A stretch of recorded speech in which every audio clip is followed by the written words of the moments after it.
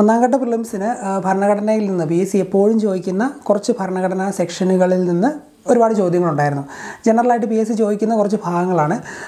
കുറച്ച് എക്സാമ്പിൾ ചോദ്യങ്ങൾ ഞാൻ പറയാം. ദേശീയ മനുഷ്യാവകാശ കമ്മീഷൻ അധ്യക്ഷനായി നിയമിക്കപ്പെട്ട ആദ്യ മലയാളി, അതുപോലെ മഹാത്മാഗാന്ധി കി ജെ എന്ന മുദ്രാവാക്യത്തോടെ ഭരണഘടനാ നിർമ്മാണ സഭ അംഗീകരിച്ച ഭരണഘടനാ വ്യവസ്ഥ ഏത്, മൗലിക കടമകൾ ഇന്ത്യൻ ഭരണഘടനയുടെ ഭാഗമായി കൂട്ടിച്ചേർത്ത ഭേദഗതി ഏത്, പിന്നെ ഏതാണ് വിദ്യാഭ്യാസ അവകാശ നിയമവുമായി ബന്ധപ്പെട്ട് താഴെ തന്നിരിക്കുന്ന പ്രസ്താവനകളിൽ ശരിയായി തിരഞ്ഞെടുക്കുക, അങ്ങനെ കുറച്ച് ചോദ്യങ്ങളുണ്ടായിരുന്നു. ഇതെല്ലാം ഓൾറെഡി നമ്മൾ ഭരണഘടനയുടെ ഭാഗത്ത് വീഡിയോ ക്ലാസ്സുകളായിട്ട് കംപ്ലീറ്റ് ആയിട്ട് കവർ ചെയ്തിട്ടുണ്ടായിരുന്നു. ആ ക്ലാസ്സുകളൊക്കെ കണ്ടവർക്ക് അത്യാവശ്യം നല്ല രീതിയിൽ സ്കോർ ചെയ്യാൻ പറ്റി കാണുമെന്ന് ഞാൻ വിശ്വസിക്കുന്നു. അപ്പോൾ എന്തായാലും അടുത്ത പരീക്ഷകൾക്ക് തയ്യാറെടുക്കുന്ന ഉദ്യോഗാർത്ഥികൾക്ക് വേണ്ടി പല പല ഭാഗങ്ങളിലായിട്ട് കിടക്കുന്ന ഈ കോൺസ്റ്റിറ്റ്യൂഷണൽ ക്ലാസ്സുകളെല്ലാം ഏകീകരിച്ചുകൊണ്ട് പരീക്ഷയ്ക്ക് ആവശ്യമായിട്ടുള്ള എക്സാം പോയിൻ്റ് ഓഫ് വ്യൂവിൽ ഒരു കോൺസ്റ്റിറ്റ്യൂഷൻ്റെ ക്ലാസ്സാണ് നിങ്ങളുടെ മുമ്പിലേക്ക് എത്തിച്ചിരിക്കുന്നത്. കുറച്ച് ലെങ്ത് ഉള്ള വീഡിയോ തന്നെയാണ്. പക്ഷേ ഈ ഒരു വീഡിയോ നിങ്ങൾ സമയമെടുത്താണെങ്കിലും കണ്ടു തീർക്കുകയാണെങ്കിൽ, കുറച്ച് ദിവസങ്ങൾ കൊണ്ടാണെങ്കിലും കണ്ടു തീർത്ത് പഠിച്ചു പോവുകയാണെങ്കിൽ വരാൻ പോകുന്ന പരീക്ഷകൾക്ക്, അതിപ്പോൾ 10th പ്രിലിംസ് മാത്രമല്ല ഏത് PSC പരീക്ഷകളാണെങ്കിലും അതിൽ കോൺസ്റ്റിറ്റ്യൂഷൻ എന്ന ഭാഗത്ത് നിങ്ങൾക്കൊരു അപ്പർ ഹാൻഡ് തന്നെ ലഭിക്കുന്ന നല്ല രീതിയിൽ കുറച്ച് ചോദ്യങ്ങളെങ്കിലും അറ്റൻഡ് ചെയ്യാൻ സാധിക്കും. അപ്പോൾ എന്തായാലും വീഡിയോ മുഴുവൻ കണ്ട് പഠിക്കാൻ ശ്രമിക്കുക. എല്ലാവർക്കും ഹിയർ ദ നോട്ട്സ് PSC എന്ന യൂട്യൂബ് ചാനലിലേക്ക് സ്വാഗതം. ഇത് 44th അമെൻമെൻറ്റ്, 44ാമത്തെ ഭേദഗതി. വർഷം എത്രയാണ്? 1978. 1978 44ാമത് ഭേദഗതി. ഏറ്റവും കൂടുതൽ പേര് തെറ്റിക്കുന്ന ഈ വർഷമാണ്. പലപ്പോഴും PSC ചോദിക്കുന്ന 44ാമത്തെ അമെൻമെൻറ്റ് ഏത് വർഷമാണെന്ന്. ഓപ്ഷനിൽ 1976 കാണും, 77 കാണും, 78 കാണും. അപ്പോൾ പലരും 76 എഴുതും, തെറ്റിപ്പോവുകയും ചെയ്യും. ഓർത്തിരിക്കുക 78 ഈ 4 കൂട്ടിയാൽ എന്ത് വരും? 44 4 കൂട്ടിയാൽ 8 എന്ന് വരും. ആ രീതിയിൽ 78 8 കണക്ട് ചെയ്യാമല്ലോ. സോ 44ാമത് ഭേദഗതി 1978. 1978 44ാമത്തെ ഭേദഗതി എന്ന് അറിഞ്ഞിരിക്കുക.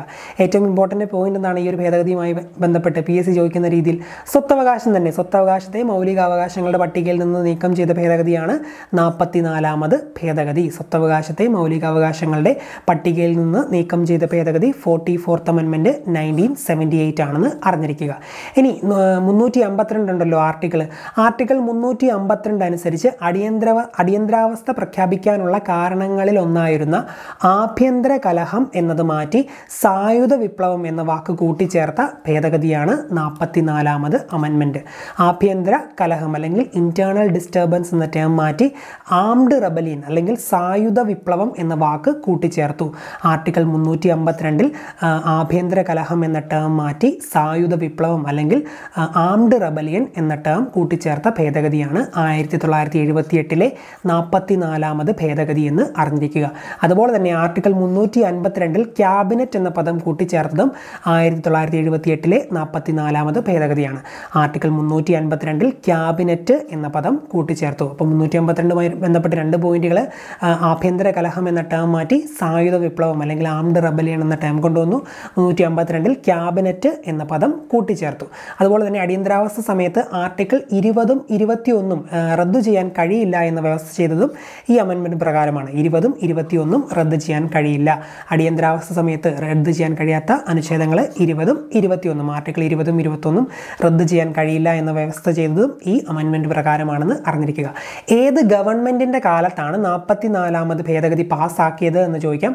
അത് ജനതാ ഗവൺമെൻറ്റാണ്. ജനതാ ഗവൺമെൻറ്റിൻ്റെ കാലത്താണ് 44ാമത് ഭേദഗതി പാസ്സാക്കിയത്. നമ്മുടെ മൊറാർജി ദേശായിയുടെ ഗവൺമെൻറ്. ജനതാ ഗവൺമെൻറ്റിൻ്റെ കാലത്താണ് 44ാമത് ഭേദഗതി പാസ്സാക്കിയത് എന്നും അറിഞ്ഞിരിക്കുക. ഈ കൂട്ടത്തിൽ തന്നെ നമ്മൾ 42ാമത്തെ അമെൻമെൻറ്റും പഠിച്ചു പോകണം. 42ാമത്തെ ഭേദഗതി അതാണ് 1976 ഭേദഗതി. മിനി കോൺസ്റ്റിറ്റ്യൂഷൻ അല്ലെങ്കിൽ ചെറു ഭരണഘടന എന്നറിയപ്പെടുന്ന ഭരണഘടനാ ഭേദഗതിയാണ് 42ാമത് ഭേദഗതി. മിനി കോൺസ്റ്റിറ്റ്യൂഷൻ അല്ലെങ്കിൽ ചെറു ഭരണഘടന എന്നറിയപ്പെടുന്ന ഭേദഗതി ഏതെന്ന് ചോദിച്ചാൽ ഏതാണ്? 42ാമത് ഭേദഗതി. ഈ 4 2 കൂട്ടിയാൽ എന്ത് വരും? 6 എന്ന് വരും. 76 6. സോ 1976 42ാമത് ഭേദഗതി എന്ന് അറിഞ്ഞിരിക്കുക. ഇനി അടുത്തൊരു പ്രധാനപ്പെട്ട പോയിന്റ് ഉണ്ട്. 42ാം ഭരണഘടനാ ഭേദഗതി വരുത്തിയത് ഏത് കമ്മിറ്റിയുടെ ശുപാർശ പ്രകാരമാണ് എന്ന് ചോദിക്കാം. അത് സ്വരൺ സിംഗ് കമ്മിറ്റിയുടെ ശുപാർശ പ്രകാരമാണ്. സ്വരൺ സിംഗ് കമ്മിറ്റി 42ാം ഭരണഘടനാ ഭേദഗതി വരുത്തിയത് സ്വരൺ സിംഗ് കമ്മിറ്റിയുടെ ശുപാർശ പ്രകാരമാണെന്ന് അറിഞ്ഞിരിക്കുക. സ്വരൺ സിംഗ് കമ്മിറ്റി. അതുപോലെ തന്നെ സോഷ്യലിസ്റ്റ്, സെക്യുലാർ, ഇൻ്റഗ്രിറ്റി എന്നീ 3 വാക്കുകൾ ഭരണഘടനയുടെ ആമുഖത്തിൽ ഭേദഗതി വരുത്തി കൂട്ടിച്ചേർത്തത് ഈ അമെൻമെൻറ്റ് പ്രകാരമാണ്. Socialist, secular, integrity. ഭരണഘടനയുടെ ആമുഖത്തിൽ ഭേദഗതി വരുത്തി സോഷ്യലിസ്റ്റ്, സെക്യുലാർ, ഇൻ്റഗ്രിറ്റി എന്നീ 3 വാക്കുകൾ കൂട്ടിച്ചേർത്ത ഭേദഗതി 42ാമത് ഭേദഗതി. ഭരണഘടനയുടെ ആമുഖത്തിൽ സോഷ്യലിസ്റ്റ്, സെക്യുലാർ, ഇൻ്റഗ്രിറ്റി എന്നീ 3 വാക്കുകൾ കൂട്ടിച്ചേർത്തത് 42ാമത് ഭേദഗതി പ്രകാരമാണ്. 10 മൗലിക കടമകൾ കൂട്ടിച്ചേർത്ത ഭേദഗതി, അതുപോലെ ഭാഗം 4A ആർട്ടിക്കിൾ 51A എന്നിവയും ഭരണഘടനയിൽ കൂട്ടിച്ചേർത്ത ഭേദഗതി എന്നൊക്കെ ചോദിച്ചാലും ഇത് തന്നെയാണ്.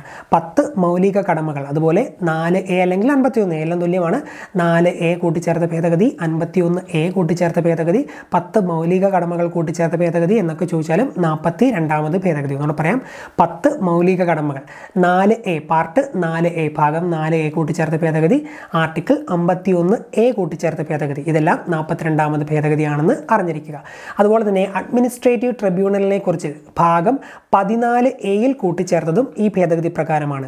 അഡ്മിനിസ്ട്രേറ്റീവ് ട്രിബ്യൂണൽ 14A, അഡ്മിനിസ്ട്രേറ്റീവ് ട്രിബ്യൂണലിനെ കുറിച്ച് 14A കൂട്ടിച്ചേർത്തതും ഈ അമെൻമെൻറ്റ് പ്രകാരമാണ് എന്ന് അറിഞ്ഞിരിക്കുക. അഡ്മിനിസ്ട്രേറ്റീവ് ട്രിബ്യൂണലിനെ കുറിച്ച് 14A കൂട്ടിച്ചേർത്തത് ഈ അമെൻമെൻറ്റ് പ്രകാരമാണെന്നും ഓർത്തിരിക്കുക. സോ എപ്പോഴും ചോദിക്കുന്ന 2 പ്രധാനപ്പെട്ട അമെൻമെൻറ്റുകളാണ് 42ഉം 44ഉം. ഇത് രണ്ടും എന്തായാലും പഠിച്ചിരിക്കണം, വളരെയധികം ഇമ്പോർട്ടൻ്റ് ആയിട്ടുള്ളതാണ്. കൂടുതലായിട്ട് PSC ചോദിക്കുന്ന 2 അമെൻമെൻറ്റുകളാണ് എന്നും അറിഞ്ഞിരിക്കുക. ഓക്കെ, അതുപോലെ ഏത് പ്രധാനമന്ത്രിയുടെ കാലത്താണ് 42ാം ഭേദഗതി പാസ്സാക്കിയത് എന്ന് ചോദിക്കാം. ഇന്ദിരാഗാന്ധിയുടെ കാലത്താണ് 42ാം ഭേദഗതി ഇന്ദിരാഗാന്ധിയുടെ കാലത്താണ് പാസ്സാക്കിയത് എന്ന് അറിഞ്ഞിരിക്കുക. 42ാമത് ഭേദഗതി ഇന്ദിരാഗാന്ധിയുടെ കാലം. 86ാം ഭേദഗതി 2002. വളരെയധികം ഇമ്പോർട്ടൻ്റ് ആയിട്ടുള്ള, ഒരുപാട് PSC പരീക്ഷകളിൽ ഇപ്പോഴും ചോദിച്ചതും ഇപ്പോഴും ചോദിച്ചുകൊണ്ടിരിക്കുന്നതുമായിട്ടുള്ള ഒരു പ്രധാനപ്പെട്ട ഭേദഗതിയാണ് 86ാം ഭേദഗതി 2002. ആ സമയവും പ്രധാനമന്ത്രി AB വാജ്പേയി ആണ്. പക്ഷേ പ്രസിഡന്റ് മാറി 2002 ആകുമ്പം APJ അബ്ദുൽ കലാം. ഇന്ത്യ കണ്ട ഏറ്റവും മികച്ച ഒരു പ്രസിഡന്റാണ് എന്ന് വേണമെങ്കിൽ പറയാം അദ്ദേഹത്തെ. APJ അബ്ദുൽ കലാമാണ് 86ാം ഭേദഗതി, വിദ്യാഭ്യാസവുമായി ബന്ധപ്പെട്ട ഈ ഭേദഗതി വന്നപ്പോൾ പ്രസിഡന്റ്, പ്രധാനമന്ത്രി AB വാജ്പേയി തന്നെ. ഓക്കെ, അപ്പോൾ 86ാം ഭേദഗതിയാണല്ലോ. ഈ 8ഉം 6 കൂട്ടി എത്രയാണ്? 14 ആണല്ലേ. 14. 6 വയസ്സ് മുതൽ 14 വയസ്സ് വരെയുള്ള, 6 മുതൽ 14 വരെ, 6 വയസ്സ് മുതൽ 14 വയസ്സ് വരെയുള്ള കുട്ടികൾക്ക് സൗജന്യവും നിർബന്ധിതവുമായ വിദ്യാഭ്യാസം നൽകേണ്ടത് സ്റ്റേറ്റിൻ്റെ കടമയും കുട്ടികളുടെ മൗലികാവകാശവുമായി മാറിയത് 86ാം ഭേദഗതി പ്രകാരമാണ്. അപ്പോൾ വിദ്യാഭ്യാസത്തെ മൗലികാവകാശമാക്കിയത് ഏത് ഭേദഗതി പ്രകാരമാണ്? 86ാം ഭേദഗതി പ്രകാരം. 6 മുതൽ 14 വരെ, 8ഉം 6ഉം കൂട്ടിയാൽ 14 കിട്ടും, പിന്നെ ഒരു 6 കണ്ടെത്തിയാൽ മതി. അപ്പോൾ 8ഉം 86ാം ഭേദഗതി 6 വയസ്സ് മുതൽ 14 വയസ്സ് വരെയുള്ള കുട്ടികൾക്ക് വിദ്യാഭ്യാസം സൗജന്യമാക്കി കൊടുക്കേണ്ടത് സ്റ്റേറ്റിൻ്റെ കടമയാണ്, അല്ലെങ്കിൽ നിർബന്ധമാക്കി കൊടുക്കേണ്ടത് സ്റ്റേറ്റിൻ്റെ കടമയാണ്. പിന്നെ അതുപോലെ തന്നെ വിദ്യാഭ്യാസം മൗലിക അവകാശമാക്കിയതും ഈ 86ാം ഭേദഗതി പ്രകാരമാണ്. ആർട്ടിക്കിൾ 21A ഭരണഘടനയിൽ കൂട്ടിച്ചേർത്തത് ഈ ഭേദഗതി പ്രകാരമാണ്. ഏതാണ് ആർട്ടിക്കിൾ 21A? 21A ഓർത്തിരിക്കുക, ഇമ്പോർട്ടൻ്റ് ആണ്. ആർട്ടിക്കിൾ 21A ഭരണഘടനയിൽ കൂട്ടിച്ചേർത്തത് ഈ 86ാം ഭേദഗതി പ്രകാരമാണ്. വിദ്യാഭ്യാസം മൗലികാവകാശമാക്കി ആർട്ടിക്കിൾ 21A ഭരണഘടനയിൽ കൂട്ടിച്ചേർത്തു. അതുപോലെ ഒരു ആർട്ടിക്കിളിൽ ഭേദഗതി വരുത്തി, അത് ആർട്ടിക്കിൾ 45 ആണ്. ആർട്ടിക്കിൾ 45ൽ ഭേദഗതി വരുത്തി. 21A കൂട്ടിച്ചേർത്തു, 45ൽ ഭേദഗതി വരുത്തി. ഒരു കാര്യം കൂടിയുണ്ട്, മൗലികാവകാശമാക്കി. അതുപോലെ തന്നെ നമ്മുടെ ഫണ്ടമെൻ്റൽ ഡ്യൂട്ടിയിൽ ഈ ഒരു സംഭവം കൂട്ടിച്ചേർത്ത് പുതിയൊരു ഫണ്ടമെൻ്റൽ ഡ്യൂട്ടിയും കൂടെ കൊണ്ടുവന്നു. ഫണ്ടമെൻ്റൽ ഡ്യൂട്ടി എവിടെയാണ് വരുന്നത്? 51A-യിലല്ലേ? 51A. അപ്പോൾ 51A-യുമായി ബന്ധപ്പെട്ട ഒരു പോയിന്റ് കൂടെ നമ്മൾ പഠിച്ചിരിക്കണം. ആർട്ടിക്കിൾ 51A-യിൽ ഭേദഗതി വരുത്തി 11ാമതായി ഒരു മൗലിക കടമ കൂടി കൂട്ടിച്ചേർത്തു. ഫണ്ടമെൻ്റൽ ഡ്യൂട്ടി 10 മൗലിക കടമകളായിരുന്നു. 86ാം ഭേദഗതിയോടുകൂടി ഒരു 11ാമത്തെ മൗലിക കടമ കൂടി കൂട്ടിച്ചേർത്തു. അതനുസരിച്ചാണ് 6നും 14നും ഇടയിലുള്ള കുട്ടികൾക്ക് വിദ്യാഭ്യാസം ചെയ്യുന്നതിനുള്ള അവസരം ഒരുക്കേണ്ടത് ഓരോ രക്ഷിതാവിൻ്റെയും കടമയായി മാറിയത്.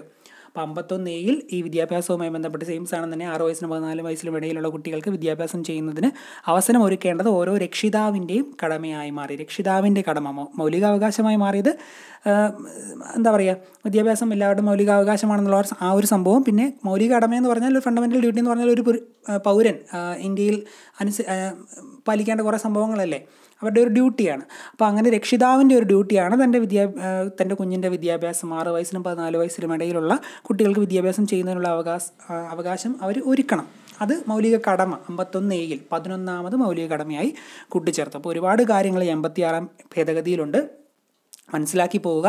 86 ഞാൻ 8 കൂട്ടി 14 എത്തി. 6 മുതൽ 14 വരെ, 6 വയസ്സ് മുതൽ 14 വയസ്സ് വരെയുള്ള കുട്ടികൾക്ക് സൗജന്യവും നിർബന്ധിതവുമായ വിദ്യാഭ്യാസം നൽകേണ്ടത് സ്റ്റേറ്റിൻ്റെ കടമയും കുട്ടികളുടെ മൗലികാവകാശവുമായി മാറ്റി. അപ്പം വിദ്യാഭ്യാസം ഒരു മൗലികാവകാശമാണ്. പിന്നെ ആർട്ടിക്കിൾ ഏതൊക്കെയാണ്? 21A കൂട്ടിച്ചേർത്തു. അതുപോലെ തന്നെ 45-ൽ ഭേദഗതി വരുത്തി. പിന്നെ മൗലിക കടമയിൽ മാറ്റം വന്നു. 11ാമത് മൗലിക കടമയായി 51A-ൽ 11ാമത് മൗലിക കടമയായി ഈ ഒരു സംഭവം കൂട്ടിച്ചേർത്തു. 6-നും 14-നും ഇടയിലുള്ള കുട്ടികളെ എന്തായാലും പഠിപ്പിച്ചിരിക്കണം, അത് രക്ഷിതാവിൻ്റെ അവകാശം മീൻസ് മൗലിക കടമയാണ് എന്ന് കൂട്ടിച്ചേർത്തു. അപ്പോൾ ഇത്രയും കാര്യങ്ങൾ 86-ാം ഭേദഗതിയുമായി ബന്ധപ്പെട്ട് അറിഞ്ഞിരിക്കണം. 86-ാം ഭേദഗതി 2002 വളരെയധികം സ്ട്രെസ് ചെയ്ത് പറയുന്ന അത്രയധികം ഇമ്പോർട്ടൻ്റ് ആയിട്ടുള്ള ഒരു ഭേദഗതി ആയതുകൊണ്ടാണ് 86-ാം ഭേദഗതി എന്തായാലും പഠിച്ചു പോകും. ഇപ്പം തന്നെ പഠിച്ചു പോകണം. ഓക്കെ. 104-ാം ഭേദഗതി 2020 ഇത് പ്രതിപാദിക്കുന്നത് അല്ലെങ്കിൽ ഇതെന്തുമായി ബന്ധപ്പെട്ടിരിക്കുന്നതെന്ന് ചോദിച്ചാൽ നിയമനിർമ്മാണ സഭകളിലെ SC/ST ആംഗ്ലോ ഇന്ത്യൻ വിഭാഗങ്ങളിലെ റിസർവേഷൻ സംബന്ധിക്കുന്ന ആ ഒരു ഭാഗങ്ങളിൽ ഭേദഗതി വരുത്തുകയാണ് ഈ 104-ാം ഭേദഗതി ചെയ്തത്. 104-ാം ഭേദഗതി 2020 നിയമനിർമ്മാണ സഭകളിലെ SC/ST ആംഗ്ലോ ഇന്ത്യൻ വിഭാഗങ്ങളിലെ നിയമനിർമ്മാണ സഭകളിലെ SC/ST ആംഗ്ലോ ഇന്ത്യൻ വിഭാഗങ്ങളിലെ റിസർവേഷൻ സംബന്ധിക്കുന്ന ഭാഗങ്ങളിൽ ഭേദഗതി വരുത്തി. ഇനി ഈ ഭേദഗതി പ്രകാരം ലോക്സഭയിലെയും സംസ്ഥാന നിയമസഭകളിലേക്കുമുള്ള SC/ST വിഭാഗങ്ങളുടെ സംവരണം 2030 ജനുവരി 25 വരെ നീട്ടുകയും അതുപോലെ ആംഗ്ലോ ഇന്ത്യക്കാരുടെ നാമനിർദ്ദേശം റദ്ദാക്കുകയും ചെയ്തു. അതാണ് ഈ ഭേദഗതി ചെയ്തത്.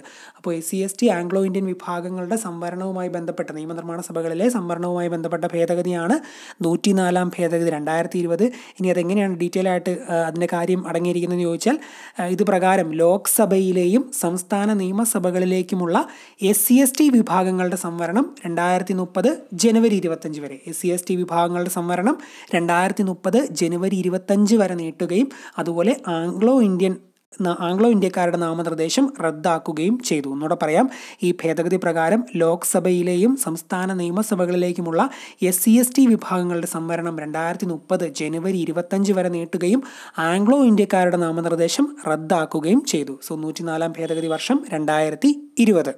2021 നടന്ന ആദ്യഘട്ട 10th ലെവൽ പ്രിലിമിനറി പരീക്ഷയ്ക്ക് വന്ന ഒരു ചോദ്യമാണ് ഇന്ത്യൻ ഭരണഘടനയുടെ 3-ാം ഭാഗത്തിൽ പ്രതിപാദിച്ചിരിക്കുന്ന വിഷയം ഏത് എന്നുള്ള ഒരു ചോദ്യം.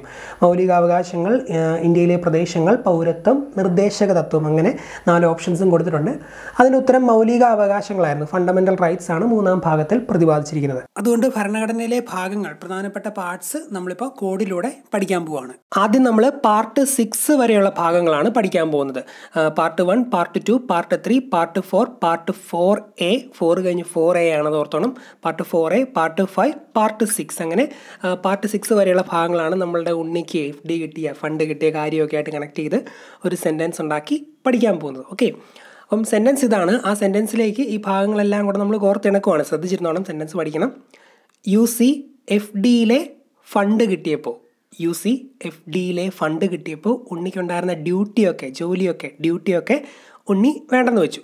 UC FDയിലെ ഫണ്ട് കിട്ടിയപ്പോൾ ഉണ്ണി ഡ്യൂട്ടിയൊക്കെ വേണ്ടെന്ന് വെച്ച് ഉണ്ണിയുടെ സ്റ്റാറ്റസ് തന്നെ മാറി. അതാണ് സെൻറ്റൻസ്. UC FDയിലെ ഫണ്ട് കിട്ടിയപ്പോൾ ഡ്യൂട്ടിയൊക്കെ വേണ്ടെന്ന് വെച്ച് ഉണ്ണി ധനികനായി, ഉണ്ണിയുടെ സ്റ്റാറ്റസ് തന്നെ മാറി.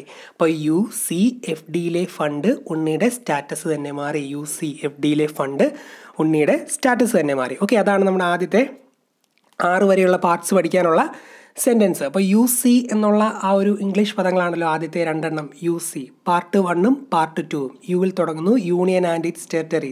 സിറ്റിസൺഷിപ്പ്. Part 2 citizenship. അപ്പോൾ part 1 union and it's territory, part 2 citizenship അഥവാ പൗരത്വം. ആദ്യത്തെ 2 എണ്ണം part 1 union and it's territory, part 2 citizenship. ഇനി FD, UC FDയിലെ ഫണ്ട് കിട്ടിയപ്പോൾ ഡ്യൂട്ടി എല്ലാം വേണ്ടെന്ന് വെച്ചെന്ന് പറഞ്ഞല്ലോ. FD ആദ്യത്തെ F ഫണ്ടമെൻ്റൽ റൈറ്റ്സ് ആണ്. Part 3 fundamental rights. അതുപോലെ FD directive principles of state policy. Part 4 directive principles of state policy അഥവാ മാർഗനിർദ്ദേശക തത്വങ്ങൾ. അപ്പോൾ part 4 directive principles of state policy. Part 1 union and it's territory, part 2 citizenship, part 3 fundamental rights, part 4 directive principles of state policy. FDയിലെ fund കിട്ടിയപ്പോൾ duty ഒക്കെ വേണ്ടെന്ന് വെച്ചെന്ന് പറഞ്ഞല്ലോ. FDയിലെ fund, duty, fundamental duties, 4A fundamental duties, part 4A fundamental duties ഓർത്തിരിക്കുക. Part 4A fundamental duties. ഉണ്ണിയുടെ status തന്നെ മാറി എന്നാണല്ലോ സെൻറ്റൻസ് അവസാനിക്കുന്നത്. ഉണ്ണിയുടെ സ്റ്റാറ്റസ്, ഉണ്ണി, യൂണിയൻ, ഉണ്ണി എന്ന് മംഗ്ലീഷിൽ ഇതിൽ UNNI, ഉണ്ണി, യൂണിയനാണ് പാർട്ട് 5. അതുപോലെ സ്റ്റാറ്റസ് എന്ന വാക്കിനെ ഒന്ന് മോഡിഫൈ ചെയ്താൽ നമുക്ക് സ്റ്റേറ്റ്സ് എന്ന ആ ഒരു പദത്തിലേക്ക് എത്താമല്ലോ, സ്റ്റേറ്റ്സ്. അപ്പോൾ പാർട്ട് 6 ദ സ്റ്റേറ്റ്സ്, പാർട്ട് 5 യൂണിയനെ പറ്റിയും പാർട്ട് 6 സ്റ്റേറ്റ്സിനെ പറ്റിയും. ഓക്കെ, അപ്പം FDയിലെ ഫണ്ട് കിട്ടിയപ്പോൾ ഡ്യൂട്ടിയൊക്കെ വേണ്ടെന്ന് വെച്ചു, ഉണ്ണിയുടെ സ്റ്റാറ്റസ് തന്നെ മാറി എന്നൊരു സെൻറ്റൻസിൽ നിന്ന് പാർട്ട് 6 വരെ നമ്മൾ പഠിച്ചിരിക്കുകയാണ്. Union and it's territory, part 2 citizenship, F fundamental rights, D directive principles of state policy, fund, duty, fundamental duties, part 4A fundamental duties, ഉണ്ണിയുടെ status, union, States, part 5 union, part 6 States. അപ്പോൾ part 1 മുതൽ part 6 വരെയുള്ള ഭാഗങ്ങൾ parts ഇവിടെ പഠിച്ചിരിക്കുകയാണ്. അടുത്തത് ബാക്കിയുള്ളതാണ് ഇനി പറയാൻ പോകുന്നത്. ഓക്കെ, അപ്പോൾ ഈ ഒരു സെൻറ്റൻസ് പാർട്ട് 6 വരെയുള്ളതിനാണെന്ന് ഓർത്ത് പഠിച്ചു പോകുക, ഇപ്പം തന്നെ പഠിച്ചോണം. മുഴുവൻ പാർട്സും പറയുന്നില്ല, എക്സാം ഓറിയൻറ്റഡ് ആയിട്ട് ആദ്യത്തെ കുറച്ച് പ്രധാനപ്പെട്ട പാർട്സ് മാത്രമേ ഇപ്പോൾ പറഞ്ഞു പോയുള്ളൂ. മുഴുവൻ പാർട്സിൻ്റെ വീഡിയോ വേണ്ടവർ നമ്മുടെ പ്ലേലിസ്റ്റിൽ, കോൺസ്റ്റിറ്റ്യൂഷൻ്റെ പ്ലേലിസ്റ്റിൽ അവിടെ കൊടുത്തിട്ടുണ്ട് പാർട്സ് ഓഫ് ദി കോൺസ്റ്റിറ്റ്യൂഷൻ്റെ വീഡിയോ, അതൊന്ന് കണ്ടു നോക്കിയാൽ മതി. ഓക്കെ, മൗലികാവകാശങ്ങൾ അഥവാ ഫണ്ടമെൻ്റൽ റൈറ്റ്സ്. മൗലികാവകാശങ്ങളെ പറ്റി പഠിക്കുമ്പോൾ നമ്മൾ ഏറ്റവും ആദ്യം പഠിക്കേണ്ടത് മൗലികാവകാശങ്ങളുടെ ശില്പി ആര് എന്നുള്ള പോയിൻ്റാണ്. മൗലികാവകാശങ്ങളുടെ ശില്പി എന്നറിയപ്പെടുന്നത് സർദാർ വല്ലഭായ് പട്ടേലാണ്. മൗലികാവകാശങ്ങളുടെ ശില്പി എന്നറിയപ്പെടുന്നത് സർദാർ വല്ലഭായ് പട്ടേൽ. ഈ ഫണ്ടമെൻ്റൽ റൈറ്റ്സ് ഉള്ളതുകൊണ്ടാണ് നമുക്ക് ആരുടെയും മുമ്പിൽ ഇങ്ങനെ പേടിച്ച് പഞ്ചപുച്ചടങ്ങി നിൽക്കേണ്ടി വരാത്തത്. നമ്മളെല്ലാവരും എന്താ പറയുക, നമ്മുടെ തന്നെ ലോകത്തെ സാറന്മാരാണെന്ന് ഓർത്ത്. മൗലികാവകാശങ്ങളുണ്ട്, നമുക്ക് സ്വാതന്ത്ര്യത്തോടെ നടക്കാം, നമ്മൾ സാറന്മാരാണ്, സർദാർ വല്ലഭായ് പട്ടേൽ എന്ന് ഓർത്തിരിക്കാമല്ലോ. സോ മൗലികാവകാശങ്ങളുടെ ശില്പി എന്നറിയപ്പെടുന്നത് സർദാർ വല്ലഭായ് പട്ടേൽ. 3 വാക്കുകളാണല്ലോ പേരിലുള്ളത്, സർദാർ വല്ലഭായ് പട്ടേൽ. 3. ഭാഗം 3ലാണ് ഭരണഘടനയിൽ മൗലികാവകാശങ്ങൾ ഉൾപ്പെടുന്നത്. ഭരണഘടനയിൽ മൗലികാവകാശങ്ങൾ ഉൾപ്പെടുത്തിയിരിക്കുന്ന ഭാഗം ഏത് എന്ന് ചോദിച്ചാൽ ഭാഗം 3. അപ്പോൾ വല്ലഭായ് പട്ടേലിൻ്റെ പേരിൽ 3 വാക്കുകളുണ്ടെന്ന് പറഞ്ഞാൽ ആ 3ൽ നിന്ന് ഭാഗം 3ലേക്ക് എത്തി. ഭരണഘടനയിൽ മൗലികാവകാശങ്ങൾ ഉൾപ്പെടുത്തിയിരിക്കുന്ന ഭാഗം ഏത് എന്ന് ചോദിച്ചാൽ ഭാഗം 3. ഇനി ആ 3 നമ്മളെങ്ങനെയാണ് 1, 2, 3 എന്ന് എഴുതുമല്ലേ ചെയ്യുന്നത്, അടുപ്പിച്ച് 3, 1, 2, 3 ആ ഒരു രീതി നോർത്ത് 1, 2, 3 ഒരു 5 കൂടെ അപ്പുറത്ത് എഴുതുക. അപ്പം 12 മുതൽ 35 എന്ന് പറയുന്ന രീതിയിൽ ആ 2 അക്കങ്ങൾ കിട്ടുമല്ലോ, 12 മുതൽ 35 വരെ. അത് പറയാൻ കാരണം എന്താണെന്ന് വെച്ചാൽ ആർട്ടിക്കിൾ 12 മുതൽ 35 വരെയാണ് ഭരണഘടനയിൽ മൗലികാവകാശങ്ങളെക്കുറിച്ച് പ്രതിപാദിച്ചിരിക്കുന്നത്. ഭരണഘടനയിൽ മൗലികാവകാശങ്ങളെക്കുറിച്ച് പ്രതിപാദിക്കുന്ന ആർട്ടിക്കിൾ ഏതൊക്കെയെന്ന് ചോദിച്ചാൽ, അല്ലെങ്കിൽ ആർട്ടിക്കിളുകൾ ഏതൊക്കെയെന്ന് ചോദിച്ചാൽ ആർട്ടിക്കിൾ 12 മുതൽ 35 വരെ. ഭരണഘടനയിൽ മൗലികാവകാശങ്ങളെക്കുറിച്ച് പ്രതിപാദിക്കുന്ന ആർട്ടിക്കിൾ 12 മുതൽ 35 വരെ. ഈ കൊറോണയൊക്കെ വന്ന സമയത്ത് ലോകത്തെല്ലായിടത്തും മാസ്ക് വെച്ച് നടക്കണമെന്നുള്ള ഒരു തീരുമാനം എല്ലാ രാജ്യങ്ങളും എടുത്തല്ലോ. മാസ്ക് നമുക്ക് ഉപേക്ഷിക്കാൻ പറ്റാത്തൊരു ഘടകമായി മാറി അല്ലേ. പക്ഷേ അമേരിക്കയിലൊക്കെ ഇതിനെതിരെ ഭയങ്കര പ്രതിഷേധങ്ങളൊക്കെ ആയിരുന്നു. പത്രങ്ങളിലൊക്കെ നിങ്ങൾ വായിച്ചിട്ടുണ്ടാകും, അവർക്കങ്ങനെ മാസ്ക് ഒന്നും വെക്കാൻ പറ്റത്തുന്നില്ല, ഞങ്ങൾ ഇഷ്ടമുള്ളവർ നടക്കുക എന്നൊക്കെ പറഞ്ഞുള്ള രീതിയൊക്കെ ആയിരുന്നു അവർക്ക്. കാരണം അവിടെ നമ്മുടെ ഇവിടുത്തെ പോലെ അങ്ങനെ ഭയങ്കരമായിട്ട് ഇമ്പോസ് ചെയ്യാനൊന്നും പറ്റത്തില്ല. അവർക്ക് ഭയങ്കര ഡെമോക്രസിയുടെ ഒരു എന്താ പറയുക, ഒരു പ്യുവർ ഫോം ഒന്ന് വേണമെങ്കിലൊക്കെ പറയാം, ഭയങ്കര ഒരു ശക്തമാണ് അവിടുത്തെ ഡെമോക്രസി അമേരിക്കയിലെ. അപ്പോൾ അവരെ അങ്ങനെ ഇതാക്കാൻ പറ്റത്തില്ല. അപ്പോൾ ഏറ്റവും കൂടുതൽ എന്താ പറയുക, മൗലികാവകാശങ്ങൾക്ക് വേണ്ടി വാദിക്കുന്ന ഒരു വിഭാഗം അമേരിക്കയാണെന്നൊക്കെ അങ്ങ് ഓർത്തേ. അപ്പോൾ അമേരിക്കയിലേക്ക് എത്താമല്ലോ. പറയാൻ കാരണം എന്താണെന്ന് വെച്ചാൽ മൗലികാവകാശങ്ങൾ എന്ന ആശയം ഇന്ത്യ കടം കൊണ്ടിരിക്കുന്ന രാജ്യം അമേരിക്കയാണ്. മൗലികാവകാശങ്ങൾ എന്ന ആശയം ഇന്ത്യ കടം കൊണ്ടിരിക്കുന്നത് ഏത് രാജ്യത്ത് നിന്നാണ് എന്ന് ചോദിച്ചാൽ അമേരിക്ക. മൗലികാവകാശങ്ങൾ എന്ന ആശയം ഇന്ത്യ കടം കൊണ്ടിരിക്കുന്നത് അമേരിക്കയിൽ നിന്നാണ്. ഭരണഘടനയുടെ ആണിക്കല്ല്, ഇന്ത്യയുടെ മാഗ്ന കാർട്ട, സ്വാതന്ത്ര്യത്തിൻ്റെ വിളക്കുകൾ എന്നീ 3 വിശേഷണങ്ങളുള്ള ഭരണഘടനാ ഭാഗം 3 അല്ലെങ്കിൽ മൗലികാവകാശങ്ങൾക്കാണ് എന്ന് ഓർത്തിരിക്കുക. 3 ടേമുകൾ പറഞ്ഞു. ഭരണഘടനയുടെ ആണിക്കല്ല്, ഈ ഫണ്ടമെൻ്റൽ റൈറ്റ്സ് ആണല്ലോ എല്ലാത്തിൻ്റെയും ഒരു ആണിക്കല്ല്. ഇതില്ലേ പിന്നെ എന്നാകെ ഭരണഘടന തരുന്നുണ്ടെന്ന് പറഞ്ഞിട്ട് ഒരു കാര്യവുമില്ല. അപ്പോൾ ഏറ്റവും ആണിക്കല്ലെന്ന് വേണമെങ്കിൽ നമുക്കിതിനെ വിളിക്കാമല്ലോ. സോ ഭരണഘടനയുടെ ആണിക്കല്ല്. അതുപോലെ സ്വാതന്ത്ര്യം മൊത്തം നമുക്ക് അനുവദിക്കുന്നത് ഈ മൗലികാവകാശങ്ങളിലൂടെയാണ്. സഞ്ചരിക്കാനുള്ള പഠിക്കാനുള്ള സ്വാതന്ത്ര്യം, അങ്ങനെ എന്തും ജോലി ചെയ്യാനുള്ള സ്വാതന്ത്ര്യം, സംസാരിക്കാനുള്ള സ്വാതന്ത്ര്യം എല്ലാം മൗലികാവകാശങ്ങളിലൂടെ നമുക്ക് ലഭിക്കുന്നതല്ലേ. അപ്പം സ്വാതന്ത്ര്യത്തിൻ്റെ ഏറ്റവും വലിയ വിളക്കുകളാണ് ഈ മൗലികാവകാശങ്ങളെന്ന് വേണമെങ്കിൽ പറയാമല്ലോ. സോ ആ പോയിന്റും ആ രീതിയിൽ കണക്ട് ചെയ്ത് ഓർത്തിരിക്കാം. സ്വാതന്ത്ര്യത്തിൻ്റെ വിളക്കുകൾ, ഭരണഘടനയുടെ ആണിക്കല്ല്, സ്വാതന്ത്ര്യത്തിൻ്റെ വിളക്കുകൾ, അതുപോലെ തന്നെ ഇന്ത്യയുടെ മാഗ്ന കാർട്ട എന്നീ വിശേഷണങ്ങളുള്ള ഭാഗം മൗലികാവകാശങ്ങളടങ്ങിയ ഭാഗം 3 ഒന്നുകൂടെ പറയാം. ഭരണഘടനയുടെ ആണിക്കല്ല്, ഇന്ത്യയുടെ മാഗ്ന കാർട്ട, സ്വാതന്ത്ര്യത്തിൻ്റെ വിളക്കുകൾ എന്നീ വിശേഷണങ്ങളുള്ള ഭരണഘടനയുടെ ഭാഗം 3 മൗലികാവകാശങ്ങൾ അഥവാ ഫണ്ടമെൻ്റൽ റൈറ്റ്സ്. മൗലികാവകാശങ്ങൾ നടപ്പിലാക്കാൻ ഒരു ഇന്ത്യൻ പൗരന് കോടതിയെ സമീപിക്കാനും മൗലികാവകാശങ്ങളുടെ സംരക്ഷണാർത്ഥം സുപ്രീം കോടതിയിലോ ഹൈക്കോടതിയിലോ നേരിട്ട് കേസ് ഫയൽ ചെയ്യാനും കഴിയും. ഇപ്പോൾ നിങ്ങളുടെ എന്തെങ്കിലുമൊക്കെ ഒരു മൗലികാവകാശം ആരെങ്കിലുമൊക്കെ തടയാൻ ശ്രമിക്കുകയാണെങ്കിൽ നിങ്ങൾക്ക് കോടതി ചെല്ലാം, നേരിട്ട് ചെല്ലാം. കോടതിയാണ് ഇതിൻ്റെ കാവൽക്കാരെന്നൊക്കെ അറിയപ്പെടുന്നത്. മൗലികാവകാശങ്ങളുടെ സംരക്ഷകൻ എന്നറിയപ്പെടുന്നത് സുപ്രീം കോടതിയാണ്. സുപ്രീം കോടതി വരെ നിങ്ങൾക്ക് നിങ്ങളുടെ മൗലികാവകാശങ്ങൾ നേടിയെടുക്കാൻ ഡയറക്റ്റ് ചെല്ലാം, നിങ്ങളെ ആരും തടയത്തില്ല. അപ്പോൾ സുപ്രീം കോടതി മൗലികാവകാശങ്ങളുടെ കാവൽക്കാരനെന്ന് അറിയപ്പെടുന്നു. ഓർത്തിരിക്കുക, അതൊരു പ്രധാനപ്പെട്ട പോയിൻ്റാണ്. പലപ്പോഴും പരീക്ഷകളിൽ ചോദിക്കുന്ന ഒരു കോമൺ ആയിട്ടുള്ള ചോദ്യമാണ്. മൗലികാവകാശങ്ങളുടെ സംരക്ഷകൻ, മൗലികാവകാശങ്ങളുടെ സംരക്ഷകൻ എന്നറിയപ്പെടുന്നത് സുപ്രീം കോടതിയാണ്. മൗലികാവകാശങ്ങളുടെ സംരക്ഷകൻ എന്നറിയപ്പെടുന്നത് ആര് എന്ന് ചോദിച്ചിട്ട് താഴെ പാർലമെൻറ്റ്, അതുപോലെ സുപ്രീം കോടതി, പിന്നെന്താണ് കേരള നിയമസഭ, അങ്ങനെയൊക്കെ ഓപ്ഷനുകൾ വന്നാൽ ഓർത്തോണം സുപ്രീം കോടതിയാണ് മൗലികാവകാശങ്ങളുടെ സംരക്ഷകൻ എന്നറിയപ്പെടുന്നത്. സുപ്രീം കോടതിയാണ്. ഓക്കെ. എന്നാൽ അടിയന്തരാവസ്ഥ കാലത്ത്, അടിയന്തരാവസ്ഥ കാലത്ത് മൗലികാവകാശങ്ങൾക്ക് കുറച്ച് നിയന്ത്രണങ്ങൾ ഏർപ്പെടുത്തും. കുറേ അവകാശങ്ങൾ റദ്ദാകും, അങ്ങനെ കുറേ സംഭവങ്ങളുണ്ട്. എന്നാൽ അടിയന്തരാവസ്ഥ കാലത്തും നിലനിൽക്കുന്ന മൗലികാവകാശങ്ങളുണ്ട്. അത് ആർട്ടിക്കിൾ 20ഉം 21ഉമാണ്. അടിയന്തരാവസ്ഥ കാലത്ത്, എമർജൻസിയുടെ സമയത്തും നിലനിൽക്കുന്ന മൗലികാവകാശങ്ങൾ ഏതെന്ന് ചോദിച്ചാൽ ആർട്ടിക്കിൾ 20ഉം 21ഉമാണ്. ആർട്ടിക്കിൾ 20ഉം 21ഉം. ഈ 20ഉം 21ഉം അടിയന്തരാവസ്ഥ കാലത്തും നിലനിൽക്കുമെന്ന് റദ്ദ് ചെയ്യാൻ സാധിക്കാതായത് എപ്പോൾ തൊട്ടാണെന്ന് ചോദിച്ചാൽ 1978 ഒരു ഭേദഗതി വന്നിട്ടുണ്ടായിരുന്നു. വളരെയധികം പ്രധാനപ്പെട്ട ഭേദഗതിയാണ്. നമ്മളതിനെപ്പറ്റി ഡീറ്റെയിൽ ആയിട്ട് പറയും. 44ാം ഭേദഗതി, 1978 44ാം ഭേദഗതി. ഈ 44ാം ഭേദഗതിയുമായി ബന്ധപ്പെട്ട് എപ്പോഴും പരീക്ഷയ്ക്ക് ചോദിക്കുന്ന ഒരു ചോദ്യമുണ്ട്. 44ാം ഭേദഗതി ഏത് വർഷമാണെന്ന്. ഓപ്ഷൻ 76 കാണും, 77 കാണും, 78 കാണും, 80 കാണും, അങ്ങനെ പല വർഷങ്ങൾ കാണും. അത്യാവശ്യം പഠിച്ചവർക്കാണെങ്കിലും പെട്ടെന്ന് ഈ വർഷങ്ങളെല്ലാം കാണുമ്പോൾ ഒരു കൺഫ്യൂഷൻ വരും. അയ്യോ, ഇത് 76ആണോ 78ആണോ അങ്ങനൊരു സംഭവം. അത് ഓർത്തിരിക്കാൻ വേണ്ടി 44ആണല്ലോ, 44ലെ അക്കങ്ങളൊന്ന് കൂട്ടിക്ക്. 4ഉം 4ഉം 8, 78. ഇനി മറന്നു പോകത്തില്ലല്ലോ. 44ാം ഭേദഗതി 1978. 44ാം ഭേദഗതി 1978. അപ്പോൾ 1978 44ാം ഭരണഘടനാ ഭേദഗതിയോടെയാണ് അടിയന്തരാവസ്ഥ കാലത്ത് പോലും മൗലികാവകാശങ്ങളിലെ ഈ 20ഉം 21ഒന്നും റദ്ദ് ചെയ്യാൻ സാധിക്കാതായത്.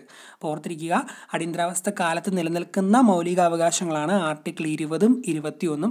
അത് ഏത് ഭേദഗതി പ്രകാരമാണ് ആ ഒരു വ്യവസ്ഥ കൊണ്ടുവന്നത്? 78 44ാം ഭേദഗതി. അപ്പോൾ 2 ആർട്ടിക്കിൾ, ഒരു ഭേദഗതിയും പറഞ്ഞു. 20ഉം 21ഉം അടിയന്തരാവസ്ഥ കാലത്ത് പോലും റദ്ദ് ചെയ്യാൻ സാധിക്കത്തില്ല. അടിയന്തരാവസ്ഥ കാലത്ത് നിലനിൽക്കുന്ന മൗലികാവകാശങ്ങളാണ് 20ഉം 21ഉം. 1978 44ാം ഭേദഗതി പ്രകാരമാണ് ഈ ഒരു റദ്ദ് ചെയ്യാൻ പറ്റില്ല എന്നുള്ള ഈ ഒരു സംഭവം കൊണ്ടുവന്നത്. ഓക്കെ. ഇനി ഫണ്ടമെൻ്റൽ റൈറ്റ്സ് എന്നല്ല നമ്മൾ എഴുതുന്നത്, എഫിലല്ലേ തുടങ്ങുന്നത്. ഈ എഫ് ഒന്ന് തിരിച്ചൊന്ന് റിവേഴ്സ് ചെയ്ത് മിറർ ഇമേജ് എടുക്കുകയാണെങ്കിൽ ഇങ്ങനെ ഒരു 7 പോലെ വരത്തില്ലേ. 7 എന്ന നമ്പറുമായിട്ട് ഫണ്ടമെൻ്റൽ റൈറ്റ്സിന് ഒരു ബന്ധമുണ്ട്. കാരണം ഭരണഘടന നിലവിൽ വരുമ്പോൾ ഉണ്ടായിരുന്ന ഫണ്ടമെൻ്റൽ റൈറ്റ്സ് അഥവാ മൗലികാവകാശങ്ങളുടെ എണ്ണം 7ആണ്. ഭരണഘടന നിലവിൽ വരുമ്പോൾ 7 എണ്ണമാണ് ഉണ്ടായിരുന്നത്. എന്നാൽ സ്വത്തവകാശം, റൈറ്റ് ടു പ്രോപ്പർട്ടി എന്ന് പറയുന്ന ആ ഒരു സംഭവം മൗലികാവകാശങ്ങളിൽ നിന്ന് എടുത്തു മാറ്റിയായിരുന്നു. അതുകൊണ്ട് തന്നെ നിലവിൽ ഭരണഘടന ഉറപ്പ് നൽകുന്ന മൗലികാവകാശങ്ങളുടെ എണ്ണം 6ആണ്. ഭരണഘടന ഉറപ്പ് നൽകുന്ന നിലവിലുള്ള മൗലികാവകാശങ്ങളുടെ എണ്ണം 6. അപ്പോൾ പരീക്ഷയ്ക്ക് ഇപ്പം നമുക്കിപ്പോൾ 6 ഉള്ളൂ എന്നറിയാം. പരീക്ഷയ്ക്ക് ചോദിക്കുവാണ് ഭരണഘടന നിലവിൽ വന്നപ്പോൾ ഉണ്ടായിരുന്ന മൗലികാവകാശങ്ങളുടെ എണ്ണം ഏത് എന്ന് ചോദിക്കുമ്പോൾ ഓപ്ഷൻ എയിൽ തന്നെ ഒരുപക്ഷെ 6 കാണും. അപ്പോൾ നിങ്ങൾക്കിപ്പം മൗലികാവകാശങ്ങൾ 6 ഉള്ളെന്ന് ഓർമ്മയുള്ളവർ ഒരുപക്ഷെ പെട്ടെന്ന് 6 എഴുതാം. ഓപ്ഷൻ എയിലും കാണും, ഉത്തരം തെറ്റിപ്പോവുകയും ചെയ്യും. സോ ഓർത്തോണം, 7 എണ്ണമാണ് മൗലികാവകാശങ്ങൾ നിലവിൽ വരുമ്പോൾ, ഭരണഘടന നിലവിൽ വരുമ്പോൾ മൗലികാവകാശങ്ങളുടെ എണ്ണം 7ആണ്. ഇപ്പോൾ 6 ഉള്ളൂ. 1978 സ്വത്തവകാശത്തെ മൗലികാവകാശത്തിൽ നിന്ന് നീക്കം ചെയ്തത് ജനതാ ഗവൺമെൻറ്റിൻ്റെ ആ ഒരു ഭേദഗതിയിലൂടെയാണ്, 44ാം ഭേദഗതി. ഇനി ഒരു സെഷൻ, ഒരു കോൺഗ്രസ് സമ്മേളനം നമ്മൾ ഡയറക്റ്റായിട്ട് ഇമ്പോർട്ടൻ്റ് ആയിട്ട് പഠിക്കണം. 1931 കറാച്ചി സമ്മേളനം, മൗലികാവകാശങ്ങളെക്കുറിച്ചുള്ള പ്രമേയം പാസാക്കിയ കോൺഗ്രസ് സമ്മേളനമാണ് കറാച്ചി സമ്മേളനം. അപ്പം മൗലികാവകാശങ്ങളുമായി ബന്ധപ്പെട്ട ശില്പി തന്നെ സർദാർ വല്ലഭായ് പട്ടേലാണല്ലോ, പ്രധാനപ്പെട്ട വ്യക്തിയല്ലേ സർദാർ വല്ലഭായ് പട്ടേൽ. ഇദ്ദേഹം തന്നെയാണ് ഈ 31 കറാച്ചി സമ്മേളനത്തിൻ്റെ അധ്യക്ഷൻ. 1931 കറാച്ചി സമ്മേളനത്തിൻ്റെ അധ്യക്ഷൻ സർദാർ വല്ലഭായ് പട്ടേൽ. മൗലികാവകാശങ്ങളെക്കുറിച്ചുള്ള പ്രമേയം പാസാക്കിയ കോൺഗ്രസ് സമ്മേളനമാണ് 1931 കറാച്ചി സമ്മേളനം. മൗലികാവകാശങ്ങളെക്കുറിച്ചുള്ള പ്രമേയം പാസാക്കിയ കോൺഗ്രസ് സമ്മേളനം 1931 കറാച്ചി സമ്മേളനം. അതിൻ്റെ അധ്യക്ഷൻ സർദാർ വല്ലഭായ് പട്ടേൽ.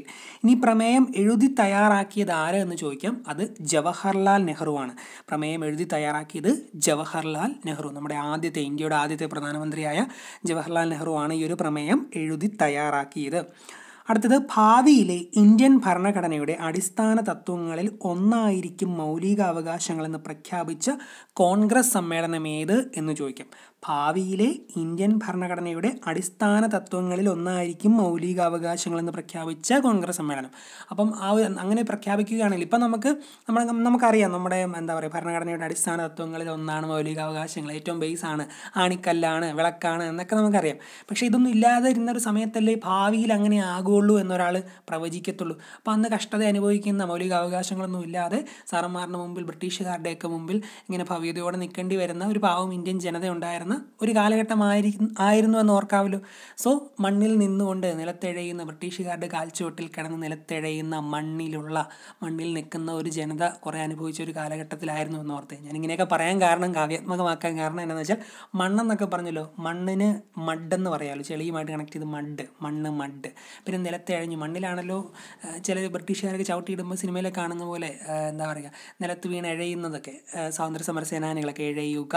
അപ്പോൾ 7 1927 മദ്രാസ് സമ്മേളനം, 27 സമ്മേളനം മദ്രാസ്, അതൊന്ന് കണക്ട് ചെയ്യാൻ വേണ്ടിയാണ് ഇത്രയും പറഞ്ഞത്. അപ്പോൾ 27 സമ്മേളനം മദ്രാസ് സമ്മേളനം, അവിടെയാണ് ഭാവിയിലെ ഇന്ത്യൻ ഭരണഘടനയുടെ അടിസ്ഥാന തത്വങ്ങളിൽ ഒന്നായിരിക്കും മൗലികാവകാശങ്ങളെന്ന് പ്രഖ്യാപിച്ചത്. അപ്പോൾ ഭാവിയിലെ ഇന്ത്യൻ ഭരണഘടനയുടെ അടിസ്ഥാന തത്വങ്ങളിൽ ഒന്നായിരിക്കും മൗലികാവകാശങ്ങളെന്ന് പ്രഖ്യാപിച്ച കോൺഗ്രസ് സമ്മേളനം 1927 മദ്രാസ് സമ്മേളനം. ഓർത്തിരിക്കുക, 1927 മദ്രാസ് സമ്മേളനം. അപ്പം ബ്രിട്ടീഷുകാരെ അനുസരിച്ച് നമ്മൾ നിൽക്കണം എന്നൊക്കെ ഞാൻ പറഞ്ഞല്ലോ, അനുസരിച്ച് നിൽക്കുക, അപ്പം അനുസരിക്കുക. അൻസാരി എന്ന ആ ഒരു വാക്കിലേക്ക് എത്താമല്ലോ, അൻസാരി. 1927 മദ്രാസ് സമ്മേളനത്തിൻ്റെ അധ്യക്ഷൻ MA അൻസാരി. 1927 മദ്രാസ് സമ്മേളനത്തിൻ്റെ അധ്യക്ഷൻ MA അൻസാരി. ഓക്കെ, ആ പോയിന്റുകൾ ഓർത്തിരിക്കുമല്ലോ.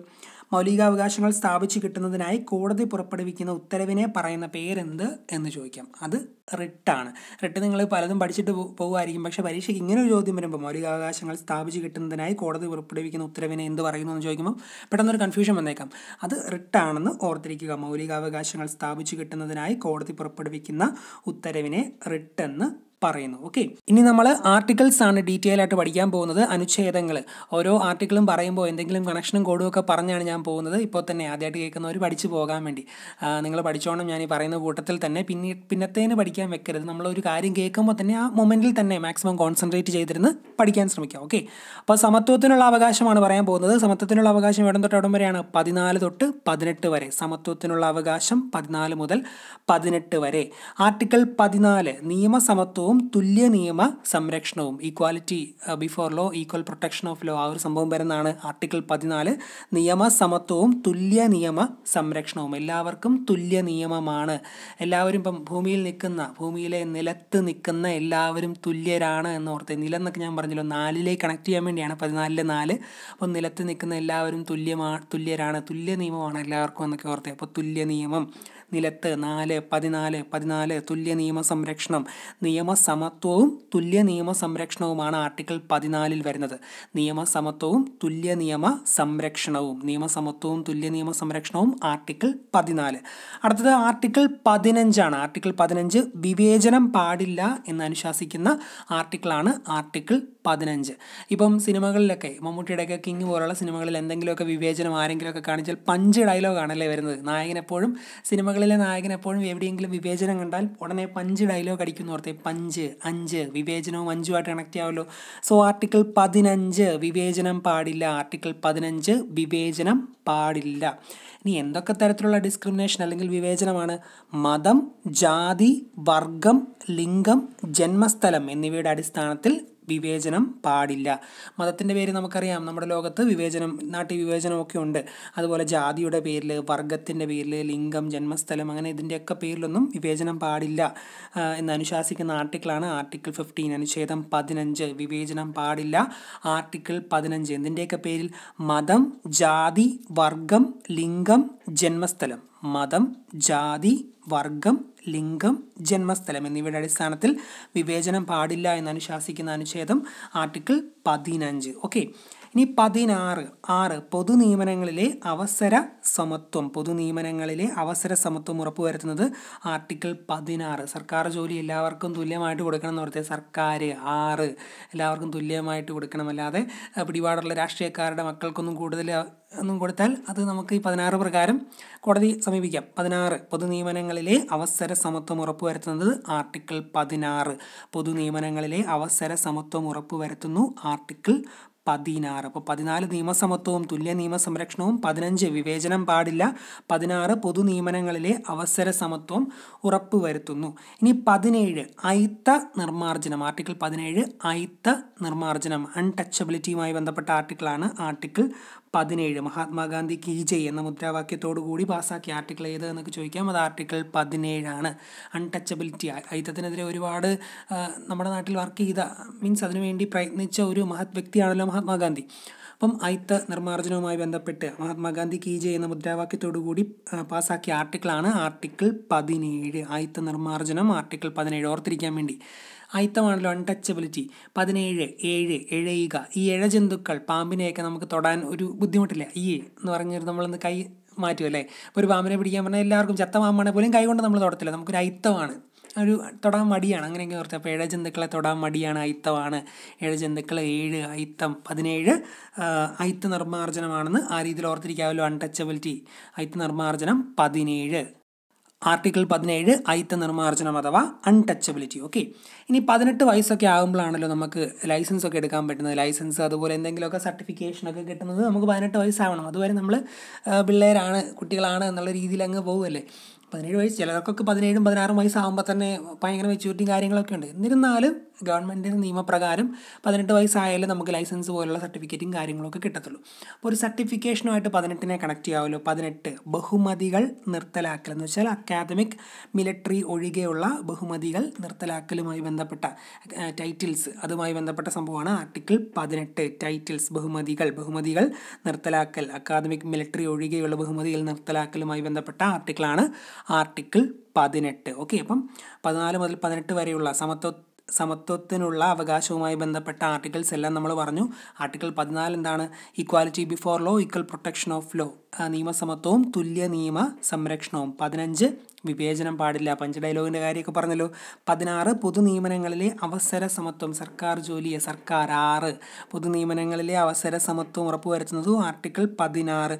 17 എഴയുക, ഇഴജന്തുക്കളെ തൊടാൻ നമുക്ക് മടിയാണ്, അൺടച്ചബിലിറ്റി അയിത്ത നിർമ്മാർജ്ജനമാണ് ആർട്ടിക്കിൾ 17.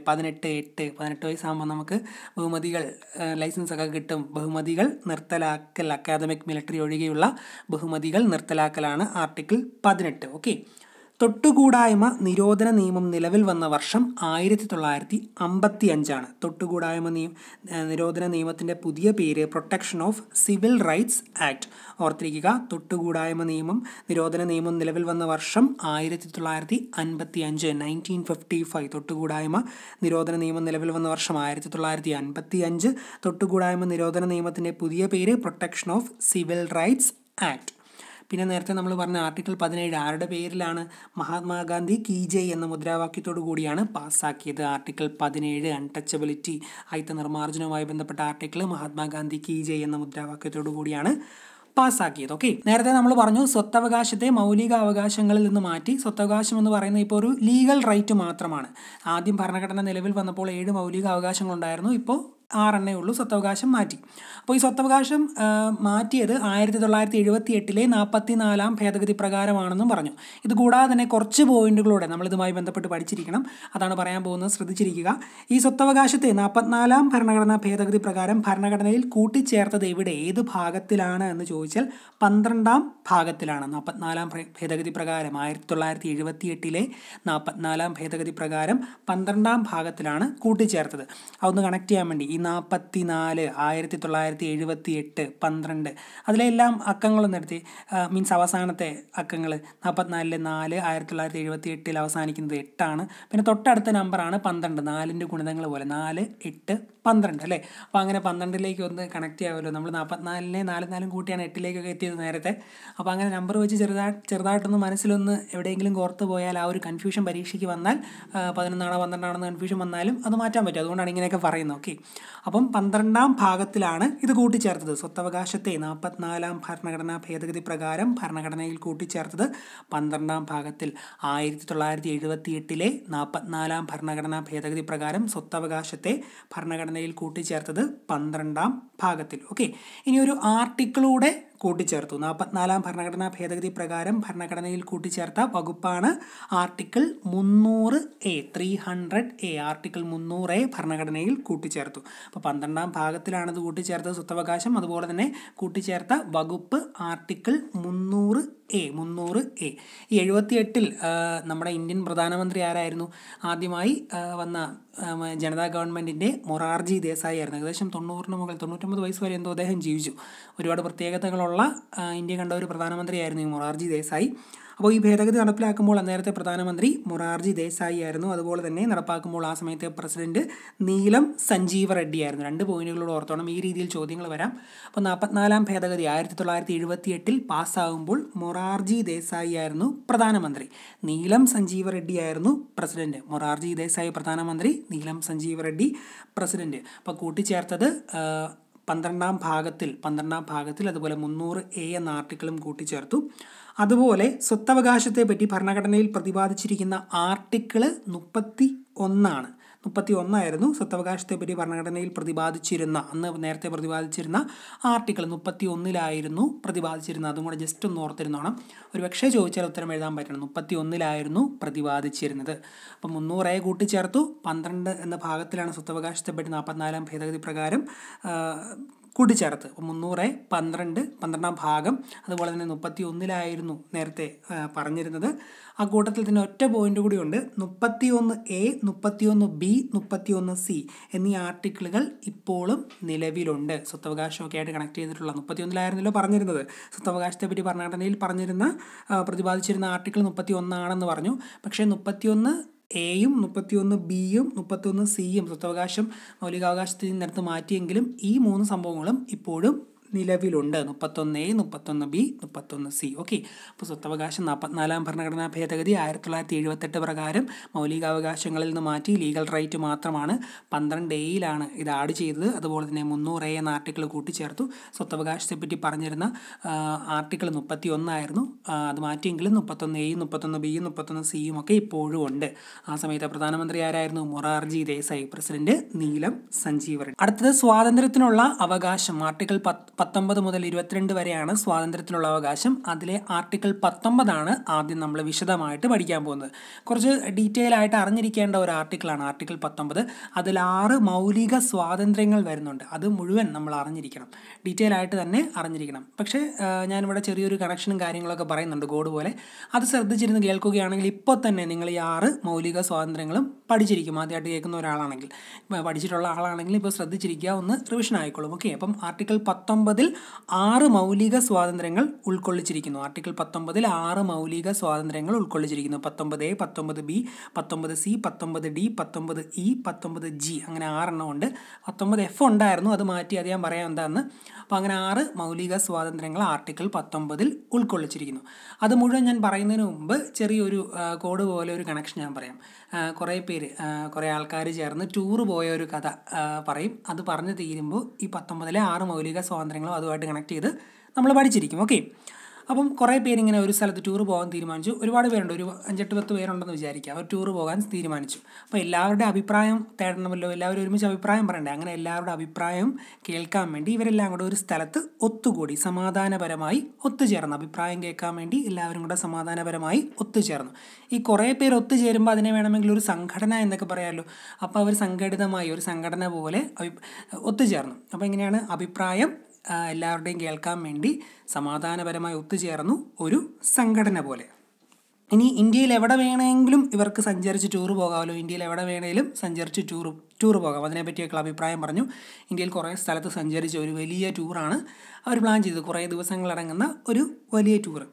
അങ്ങനെ ടൂർ പോകുമ്പം പല പല സ്ഥലത്ത് ഇവർക്ക് താമസിക്കണമല്ലോ. എല്ലാ ദിവസവും രാത്രിയും പകലും ഇവർക്ക് സഞ്ചരിച്ചുകൊണ്ടിരിക്കാൻ പറ്റത്തില്ലല്ലോ, താമസിക്കണം. അതിനുവേണ്ടി ഇന്ത്യയിൽ എവിടെ വേണമെങ്കിലും താമസിക്കാനുള്ള സൗകര്യവും കാര്യങ്ങളും ഒക്കെ അവരൊരുക്കിയെന്ന് വിചാരിക്കുക. ഹോട്ടലൊക്കെ ബുക്ക് ചെയ്തു ഇന്ത്യയിൽ എവിടെ വേണമെങ്കിലും താമസിക്കാനുള്ള സൗകര്യങ്ങളൊക്കെ അവരൊരുക്കി. അങ്ങനെ വലിയ ടൂറായി കഴിയുമ്പം കുറേ ദിവസം കഴിയുമ്പം കയ്യിലെ കാശൊക്കെ തീരുമല്ലേ. അപ്പോൾ എന്തെങ്കിലും വരുമാനം വേണമല്ലേ, കാര്യങ്ങൾ നടക്കണ്ടേ, ഭക്ഷണവും താമസവും ഒക്കെ. അപ്പം അതിന് എന്താണ് ചെയ്യേണ്ടത്? എന്തെങ്കിലുമൊക്കെ ജോലി ചെയ്യണം. സോ ഇന്ത്യയിൽ തന്നെയല്ലേ, ഇന്ത്യയിൽ എവിടെ വേണമെങ്കിലും ജോലി ചെയ്യുന്നത്, ഇഷ്ടമുള്ള ജോലി ചെയ്യുന്ന കാര്യമൊക്കെ അവർ തീരുമാനിച്ചു. ഇന്ത്യയിൽ എവിടെയായാലും അവിടെ ജോലി ചെയ്യുന്ന കാര്യം. അപ്പോൾ അത് അഭിപ്രായം തേടി അതിനുവേണ്ടി സമാധാനപരമായി ഒത്തുചേർന്നു, സംഘടന പോലെയായി. പിന്നെ ഇന്ത്യയിൽ എവിടെ വേണമെങ്കിലും സഞ്ചരിച്ച് ടൂർ പോകാമെന്ന് തീരുമാനമെടുത്തു. പിന്നെ താമസം സെറ്റാക്കി. അതുപോലെ തന്നെ ഇന്ത്യയിൽ എവിടെ വേണമെങ്കിലും സഞ്ചരിച്ചാലും ആ കൂട്ടത്തിൽ തന്നെ ജോലി ചെയ്യാനുള്ള സംഭവങ്ങളും സെറ്റാക്കി. അപ്പോൾ ഏകദേശം 6 ആയില്ലേ. അഭിപ്രായം പറയുന്നു, സമാധാനപരമായി ഒത്തുചേർന്നു, സംഘടനയായി, സഞ്ചരിക്കുന്നു, താമസിക്കുന്നു, അതുപോലെ തന്നെ ഇഷ്ടമുള്ള ജോലി ചെയ്യുന്നു. ഇത്രയും സംഭവങ്ങളേ ഉള്ളൂ. ABCDEG 19 വരുന്ന 6 മൗലിക സ്വാതന്ത്ര്യങ്ങൾ. ഈ ഒരു കഥ പോലെ ഞാൻ പറഞ്ഞ ഈ ടൂർ പോയ സംഭവം ഓർത്താൽ മതി. അപ്പോൾ ഞാനത് വിശദീകരിക്കാം. 19(1)A വരുന്നത് അഭിപ്രായ സ്വാതന്ത്ര്യം. 19(1)A വരുന്നത് അഭിപ്രായ സ്വാതന്ത്ര്യം. അഭിപ്രായം കേൾക്കാൻ വേണ്ടി, അഭിപ്രായം പറയാൻ വേണ്ടി എന്നൊക്കെ ഞാൻ പറഞ്ഞല്ലോ, അഭിപ്രായ സ്വാതന്ത്ര്യം. 19(1)B വരുന്നത് നിരായുധരായി, എന്ന് വെച്ചാൽ ആയുധങ്ങളൊന്നും ഇല്ലാതെ സമാധാനപരമായി ഒത്തുചേരുന്നതിനുള്ള സ്വാതന്ത്ര്യം. അവർ ഒത്തുചേർന്ന് പറഞ്ഞല്ലോ, അഭിപ്രായം പറയാൻ വേണ്ടി ഒത്തുചേർന്നു. നിരായുധരായി സമാധാനപരമായി ഒത്തുചേരുന്നതിനുള്ള സ്വാതന്ത്ര്യമാണ് 19(1)B വരുന്നത്. ഇനി ഒത്തുചേരുമ്പോൾ സംഘടന പോലെ ആകുമെന്ന് പറഞ്ഞല്ലോ. സംഘടനകളും പ്രസ്ഥാനങ്ങളും രൂപവൽക്കരിക്കുന്നതിനുള്ള അവകാശമാണ് 1C. സംഘടനകൾ രൂപവൽക്കരിക്കുന്നതിനുള്ള അവകാശം 1C. സംഘടനകളും പ്രസ്ഥാനങ്ങളും രൂപവൽക്കരിക്കുന്നതിനുള്ള അവകാശം 1Cയിൽ വരുന്നു. ഓക്കെ, അങ്ങനെ എന്താണ് അവർ തീരുമാനമെടുത്തത്? ഇന്ത്യയിലുടനീളം സഞ്ചരിക്കാനുള്ള സ്വാതന്ത്ര്യമാണ് 19(1)Dയിൽ വരുന്നത്. ഇന്ത്യയിൽ എവിടെ വേണമെങ്കിലും സഞ്ചരിക്കാനുള്ള സ്വാതന്ത്ര്യമാണ് 19(1)Dയിൽ വരുന്നത്. ഓക്കെ, അങ്ങനെ സഞ്ചരിക്കുമ്പോൾ താമസിക്കണമല്ലോ. ഇന്ത്യയിൽ എവിടെ വേണമെങ്കിലും താമസിക്കുന്നതിനുള്ള സ്വാതന്ത്ര്യം 1E. ഇന്ത്യയിൽ എവിടെയും താമസിക്കുന്നതിനുള്ള സ്വാതന്ത്ര്യം 1Eയിൽ വരുന്നു. ഇന്ത്യയിൽ എവിടെ വേണമെങ്കിലും താമസിക്കുന്നതിനുള്ള സ്വാതന്ത്ര്യം 1E. ഇനി കഴിയുമ്പോൾ ചിലവിന് വേണ്ടി എന്ത് ചെയ്യുമെന്ന് ഞാൻ പറഞ്ഞ ജോലി ചെയ്യും. ഇഷ്ടമുള്ള ജോലി, ഇന്ത്യയിൽ എവിടെ വേണമെങ്കിലും ഇഷ്ടമുള്ള ജോലി ചെയ്യുന്നതിനും സ്വന്തമായി വ്യവസായം, കച്ചവടം എന്നിവ തുടങ്ങുന്നതിനും നടത്തുന്നതിനുമുള്ള സ്വാതന്ത്ര്യം, ഇഷ്ടമുള്ള ജോലി ചെയ്യുന്നതിനുള്ള സ്വാതന്ത്ര്യം, അതാണ് 1Gയിൽ വരുന്നത്. അപ്പം 19(1)A, 19(1)B, 19(1)C, 1D, 1E, 1G ഇത്രയും നമ്മൾ പറഞ്ഞു. ഒറ്റ വട്ടം കൊണ്ട് ഞാൻ സ്പീഡ് അതൊന്ന് പറഞ്ഞു പോകും. 1A അഭിപ്രായ സ്വാതന്ത്ര്യം, 1B സമാധാനപരമായി ഒത്തുചേരുന്നതിനുള്ള സ്വാതന്ത്ര്യം, 1C സംഘടനകൾ രൂപീകരിക്കുന്നതിനുള്ള അവകാശം, 1D ഇന്ത്യയിലുടനീളം സഞ്ചരിക്കുന്നതിനുള്ള സ്വാതന്ത്ര്യം, 1E ഇന്ത്യയിൽ എവിടെയും താമസിക്കുന്നതിനുള്ള സ്വാതന്ത്ര്യം, 1G ഇഷ്ടമുള്ള ജോലി ചെയ്യുന്നതിനും സ്വന്തമായി വ്യവസായം, കച്ചവടം എന്നിവ തുടങ്ങുന്നതിനും നടത്തുന്നതിനുമുള്ള സ്വാതന്ത്ര്യം. അത്രയുമാണ് 1G വരെ വരുന്നത്. അപ്പോൾ 1A തൊട്ട് 1G വരെയുള്ള 6 മൗലിക സ്വാതന്ത്ര്യങ്ങൾ നിങ്ങൾക്ക് മനസ്സിലായി എന്ന് വിശ്വസിക്കുന്നു. പിന്നെ ഒരു 1F ഉണ്ടായിരുന്നു, ഇപ്പോൾ ഇല്ല എന്നൊക്കെ ഞാൻ ആദ്യമേ പറഞ്ഞില്ല. അതിനെന്ന് വെച്ചാൽ സ്വത്തവകാശവുമായി ബന്ധപ്പെട്ട സ്വാതന്ത്ര്യം 44-ാം ഭേദഗതിയിലൂടെ മൗലിക അവകാശത്തിൽ നിന്നും നീക്കം ചെയ്തു. അതാണ് 1F. 1F നീക്കം ചെയ്തത് സ്വത്തവകാശവുമായി ബന്ധപ്പെട്ട സ്വാതന്ത്ര്യമായിരുന്നു. അതാണ് 44-ാം ഭേദഗതി. നമ്മൾ നേരത്തെ ഡീറ്റെയിൽ ആയിട്ട് പറഞ്ഞില്ല, 1978 44-ാം ഭേദഗതി അതുവഴി നീക്കം ചെയ്തുകൊണ്ട് 1F അവിടെയില്ല. അപ്പോൾ 1A, 1B, 1C, 1D, 1E, 1G അങ്ങനെ 6 ഉള്ളൂ. തുടക്കത്തിൽ 7 ഉണ്ടായിരുന്നു പറഞ്ഞല്ലോ, അത് 1F ആയിരുന്നു ആദ്യം ഉണ്ടായിരുന്നത്. അതെടുത്ത് നീക്കം ചെയ്തു 1978 44-ാം ഭേദഗതികളോടെ.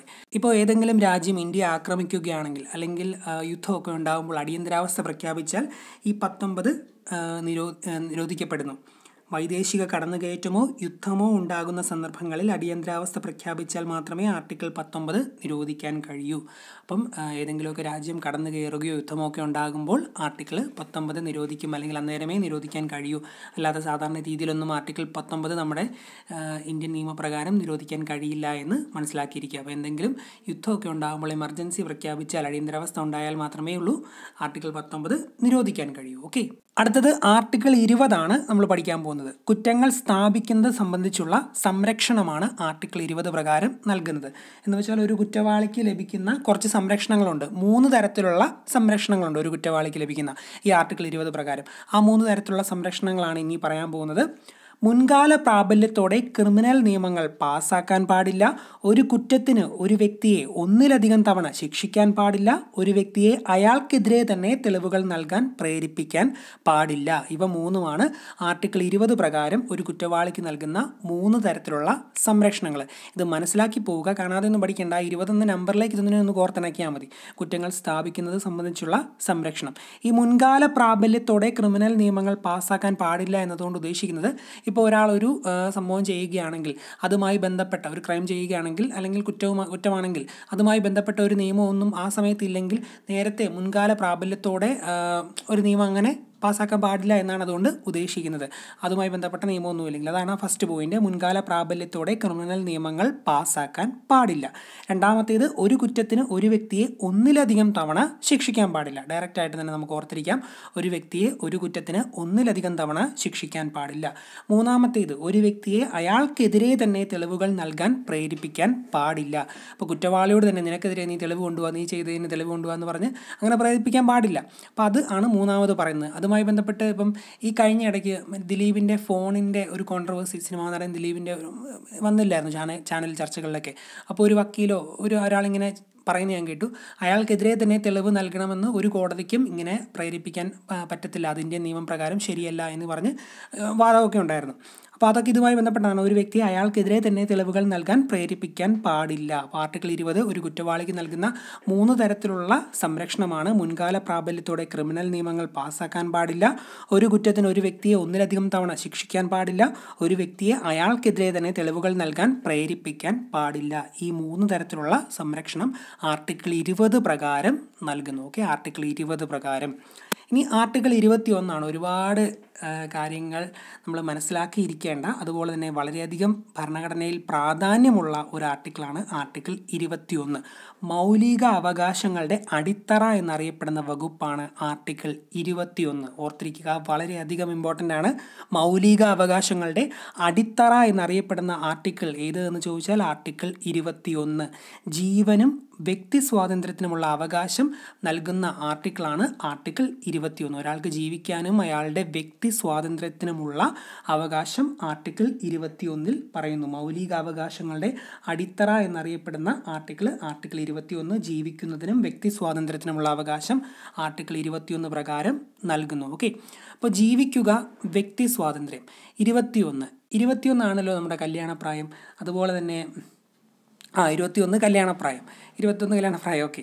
അപ്പം ഇഷ്ടമുള്ള ജീവിത പങ്കാളിയെ തിരഞ്ഞെടുക്കുന്നത് ഏത് ആർട്ടിക്കിൾ പ്രകാരമാണ് ഭരണഘടന അതിനുള്ള സ്വാതന്ത്ര്യം നൽകുന്നതെന്ന് ചോദിച്ചാൽ അതും ആർട്ടിക്കിൾ 21 പ്രകാരമാണ്. ഒരു പൗരന് സ്വന്തം ഇഷ്ടാനുസരണം ജീവിത പങ്കാളിയെ തിരഞ്ഞെടുക്കാനുള്ള അവകാശം നൽകുന്ന അനുച്ഛേദം ഏതെന്ന് ചോദിച്ചാൽ ആർട്ടിക്കിൾ 21 കല്യാണപ്രായം ആയതുകൊണ്ട് അത് നമുക്ക് പെട്ടെന്ന് കണക്ട് ചെയ്യാമല്ലോ. ഒരു പൗരന് സ്വന്തം ഇഷ്ടാനുസരണം ജീവിത പങ്കാളിയെ തിരഞ്ഞെടുക്കാനുള്ള അവകാശം നൽകുന്ന അനുച്ഛേദം ആർട്ടിക്കിൾ 21. ഇനി ചിലരൊക്കെ ഈ കല്യാണം കഴിഞ്ഞ് കഴിഞ്ഞാൽ ഇപ്പോൾ പുകവലിക്കുന്നവരൊക്കെ ആണെങ്കിൽ നമ്മൾ സിനിമകളിലൊക്കെ കാണാമില്ലേ, ഭാര്യമാരെ പേടിയാണെങ്കിൽ അവർ ഒളിച്ചും ബാത്തും ഒക്കെ ആയിരുന്നു പുക വലിക്കുന്നത്. അപ്പം ആ ഒരു സംഭവത്തെ ഒരു വ്യക്തി ഒരാളെ 21 വയസ്സായപ്പോൾ കല്യാണം കഴിച്ചു. അങ്ങനെ പിന്നെ ഭാര്യയെ പേടിയായതുകൊണ്ട് ഒളിച്ചും ബാത്തും ഒക്കെ ആയിരുന്നു പുകവലിച്ച ആ ഒരു ചിത്രം ഇങ്ങനെ മനസ്സിലേക്ക് കൊണ്ടുവന്നേ. പുകവലിയുടെ കാര്യം പറയാൻ കാരണം എന്താണെന്ന് വെച്ചാൽ പൊതുസ്ഥലങ്ങളിൽ പുകവലി നിരോധിച്ചത് ഭരണഘടനയുടെ ഏത് വകുപ്പിൻ്റെ അടിസ്ഥാനത്തിലാണെന്ന് ചോദിക്കാം. അതും ഈ 21 വകുപ്പ് പ്രകാരമാണ്. പൊതുസ്ഥലങ്ങളിൽ പുകവലി നിരോധിച്ചത് ഭരണഘടനയുടെ 21 വകുപ്പിൻ്റെ അടിസ്ഥാനത്തിലാണ്. അപ്പോൾ ഒരു പൗരന് സ്വന്തം ഇഷ്ടാനുസരണം ജീവിത പങ്കാളിയെ തിരഞ്ഞെടുക്കാൻ നടക്കാനുള്ള അവകാശം, അതുപോലെ തന്നെ പൊതുസ്ഥലങ്ങളിൽ പുകവലി നിരോധിച്ചത് ഭരണഘടനയുടെ ഈ രണ്ട് കാര്യങ്ങളും ഭരണഘടനയുടെ 21-ാം വകുപ്പിൻ്റെ അടിസ്ഥാന പ്രകാരമാണ്. പിന്നെ സ്വകാര്യത എന്ന് പറയുന്ന സംഭവം, സ്വകാര്യതയ്ക്കുള്ള അവകാശം ഉൾപ്പെടുന്ന അനുച്ഛേദവും ആർട്ടിക്കിൾ 21 ഇപ്പം പുതിയതായിട്ട് 21 നമ്മൾ വിവാഹമായിട്ടൊക്കെ കണക്ട് ചെയ്തല്ലോ, അല്ലെങ്കിൽ ഇഷ്ടമുള്ള ജീവിത പങ്കാളിയെ തിരഞ്ഞെടുക്കുന്നു, കല്യാണപ്രായം എന്നൊക്കെ പറഞ്ഞില്ലേ. അപ്പോൾ കല്യാണം കഴിഞ്ഞാൽ അവർക്ക് പ്രൈവസി കൊടുക്കുമല്ലേ. ഇപ്പം കല്യാണത്തിന് മുമ്പ് എല്ലാവരും ഇപ്പോൾ ചേട്ടനും അനിയനൊക്കെ ഒരുമിച്ചാണ് നടക്കുന്നതെങ്കിൽ കല്യാണം കഴിഞ്ഞാൽ പുതിയ റൂമൊക്കെ അവർക്കൊടുത്ത് ഭാര്യയും ഭർത്താവും വേറെ റൂമിൽ, അവർക്ക് വേറെ പ്രൈവസി കൊടുക്കത്തില്ല. അങ്ങനെ പ്രൈവസി എന്ന ടൈമിലേക്ക് നമുക്ക് എത്താമല്ലോ കല്യാണമായിട്ട് കണക്ട് ചെയ്ത്. അങ്ങനെ പ്രൈവസി 21 കൊണ്ടുവരാമല്ലോ. സ്വകാര്യതയ്ക്കുള്ള അവകാശം ഉൾപ്പെടുന്ന അനുച്ഛേദം ആർട്ടിക്കിൾ 21. സ്വകാര്യതയ്ക്കുള്ള അവകാശം ഉൾപ്പെടുന്ന അനുച്ഛേദം ആർട്ടിക്കിൾ 21. ഇനി സ്വകാര്യതയ്ക്കുള്ള അവകാശം മൗലിക അവകാശമാണെന്ന് സുപ്രീം കോടതി വിധി പ്രസ്താവിച്ചത് ഏത് കേസിലാണ് എന്ന് ചോദിക്കാം. ഈ സ്വകാര്യതയ്ക്കുള്ള അവകാശം ഫണ്ടമെന്റൽ റൈറ്റ് ആണ്, മൗലിക അവകാശമാണെന്ന് സുപ്രീം കോടതി വിധി പ്രഖ്യാപിച്ചത് കേസ് അത് KS പുട്ടുസ്വാമി കേസാണ്. KS Puttaswamy versus union of India എന്ന കേസിലാണ് 2017 ഈ ഒരു വിധി പ്രഖ്യാപിച്ചത്. അപ്പോൾ സ്വകാര്യതയാണല്ലോ, നമ്മുടെ സ്വകാര്യ സാധനങ്ങളൊക്കെ ഇപ്പോൾ എന്തെങ്കിലും നമുക്ക് സ്വകാര്യ സംഭവങ്ങളൊക്കെ ഉണ്ടായത് നമ്മൾ പൂട്ടി വെക്കത്തില്ല ആരും കാണാതെ. അപ്പോൾ പൂട്ടി വെക്കുക, സ്വകാര്യമായിട്ടുള്ളത് ആരും കാണാതെ നമ്മൾ പൂട്ടി വെക്കുമെന്ന് ഓർത്ത്. അപ്പോൾ പുട്ടുസ്വാമി എന്ന് കണക്ട് ചെയ്യാമല്ലോ. സ്വകാര്യതയ്ക്കുള്ള അവകാശം മൗലിക അവകാശമാണെന്ന് സുപ്രീം കോടതി വിധി പ്രസ്താവിച്ച കേസ് KS പുട്ടുസ്വാമി കേസ്, വർഷം 2017. ഓക്കെ, സ്വകാര്യത മൗലിക അവകാശമാണെന്ന് സുപ്രീം കോടതി പ്രഖ്യാപിച്ചത് പുട്ടുസ്വാമി കേസ് 2017. അപ്പോൾ 21 എന്താണ്? മൗലിക അവകാശങ്ങളുടെ അടിത്തറ എന്നറിയപ്പെടുന്ന വകുപ്പ്, ജീവനും വ്യക്തി സ്വാതന്ത്ര്യത്തിനുമുള്ള അവകാശം നൽകുന്ന വകുപ്പാണ് ആർട്ടിക്കിൾ 21. ജീവനും വ്യക്തി സ്വാതന്ത്ര്യം. 21 കല്യാണപ്രായമാണെന്ന് പറഞ്ഞു. ഇഷ്ടമുള്ള ജീവിത പങ്കാളിയെ തിരഞ്ഞെടുക്കുന്നത് ഏത് ഭരണഘടനയുടെ അനുച്ഛേദ പ്രകാരമാണ് അതിനുള്ള അവകാശം നൽകുന്നതെന്ന് ചോദിച്ചാൽ 21. പിന്നെ കല്യാണം കഴിഞ്ഞ് കഴിഞ്ഞാൽ ഭാര്യയെ പേടിച്ച് മാറിയെന്ന് പുകവലിക്കുന്നൊക്കെ പറഞ്ഞല്ലോ. പുകവലി, പൊതുസ്ഥലങ്ങളിൽ പുകവലി നിരോധിച്ചത് ഭരണഘടനയുടെ 21-ാം വകുപ്പിൻ്റെ അടിസ്ഥാനത്തിലാണ്. പിന്നെ പറഞ്ഞത് എന്താണ്? സ്വകാര്യതയ്ക്കുള്ള അവകാശം ഉൾപ്പെടുന്ന അനുച്ഛേദവും 21. സ്വകാര്യതയ്ക്കുള്ള അവകാശം മൗലിക അവകാശമാണെന്ന് സുപ്രീം കോടതി വിധി പ്രസ്താവിച്ച case KS Puttaswamy case 2017. Okay, ഇനി 21 കല്യാണമൊക്കെ കഴിച്ചു. 21 കല്യാണമൊക്കെ കഴിഞ്ഞ് കഴിഞ്ഞാൽ പിന്നെ സ്നേഹിക്കുന്ന ഭാര്യ ഭർത്താക്കൾ എന്താണ് ചിന്തിക്കുന്നത്? കുഞ്ഞുങ്ങളെ പറ്റി ചിന്തിക്കുമല്ലേ. നമുക്കൊരു മോനുണ്ടായാൽ അവനെ ഇന്ന സ്കൂളിൽ ചേർക്കണം, അല്ലെങ്കിൽ ഇവന് ആ വിദ്യാഭ്യാസം കൊടുക്കണം എന്നൊക്കെ ചിന്തിക്കുമല്ലേ. അപ്പോൾ ആ ഒരു രീതിയിലൊന്ന് ഓർത്ത്. അടുത്ത വകുപ്പ് കുഞ്ഞുങ്ങളുമൊക്കെ ബന്ധപ്പെട്ടതാണ് 21A. അതെന്താണെന്ന് വെച്ചാൽ 6-നും 14-നും ഇടയിൽ പ്രായമുള്ള കുട്ടികൾക്ക് സൗജന്യവും സാർവത്രികവുമായ വിദ്യാഭ്യാസം ഉറപ്പുവരുത്തുന്നു. അതാണ് 21A വരുന്നത്. 21 കല്യാണം കഴിച്ചു, 21A കുഞ്ഞുങ്ങളുടെ വിദ്യാഭ്യാസം എത്ര വയസ്സിനിടയിലുള്ളത്? 6-നും 14-നും ഇടയിലുള്ള പ്രായമുള്ള കുട്ടികൾക്ക് സൗജന്യമായിട്ടുള്ള വിദ്യാഭ്യാസം ഉറപ്പുവരുത്തുന്ന അനുച്ഛേദമാണ് അല്ലെങ്കിൽ ആർട്ടിക്കിളാണ് 21A. 6-നും 14-നും ഇടയിൽ പ്രായമുള്ള കുട്ടികൾക്ക് സൗജന്യവും സാർവത്രികവുമായ വിദ്യാഭ്യാസം ഉറപ്പുവരുത്തുന്ന അനുച്ഛേദം 21A. കണക്ട് ചെയ്ത് പഠിച്ചു പോയാൽ മതി. ഞാൻ നേരത്തെ പറഞ്ഞില്ല, കല്യാണം പിന്നെ കുഞ്ഞുങ്ങളെ ആ രീതിയിലൊക്കെ ഓർത്താൽ മതി, നമ്മൾ മറന്നു പോകത്തില്ല. 21A 6-നും 14-നും ഇടയിൽ പ്രായമുള്ള കുട്ടികൾക്ക് സൗജന്യമായിട്ടുള്ള വിദ്യാഭ്യാസം ഉറപ്പുവരുത്തുന്നു. ഇനി വിദ്യാഭ്യാസത്തെ മൗലിക അവകാശമാക്കിയ ഭരണഘടനാ ഭേദഗതി ഏത് എന്ന് ചോദിക്കാം. അത് 2002 86-ാം ഭേദഗതിയാണ്. 2002 86-ാം ഭേദഗതി, വിദ്യാഭ്യാസത്തെ മൗലിക അവകാശമാക്കിയ ഭരണഘടനാ ഭേദഗതി 2002 86-ാം ഭേദഗതി. അത് കാണാതെ തന്നെ ഡയറക്റ്റായിട്ട് തന്നെ പഠിച്ചു പോവുക. വിദ്യാഭ്യാസത്തെ മൗലിക അവകാശമാക്കിയ ഭരണഘടനാ ഭേദഗതി 2002 86-ാം ഭേദഗതി. ഓക്കെ, 86-ാം ഭേദഗതി 2002. ഇനി അത് പാർലമെൻറ്റ് വിദ്യാഭ്യാസ അവകാശ നിയമം പാസ്സാക്കിയ ഡേറ്റ് ചോദിക്കാം. അപ്പോൾ ആ ഡേറ്റ് ഓർത്തിരിക്കാൻ വേണ്ടി 86-ാം ഭേദഗതിയാണല്ലോ. 86-ലെ ആദ്യത്തെ 8 എടുക്കുക. 8-ാം മാസം ഓഗസ്റ്റ് എഴുതുന്നു. പിന്നെ 86-ലെ 6 അങ്ങ് അറ്റത്തോട്ട് എഴുതുന്നു. അതിൻ്റെ ഇപ്പുറത്ത് 2 കൂടി ഇരുന്നു. ഓഗസ്റ്റ് 26. 2009 ഓഗസ്റ്റ് 26-നാണ് ഈ ഒരു അവകാശ നിയമം പാർലമെൻറ്റ് പാസ്സാക്കിയത്. 2009 ഓഗസ്റ്റ് 26. 86-ലെ 6 എടുത്ത് ഇപ്പുറത്തോട്ട് എഴുതുക. അത് തലതിരിച്ച് ഇടതുവശത്ത് എഴുതുകയാണെങ്കിൽ, ഇതുപോലെ എഴുതുകയാണെങ്കിൽ അത് 9 ആവുമല്ലോ. അപ്പോൾ 2009 കണക്ട് ചെയ്യാമല്ലോ. പാർലമെൻറ്റ് വിദ്യാഭ്യാസ അവകാശ നിയമം പാസ്സാക്കിയത് 2009 ഓഗസ്റ്റ് 26. ഇനി ഇത് നിലവിൽ വന്നത്, അതാണ് ഏറ്റവും കൂടുതൽ ഇമ്പോർട്ടൻ്റ് ആയിട്ട് നമ്മൾ ഓർത്തിരിക്കേണ്ടത്. പാർലമെൻറ്റ് പാസ്സാക്കിയ വിദ്യാഭ്യാസ അവകാശ നിയമം നിലവിൽ വന്നത് 2010 ഏപ്രിൽ 1-നാണ്. പാർലമെൻറ്റ് പാസ്സാക്കിയ വിദ്യാഭ്യാസ അവകാശ നിയമം നിലവിൽ വന്നത് 2010 ഏപ്രിൽ 1-ന്. അപ്പോൾ ആർട്ടിക്കിൾ 21A എന്താണ്? 6 മുതൽ 14 വയസ്സ്, 6-നും 14-നും ഇടയിൽ പ്രായമുള്ള കുട്ടികൾക്ക് സൗജന്യമായിട്ടുള്ള വിദ്യാഭ്യാസം ഉറപ്പുവരുത്തുന്നതാണ് ആർട്ടിക്കിൾ 21A. ഏത് ഭേദഗതി പ്രകാരമാണ് വിദ്യാഭ്യാസത്തെ മൗലികാവകാശമാക്കിയത്? 86-ാം ഭേദഗതി 2022. Parliament പാസ്സാക്കിയത് August 26, 2009. നിലവിൽ വന്നത് 2010 ഏപ്രിൽ 1. ഓക്കെ, 2010 ഏപ്രിൽ 1 നിലവിൽ വന്നു. അടിയന്തരാവസ്ഥ സമയങ്ങളിൽ നമ്മൾ നേരത്തെ പറഞ്ഞു റദ്ദ് ചെയ്യാൻ കഴിയാത്ത ആർട്ടിക്കിളുകളാണ് ആർട്ടിക്കിൾ 20-ഉം 21-ഉം. ആർട്ടിക്കിൾ 20-ഉം 21-ഉം അടിയന്തരാവസ്ഥ സമയങ്ങളിൽ റദ്ദ് ചെയ്യാൻ കഴിയില്ല. ഭരണഘടനയുടെ സുവർണ ത്രികോണം എന്നറിയപ്പെടുന്ന അനുച്ഛേദങ്ങൾ ഏത് എന്ന് ചോദിക്കാം. ഗോൾഡൻ ട്രയാങ്കിൾ, സുവർണ ത്രികോണം, ഭരണഘടനയുടെ സുവർണ ത്രികോണം എന്നറിയപ്പെടുന്ന അനുച്ഛേദങ്ങൾ article 14, article 19, article 21. 14 equality before law, equal protection of law, നിയമസമത്വവും തുല്യ നിയമ സംരക്ഷണവും എന്നൊക്കെ ഞാൻ പറഞ്ഞല്ലോ, അതാണ് 14. 19 എന്താണ്? മൗലിക സ്വാതന്ത്ര്യങ്ങൾ. 21 ജീവിക്കാനും വ്യക്തി സ്വാതന്ത്ര്യത്തിനുമുള്ള അവകാശം. ഈ 3 എണ്ണമാണ് സുവർണ ത്രികോണം എന്നറിയപ്പെടുന്നത്. Article 14, article 19, article 21. ഭരണഘടനയുടെ സുവർണ ത്രികോണം എന്നറിയപ്പെടുന്ന അനുച്ഛേദങ്ങൾ 14, 19, 21. ഓക്കെ, 3 എണ്ണം ഓർത്തിരിക്കുക. ഒരു പ്രധാനപ്പെട്ട പോയിന്റ് നിങ്ങൾ നോട്ട് ചെയ്യണം. മൗലിക അവകാശങ്ങളിൽ ഭേദഗതി വരുത്താൻ അധികാരമുള്ളത് ആർക്ക് എന്ന് ചോദിക്കാം. അത് പാർലമെന്റിനാണ്. മൗലിക അവകാശങ്ങളിൽ ഭേദഗതി വരുത്താൻ പാർലമെന്റിനാണ് അവകാശമുള്ളത്. അതുപോലെ തന്നെ അടിയന്തരാവസ്ഥ സമയങ്ങളിൽ മൗലിക അവകാശങ്ങൾ റദ്ദു ചെയ്യാൻ അധികാരമുള്ളത് പ്രസിഡന്റിനാണ്. മൗലികാവകാശങ്ങളിൽ ഭേദഗതി വരുത്താൻ അധികാരമുള്ളത് പാർലമെന്റിന്, അടിയന്തരാവസ്ഥ സമയങ്ങളിൽ മൗലികാവകാശങ്ങൾ റദ്ദു ചെയ്യാൻ അധികാരമുള്ളത് പ്രസിഡന്റിനാണെന്നും അറിഞ്ഞിരിക്കുക. 2 പോയിന്റുകൾ പ്രധാനമായും നോട്ട് ചെയ്യണം. ഇനി നമ്മൾ പഠിക്കാൻ പോകുന്നത് ആർട്ടിക്കിൾ 22 ആണ്. കരുതൽ തടങ്കലുമൊക്കെയായി ബന്ധപ്പെട്ട ആർട്ടിക്കിളാണ് ആർട്ടിക്കിൾ 22. അനുച്ഛേദം 22. അറസ്റ്റിനും തടങ്കലിൽ വയ്ക്കുന്നതിനുമെതിരായ അവകാശമാണ് ആർട്ടിക്കിൾ 22. നിയമവിധേയമല്ലാത്ത അറസ്റ്റിനും തടങ്കലിനുമെതിരെ സംരക്ഷണം നൽകുന്ന അനുച്ഛേദം ഏത് എന്ന് ചോദിച്ചാൽ അനുച്ഛേദം 22, ആർട്ടിക്കിൾ 22. നിയമവിധേയമല്ലാതെ ഒരാളെ അറസ്റ്റ് ചെയ്താൽ അതിനെതിരെ സംരക്ഷണം നൽകുന്ന ആർട്ടിക്കിളാണ്, പൗരന് സംരക്ഷണം നൽകുന്ന ആർട്ടിക്കിളാണ് ആർട്ടിക്കിൾ 22. ഇനിയിപ്പോൾ ഒരാളെ അറസ്റ്റ് ചെയ്യുകയാണെങ്കിൽ 24 മണിക്കൂറിനുള്ളിൽ അയാളെ മജിസ്ട്രേറ്റിന് മുന്നിൽ ഹാജരാക്കണമെന്ന് അനുശാസിക്കുന്ന അനുച്ഛേദം കൂടിയാണ് ആർട്ടിക്കിൾ 22. ഒരാളെ അറസ്റ്റ് ചെയ്താൽ എത്ര മണിക്കൂറിനുള്ളിലാണ് മജിസ്ട്രേറ്റിന് മുന്നിൽ ഹാജരാക്കേണ്ടതെന്ന് ചോദിക്കാം. അനുച്ഛേദം 22 പ്രകാരം 24 മണിക്കൂറിനുള്ളിൽ.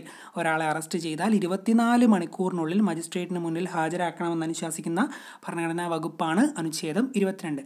നിയമവിധേയമാണോ അറസ്റ്റ് എന്ന് മജിസ്ട്രേറ്റ് സ്ഥിരീകരിക്കണ്ടേ? അപ്പോൾ അതാണ് ഒരാളെ അറസ്റ്റ് ചെയ്താൽ 24 മണിക്കൂറിനുള്ളിൽ മജിസ്ട്രേറ്റിന് മുന്നിൽ ഹാജരാക്കണമെന്ന് അനുശാസിക്കുന്ന ഭരണഘടനാ വകുപ്പ് അനുച്ഛേദം 22. അതുപോലെ തന്നെ കരുതൽ തടങ്കലിനെ കുറിച്ച് പ്രതിപാദിക്കുന്ന ഭരണഘടനാ വകുപ്പ് ഏത് എന്ന് ചോദിച്ചാലും അനുച്ഛേദം 22 ആണ്. കരുതൽ തടങ്കലിനെ കുറിച്ച് പ്രതിപാദിക്കുന്ന ഭരണഘടനാ വകുപ്പ് അനുച്ഛേദം 22. കരുതൽ തടങ്കലിലാക്കിയ ഒരു വ്യക്തിയെ വിചാരണ കൂടാതെ എത്ര കാലം വരെ തടവിൽ വെക്കാൻ കഴിയുമെന്ന് ചോദിക്കാം. അത് 3 മാസമാണ്. 3 മാസമാണ് കരുതൽ തടങ്കലിലാക്കിയ ഒരു വ്യക്തിയെ വിചാരണ കൂടാതെ എത്ര കാലം വരെ, അല്ലെങ്കിൽ 3 മാസം വരെ തടവിൽ വെക്കാൻ കഴിയുമെന്ന് അറിഞ്ഞിരിക്കുക. അപ്പോൾ ഒരാൾ അറസ്റ്റ് ചെയ്താൽ ട്രയൽ 3 മാസം വരെ ട്രയൽ ഇല്ലാതെ, വിചാരണ ഇല്ലാതെ അയാളെ തടങ്കലിൽ വെക്കാം. പക്ഷേ 3 മാസത്തിൽ കൂടുതൽ വെക്കാൻ പറ്റത്തില്ല. അതുകൊണ്ടാണ് ഇപ്പം വലിയ ആൾക്കാർ നമ്മുടെ ഈ അടുത്തിടെ തന്നെ വലിയ കോൺട്രവേഴ്സിയൊക്കെ നാട്ടിലുണ്ടായിട്ടില്ലേ. അതിലൊക്കെ പലരും 3 മാസം കഴിയുമ്പം പുറത്ത് വരുന്നുണ്ടായിരുന്നു. കുറ്റം കാരണം തെളിയിക്കപ്പെട്ടിട്ടില്ല. അതുകൊണ്ട് തന്നെ 3 മാസത്തിൽ കൂടുതലൊന്നും അകത്തിടാൻ പറ്റത്തില്ല.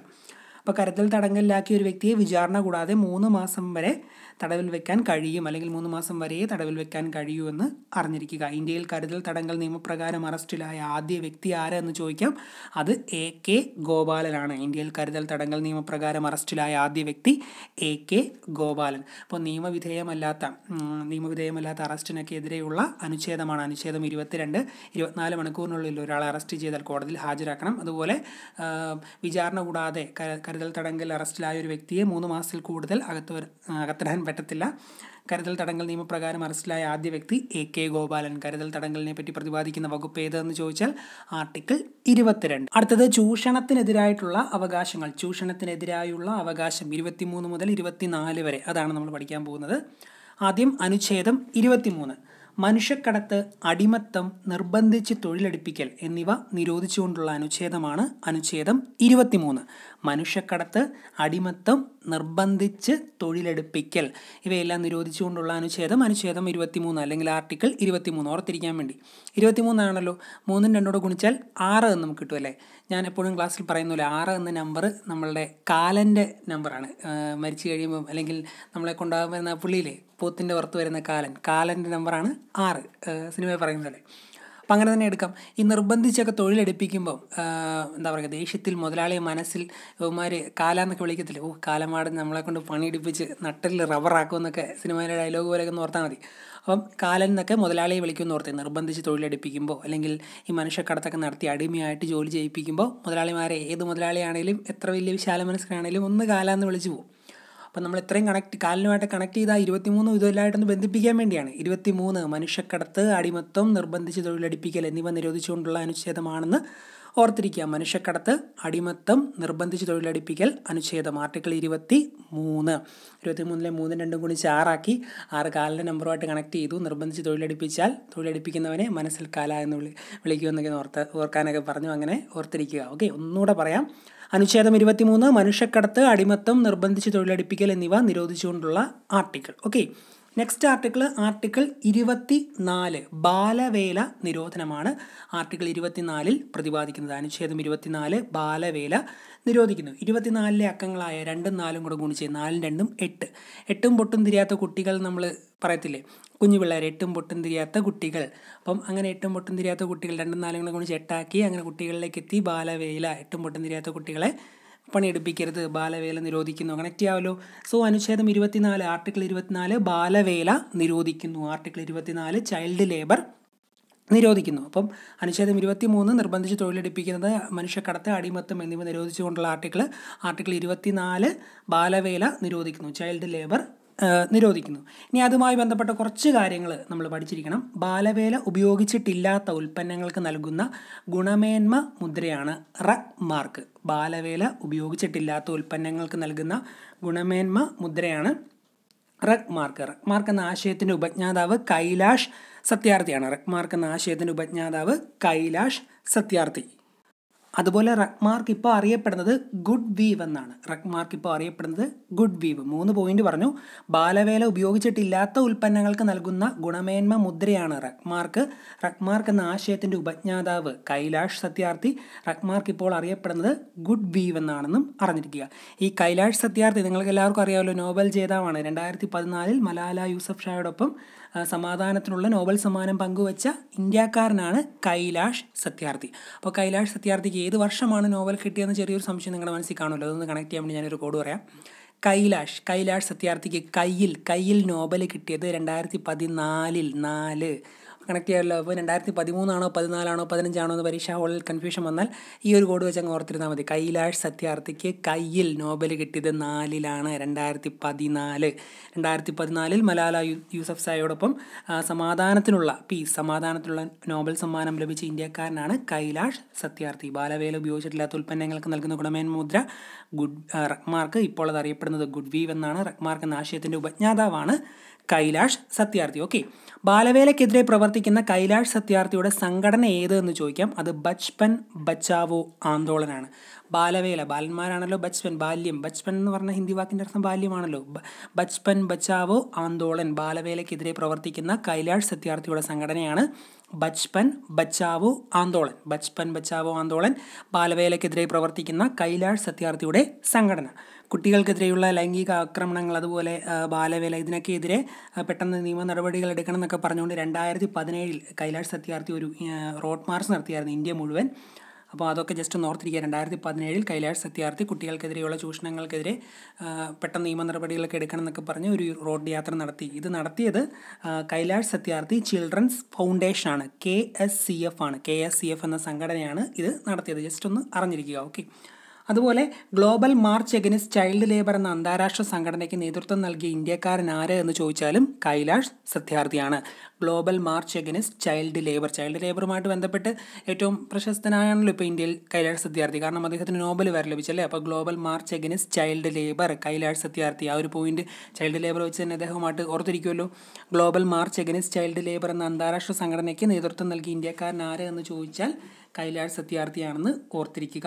ബാലവേല തടയാൻ ചൈൽഡ് ലേബർ ട്രാക്കിംഗ് സിസ്റ്റം ആരംഭിച്ച സംസ്ഥാനം ബീഹാറാണ്. ചൈൽഡ് ലേബർ ചിൽഡ്രന്മാർ, കുഞ്ഞുങ്ങളെ കൊണ്ട് തൊഴിലെടുപ്പിച്ചാൽ അവരെ പിടിച്ച് വീട്ടിലാക്കണം, അല്ലെങ്കിൽ തൊഴിലെടുപ്പിക്കരുത്, വീട്ടിൽ തന്നെ ഇരുത്തണം. കുഞ്ഞുങ്ങൾ വീട്ടിലാണ് ഇരിക്കേണ്ടത്, അല്ലാതെ ജോലി സ്ഥലത്തല്ല എന്നോർത്ത്. വീടിൻ്റെ ഹിന്ദി വാക്കാണല്ലോ ഘർ.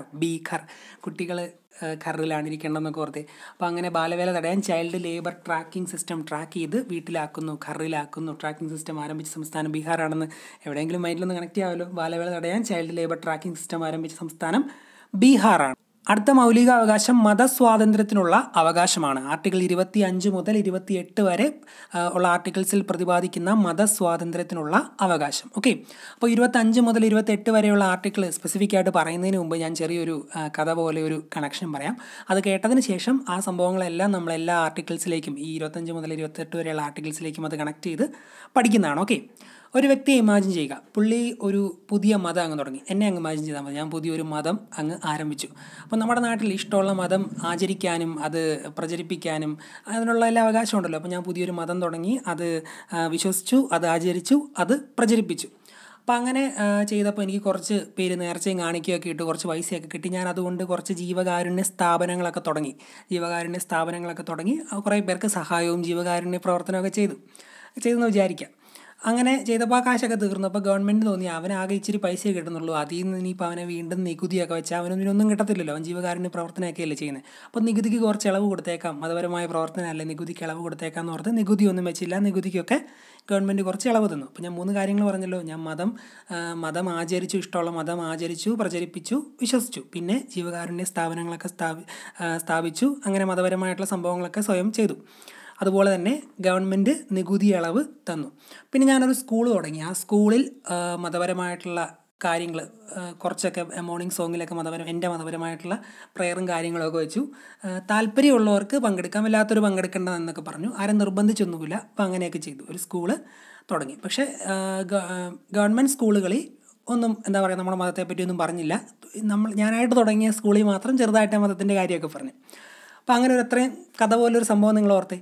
ഇനി ഈ കഥയായിട്ട് കണക്ട് ചെയ്ത് നമ്മൾ 25 മുതൽ 28 വരെയുള്ള ആർട്ടിക്കിൾ ഓർത്തിരിക്കണം. ഏറ്റവും ആദ്യം എന്താണ്? മതം, ഇഷ്ടപ്പെട്ട മതം, ഞാൻ എൻ്റേതായി തുടങ്ങിയ മതം, അത് ഞാൻ ആചരിച്ചു, വിശ്വസിച്ചു, അത് പ്രചരിപ്പിച്ചു. അത് തന്നെയാണ് അനുച്ഛേദം 25, ഏറ്റവും ആദ്യം മതസ്വാതന്ത്ര്യത്തിൻ്റെ ഏറ്റവും ആദ്യത്തെ ആർട്ടിക്കിളിൽ കിടക്കുന്ന 25 പറയുന്നത്. ഇഷ്ടമുള്ള മതത്തിൽ വിശ്വസിക്കുന്നതിനും ആചരിക്കുന്നതിനും പ്രചരിപ്പിക്കുന്നതിനുമുള്ള അവകാശം. ആർട്ടിക്കിൾ 25 ഇഷ്ടമുള്ള മതത്തിൽ വിശ്വസിക്കുന്നതിനും ആചരിക്കുന്നതിനും പ്രചരിപ്പിക്കുന്നതിനുമുള്ള അവകാശം. ഇനി 26 ഇഷ്ടമുള്ള മതം തിരഞ്ഞെടുത്തതിന് ശേഷം പിന്നെന്താണ് ചെയ്തത്? കിട്ടിയ കാശൊക്കെ കൊണ്ട് കുറച്ച് കാരുണ്യ സ്ഥാപനങ്ങളൊക്കെ തുടങ്ങിയെന്ന് പറഞ്ഞല്ലോ. മതവിഭാഗങ്ങൾക്ക് മതജീവകാരുണ്യ സ്ഥാപനങ്ങൾ സ്ഥാപിക്കുന്നതിനും നോക്കി നടത്തുന്നതിനുമുള്ള അവകാശമാണ് 26 പറയുന്നത്. അടുത്ത 25 കഴിഞ്ഞ് 26 പറയുന്നത് മതപരമായ കാര്യങ്ങൾ കൈകാര്യം ചെയ്യുന്നതിനും നിയന്ത്രിക്കുന്നതിനും ഇതുപോലെ ജീവകാരുണ്യ സ്ഥാപനങ്ങൾ സ്ഥാപിക്കുന്നതിനും ഒക്കെയുള്ള അവകാശം. മതപരമായിട്ടുള്ള കാര്യമാണല്ലോ, മതപരമായിട്ട് കുറച്ച് പൈസ കിട്ടി, അത് മതപരമായിട്ട് ജീവകാരുണ്യ പ്രവർത്തനമൊക്കെ നടത്തി. അപ്പം മതപരമായ കാര്യങ്ങളാണല്ലോ. അപ്പോൾ അതൊക്കെ നടത്തുന്നതിനുള്ള അവകാശമാണ് 26 പറയുന്നത്. 25 മതം, ഇഷ്ടമുള്ള മതം വിശ്വസിച്ചു, ആചരിച്ചു, പ്രചരിപ്പിച്ചു. 26 ജീവകാരുണ്യ സ്ഥാപനങ്ങളൊക്കെ സ്ഥാപിച്ചു, മതപരമായ കാര്യങ്ങളൊക്കെ ഇങ്ങനെ കൈകാര്യം ചെയ്ത് നടത്തി, അങ്ങനെ ഡീൽ ചെയ്തു. അതാണ് 26 പറയുന്നത്. പിന്നെ അടുത്ത എന്താണ് ചെയ്ത്? അടുത്ത ഗവൺമെൻറ്റിൻ്റെ ഒരു കാര്യമാണ് പറഞ്ഞല്ലേ, ഗവൺമെൻറ് നികുതിക്ക് ഇളവ് തന്നത്. ഏതെങ്കിലും പ്രത്യേക മതത്തിൻ്റെ പ്രോത്സാഹനത്തിന് വേണ്ടി നികുതികൾ കൊടുക്കാൻ നിർബന്ധിക്കുന്നതിനെതിരായ അവകാശമാണ് 27 പറയുന്നത്. എന്ന് വെച്ചാൽ ഗവൺമെൻറ്റിന് നികുതി കൊടുക്കാൻ നിർബന്ധിക്കാൻ പാടില്ല. മതസംഘടനകളെ നികുതി നൽകുന്നതിൽ നിന്നും ഒഴിവാക്കുന്നതുമായി ബന്ധപ്പെട്ട ആർട്ടിക്കിളാണ് 27. ഗവൺമെൻറ് നികുതി വേണ്ടെന്ന് വെച്ചെന്ന് ഞാൻ പറഞ്ഞില്ല, അതങ്ങ് ഓർത്താൽ മതി കഥ പോലെ. അപ്പം മതസംഘടനകളെ നികുതി നൽകുന്നതിൽ നിന്ന് ഒഴിവാക്കുന്നതുമായി ബന്ധപ്പെട്ട ആർട്ടിക്കിളാണ് 27. ഏതെങ്കിലും പ്രത്യേക മതത്തിൻ്റെ പ്രോത്സാഹനത്തിന് വേണ്ടി നികുതികൾ കൊടുക്കാൻ നിർബന്ധിക്കുന്നതിനെതിരായ അവകാശം നൽകുന്ന ആർട്ടിക്കിളാണ് 27. അപ്പോൾ 25 ഇഷ്ടമുള്ള മതം വിശ്വസിച്ചു, 26 മതപരമായ കാര്യങ്ങളൊക്കെ നോക്കി നടത്തി, ജീവകാരുണ്യ സ്ഥാപനങ്ങളൊക്കെ സ്ഥാപിച്ചു. 27 ഗവൺമെൻറ്റിൻ്റെ നികുതി ഒഴിവായി. ഏതെങ്കിലും പ്രത്യേക മതത്തിൻ്റെ പ്രോത്സാഹനത്തിന് വേണ്ടി നികുതികൾ കൊടുക്കാൻ നിർബന്ധിക്കുന്നതിനെതിരായ അനുച്ഛേദമാണ് 27. എന്ന് വെച്ചാൽ ഗവൺമെൻറ്റിന് നികുതി നൽകാൻ നിർബന്ധിക്കാൻ പാടില്ല എന്ന് പറയുന്ന അനുച്ഛേദമാണ് 27. പിന്നെ 28 ഞാൻ എന്താണ് പറഞ്ഞത്? മീൻസ് അതിനുശേഷം കഥ പറഞ്ഞപ്പം ഒരു സ്കൂൾ തുടങ്ങി, സ്കൂളിൽ കുറച്ച് മതപരമായിട്ടുള്ള പ്രാർത്ഥനകളൊക്കെ വെച്ചു, ആരെയും നിർബന്ധിച്ചില്ല, എന്നാൽ താല്പര്യമുള്ളവർ പങ്കെടുക്കാമെന്നൊക്കെ പറഞ്ഞല്ലോ. പക്ഷേ ഗവൺമെൻറ് സ്കൂളുകളിലൊന്നും നമ്മുടെ മതത്തിനെ പറ്റി ഒന്നും പറഞ്ഞില്ല എന്നൊക്കെ ഞാൻ പറഞ്ഞു. അപ്പോൾ അതുമായി ബന്ധപ്പെട്ട കുറച്ച് കാര്യങ്ങളാണ് 28 ഗവൺമെൻറ് നടത്തുന്നതോ ഗവൺമെൻറ്റിൻ്റെ സഹായം സ്വീകരിക്കുന്നതോ ആയ വിദ്യാഭ്യാസ സ്ഥാപനങ്ങളിൽ മതബോധനം നടത്താനോ മതാചാരങ്ങൾ നിർബന്ധമാക്കാനോ പാടില്ല എന്ന് അനുശാസിക്കുന്ന ആർട്ടിക്കിളാണ് 28. കുറച്ച് കാര്യങ്ങളോട് 28 അപ്പം ആദ്യം പറഞ്ഞ പോയിന്റ്, ഗവൺമെൻറ് നടത്തുന്നതോ ഗവൺമെൻറ്റിൻ്റെ സഹായം സ്വീകരിക്കുന്നതോ ആയ വിദ്യാഭ്യാസ സ്ഥാപനങ്ങളിൽ മതബോധനം നടത്താനോ മതാചാരങ്ങൾ നിർബന്ധമാക്കാനോ പാടില്ല എന്ന് അനുശാസിക്കുന്നു. അതുപോലെ തന്നെ സ്റ്റേറ്റിൻ്റെ സഹായമില്ലാതെ പ്രവർത്തിക്കുന്ന വിദ്യാഭ്യാസ സ്ഥാപനങ്ങളിൽ മതപരമായ പ്രവർത്തനങ്ങൾ അനുവദനീയമാണെങ്കിലും പ്രസ്തുത പ്രവർത്തനങ്ങളിൽ പങ്കെടുക്കാൻ ഒരു വ്യക്തിയെയും നിർബന്ധിക്കാൻ പാടില്ല. അപ്പോൾ ഞാൻ സ്വന്തമായിട്ട് തുടങ്ങിയ സ്കൂളല്ലേ, അപ്പോൾ എനിക്കവിടെ മതപരമായിട്ടുള്ള ചെറിയ പ്രാർത്ഥനയും കാര്യങ്ങളൊക്കെ വെക്കാം, പക്ഷേ ആരെയും നിർബന്ധിക്കാൻ പാടില്ല. അത് രണ്ടുമാണ് ആ ഒരു 28 പറയുന്ന പ്രധാനപ്പെട്ട കാര്യങ്ങൾ. അപ്പോൾ പരീക്ഷയ്ക്ക് ഇങ്ങനെ ചോദിക്കുവാണെന്ന് വിചാരിക്കുക, ചില പ്രത്യേക വിദ്യാഭ്യാസ സ്ഥാപനങ്ങളിൽ മതപരമായ നിർദ്ദേശങ്ങളും മതപരമായ ആരാധനകളും നടപ്പിലാക്കുന്നതിനുള്ള സ്വാതന്ത്ര്യം നൽകുന്ന അനുച്ഛേദം ഏതാണെന്ന് ചോദിച്ചാൽ 28ആണ്. അപ്പോൾ സ്കൂളുമായിട്ട് ബന്ധപ്പെട്ട അനുച്ഛേദം 28. സ്കൂളിൽ മതപരമായിട്ടുള്ള സംഭവം നടത്താൻ 28. പക്ഷേ ഗവൺമെൻറ്റിൻ്റെ സ്കൂളുകളിലും ഗവൺമെൻറ്റിൻ്റെ സഹായം സ്വീകരിക്കുന്ന സ്കൂളുകളിലൊന്നും ഇത് പറ്റത്തില്ല. പിന്നെ അതുപോലെ തന്നെ സ്റ്റേറ്റിൻ്റെ സഹായമില്ലാതെ പ്രവർത്തിക്കുന്ന വിദ്യാഭ്യാസ സ്ഥാപനങ്ങളിലാണെങ്കിൽ ഇത് പറ്റും. പക്ഷേ എന്താണ്, ആരെയും നിർബന്ധിക്കാൻ പാടില്ല. ഓക്കെ, അപ്പോൾ അത്രയും കാര്യങ്ങളാണ് മതസ്വാതന്ത്ര്യത്തിനുള്ള അവകാശത്തിൽ പറയുന്നത്. 25 മുതൽ 28 വരെയുള്ള ആർട്ടിക്കിൾസിൽ പറയുന്നത്. 25 മുതൽ 28 വരെയുള്ള ആർട്ടിക്കിൾസ് എല്ലാം നിങ്ങൾ പഠിച്ചു എന്ന് വിശ്വസിക്കുന്നു. അടുത്ത പോയിന്റിലേക്ക്, സാംസ്കാരികവും വിദ്യാഭ്യാസപരവുമായ അവകാശങ്ങളാണ് 29, 30 എന്നീ ആർട്ടിക്കിൾസിൽ വരുന്നത്. അല്ലെങ്കിൽ മൗലികാവകാശങ്ങളിൽ സാംസ്കാരികവും വിദ്യാഭ്യാസപരമായ അവകാശങ്ങൾ 29, 30.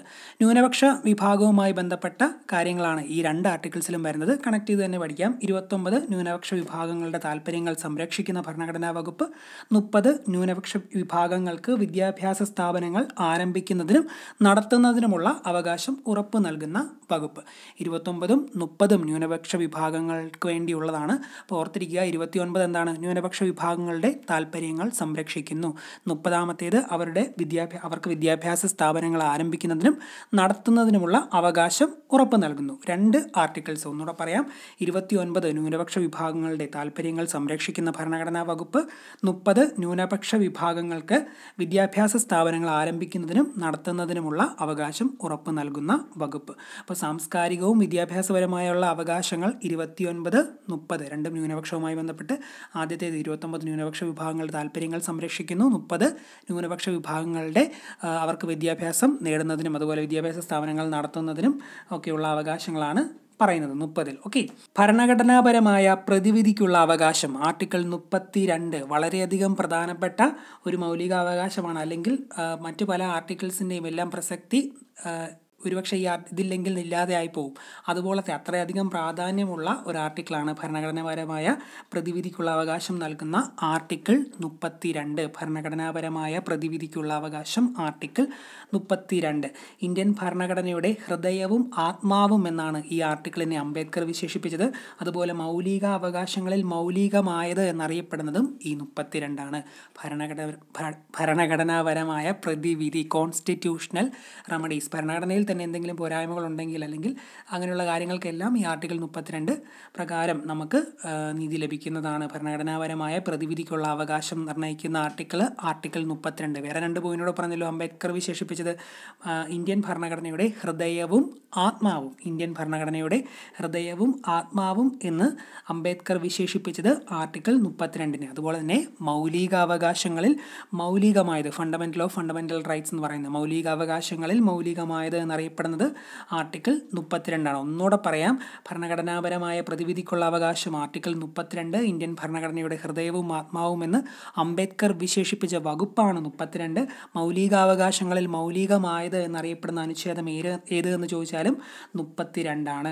ഒറ്റവട്ടോടെ പറയാം, ഞാൻ റിപ്പീറ്റഡ് ആയിട്ട് പറയുന്നത് അത്രയധികം പ്രാധാന്യമുള്ളതുകൊണ്ടാണ്.